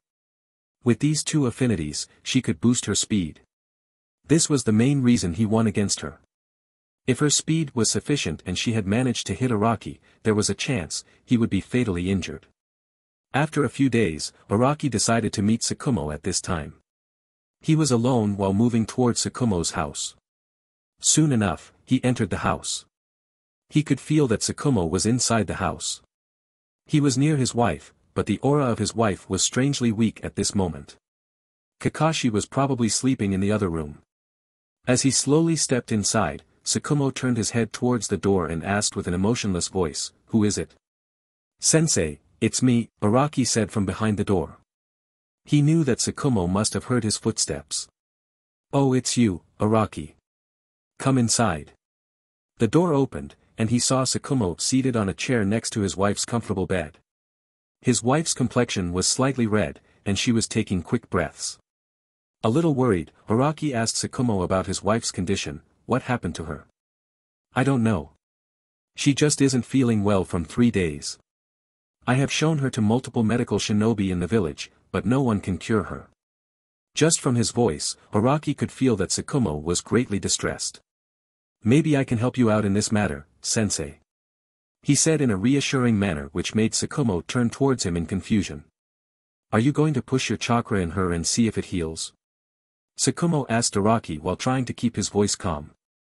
Araki responded, "I will naturally try out, but if it's a disease, I don't think my chakra will do much to it." This did make Tsukumo sigh out in depression, but he knew this was the best Araki could do. However, Araki wasn't done yet, he added, "But, I can ask my elder sister, Tsunade to take a look at your wife's condition. I am sure she should be proficient enough in treating your wife." "Tsunade?" At that moment, Tsukumo remembered that Tsunade has returned. Hope lit up in his eyes as he remembered that Tsunade's medical prowess was the best in the village. He was about to pick up his wife and take her to Senju Clan Manor when Araki places his hand over Tsukumo's shoulder before saying, "You don't need to take her to Senju Clan Manor. My sister has been informed about this matter and should be coming here anytime soon." Tsukumo understood what he was talking about. The connection between Araki and his wood clone. He used it to inform Tsunade that she must immediately come to Tsukumo's house. Tsunade soon arrived at Tsukumo's house. She greeted Tsukumo before she started to check up his wife's condition. Araki and Tsukumo walked outside the house. "Alright, why did you come here today?" Tsukumo asked him with a straightforward tone. He was aware of what Araki had done in these months. "I only wanted to know of your stance, sensei. Are you going to take up the Hokage's side or mine?" Araki frankly asked him this question. "It depends on what your stance is. If you are planning on rebelling against Konoha, then I am against you. If not, I can stay out of this matter." Tsukumo responded with a light-hearted tone. "Rebelling against Konoha, huh? I wonder what you mean by that. I will be frank with you, sensei, sooner or later, I will fight the third Hokage. And I won't show him any mercy," Araki said with intense killing intent in his eyes. "If you make the first move against the third Hokage, I will fight against you, Araki. And I also won't hold back." There was a sense of seriousness, as Tsukumo said this to Araki. "However, if it's the third Hokage who orders to destroy the Senju clan, I will go against that order. At that time, you can consider me your ally. Not in any other case." Tsukumo finished speaking to Araki. "Alright, sensei. I will respect your decision. Don't worry, even if we end up as enemies, I won't ever touch your family," Araki truthfully said while staring at Tsukumo. He turns around and decides to return. "Is that all you wanted to say?" Tsukumo asked him with a bitter smile. Araki turned his head and nodded. After a few hours, Jiraiya, the Toad Sage appeared in the Senju clan manor. Along with him was his blonde-haired apprentice, Namikaze Minato. Araki was quite curious to why these two would appear in the Senju clan manor, but nonetheless, he let them enter. Jiraiya stared at Araki for some time. The two seemed to be gauging each other quietly. Just as Jiraiya had expected, there wasn't a hint of naiveness in Araki's eyes. The only thing he saw was a cold rage. He felt as if he was looking at a compressed rage which would blow up any time soon. Finally, Araki opened his mouth and asked Jiraiya, "Why have you come here, Jiraiya? Is there something you need?" Jiraiya rubbed his nose and started speaking, "Actually, I didn't come here for myself. It's for my apprentice. You see, my apprentice wants to check out the flying Raijin Jutsu of the second Hokage." "Flying Raijin Jutsu?" Araki asked with a blank expression. He remembered it was that teleportation jutsu of his granduncle Tobirama. It was quite challenging to learn this jutsu. Even amongst the Uzumaki clan members, only a few have managed to understand it. Araki stared at Minato and wondered if Minato could really learn it or not. "It's a jutsu which was made by my granduncle Tobirama along with my grandmother Mito's help. Are you sure he can learn it? It's quite complex even for seal masters," Araki said while looking at Minato and Jiraiya's face. Jiraiya nodded his head and said, "I have already taught Minato most of what I know about seals. And now, he wants to take a look at flying Raijin Jutsu and experiment." Araki thought for some time before speaking, "As you know, it's a jutsu exclusive to my Senju clan. I can't really hand over the clan jutsus to you." Knowing that he was right, both Minato and Jiraiya let out a sigh. They believed it was worth a try. However, a smile appeared on Araki's face as he said, "However, it would be a different matter if Minato joins the Senju clan." At this, both Jiraiya and Minato's eyes widened in surprise. What did this mean? Chapter 63. Minato's answer. As I said before, Minato needs to join the Senju clan to learn the flying Raijin Jutsu. I wonder if you are willing, Minato? He questioned Minato with a gentle gaze. Minato felt a frightening pressure over his body, but he kept his expression calm while saying, "I am simply an orphan. How can I join a reputed clan like the Senju clan?" He raised this question near the end of his statement. However, Araki merely shook his head. "You misunderstand something. The fact that I can give you an offer of joining the Senju clan is precisely because you are a war orphan. You have started to train in your wind and lightning affinities as well. Another 2 to 3 years of effort, and you might master them." At these words, Jiraiya and Minato's eyes widened. The fact that Minato was training in wind chakra was known in Konoha records but not about the lightning chakra. It was supposed to be his secret. They didn't understand how Araki was aware of such information. Was he spying on them? "You don't need to overthink so much. The reason I know about your elemental affinities is because of my ability as a sensor. I can sense that Minto's wind and lightning affinity in his chakra is quite a lot stronger than his other 3 affinities. It would mean either he has a bloodline related to wind or lightning or he has started his training in these elements." To this, Minato could only describe it as a frightening ability. He could understand that Araki wasn't telling them the complete truth. If he does have such a fearful ability, he could even predict the attack his enemy would use with the flow of his chakra.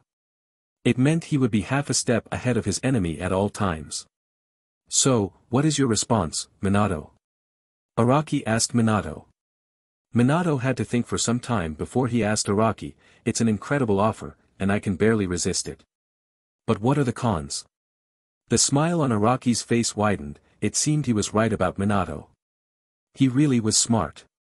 "You would need to resign as a Konoha Shinobi. I don't really care about whether you want to use Senju as your family name or not, it will be your choice. You will need to listen to my orders." That's all I had to say," Araki said with a casual look on his face.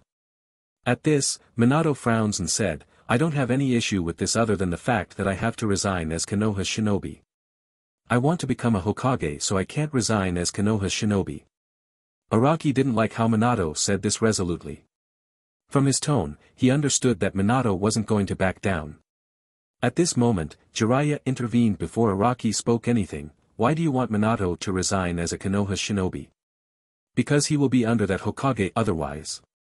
I don't want the Hokage to be able to order Minato." Araki didn't hide it from Minato and stated it in front of him. Minato was a little confused about why Araki wanted that.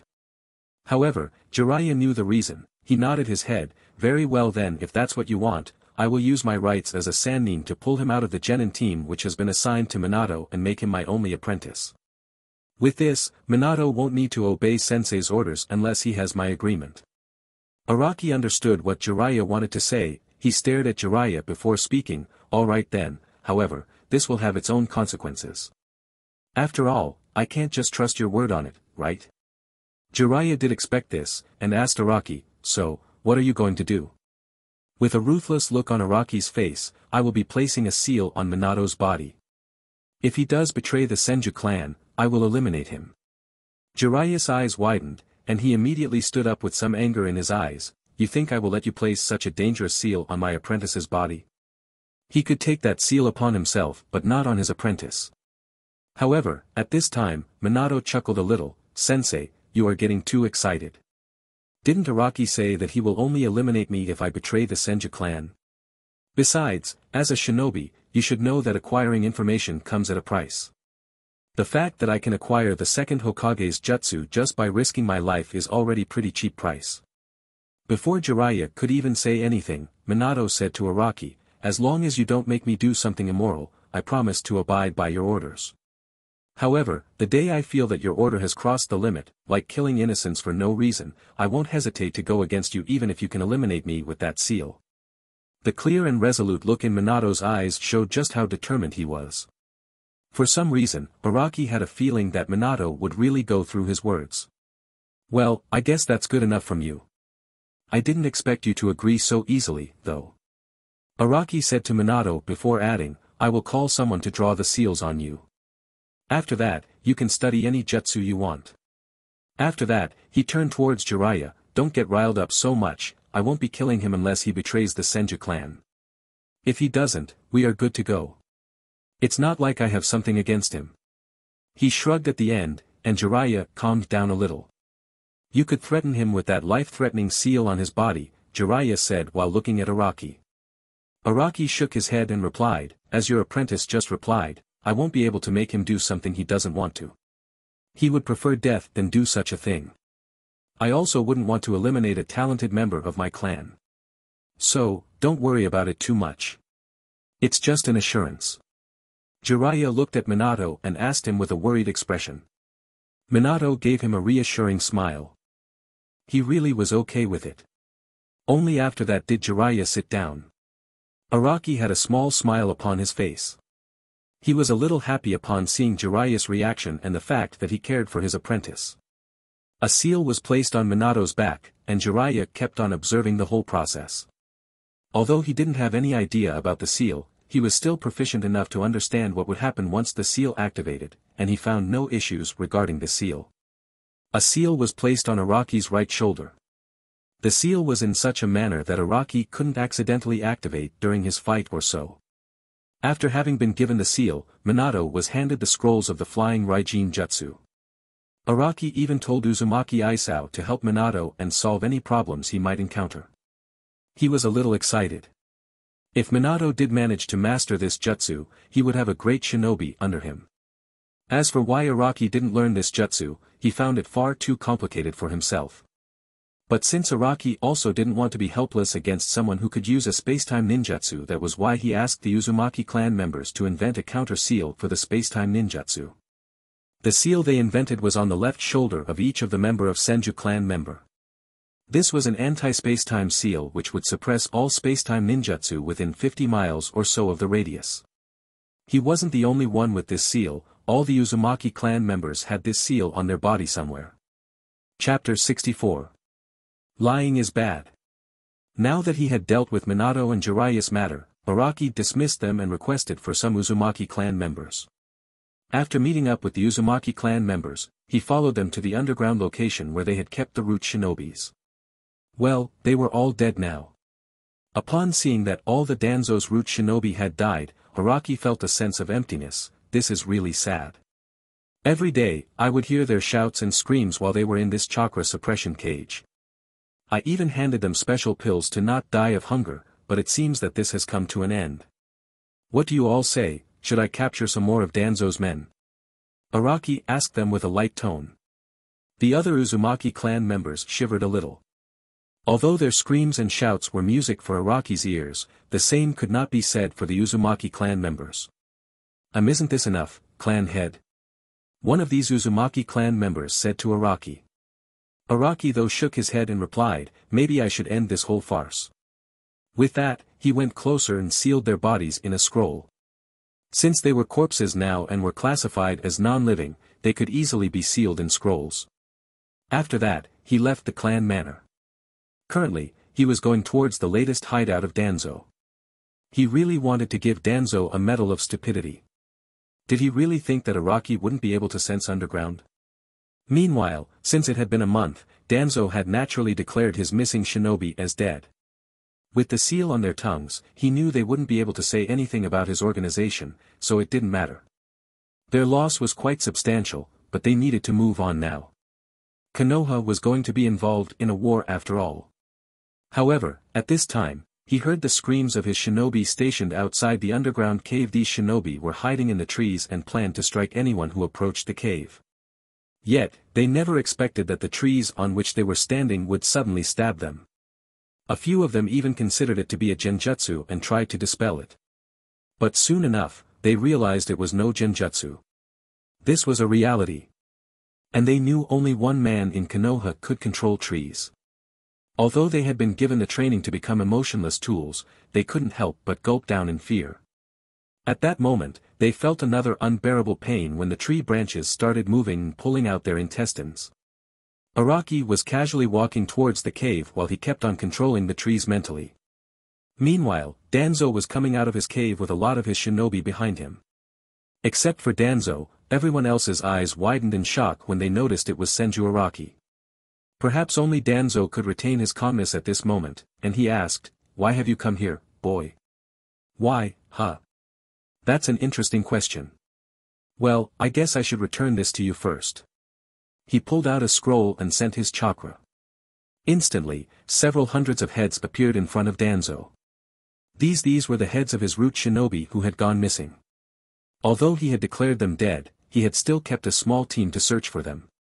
This was half of his root ANBU force which he had created while keeping it hidden from that old fool's eyes. "What did you gain by killing them?" Danzo asked while staring at Araki.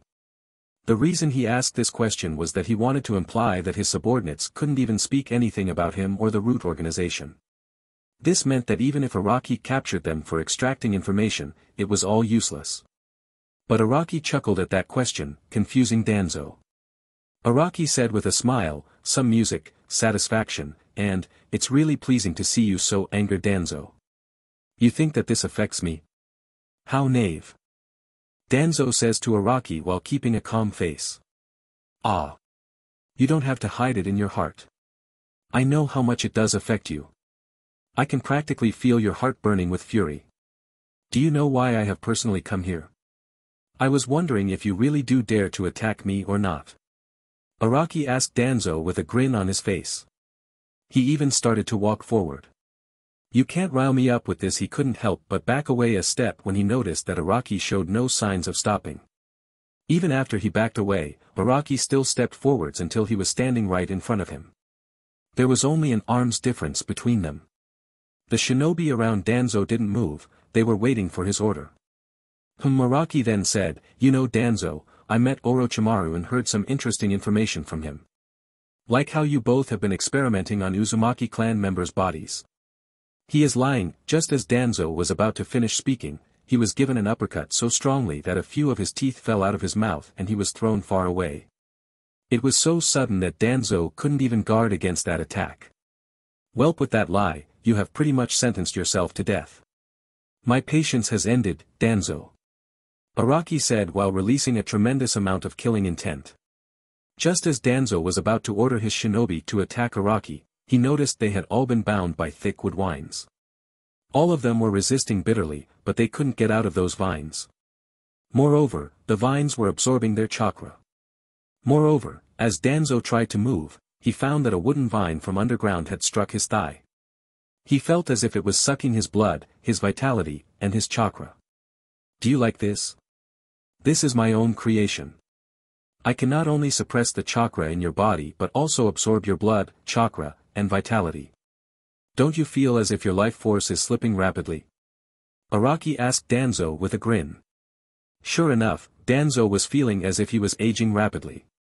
In a few more minutes, his body would age another year.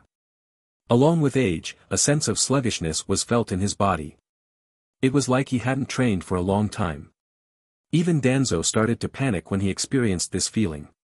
And while he was panicking, he didn't see Araki moving forward. Araki kicked Danzo's head as if it was football or soccer. This time, his remaining teeth broke when Araki's kick made contact with his head. When Danzo looked up and stared at Araki, he saw an icy gaze in Araki's eyes. If you think you will get an easy death, then you are dead wrong. He kicked Danzo's body again. And this time, he didn't stop. He continued to kick his whole body so many times that if someone were to count it, the number would surpass 100 in a matter of minutes. However, it was surprising that even after such a beating, Danzo remained alive. The wood vine which had stabbed Danzo started injecting him with a strong life force which had been stolen from him earlier. And soon enough, Danzo's wounds started healing. They were healing at such a rate that even Tsunade herself would have been dumbfounded. Danzo was surprised at why Araki was healing his wounds. Was Araki planning on letting him off? However, he soon realized just how wrong he was. And, check out my original novel on Amazon. I assure you that you won't be disappointed with the world. You will like the fights and interactions. MC will be anti-hero, manipulative, strong from the start, a genius. And his friends would be awesome as well. It will certainly be different from clichés. He. I am sure many people were waiting for this. Well, congrats, your patience bore fruit.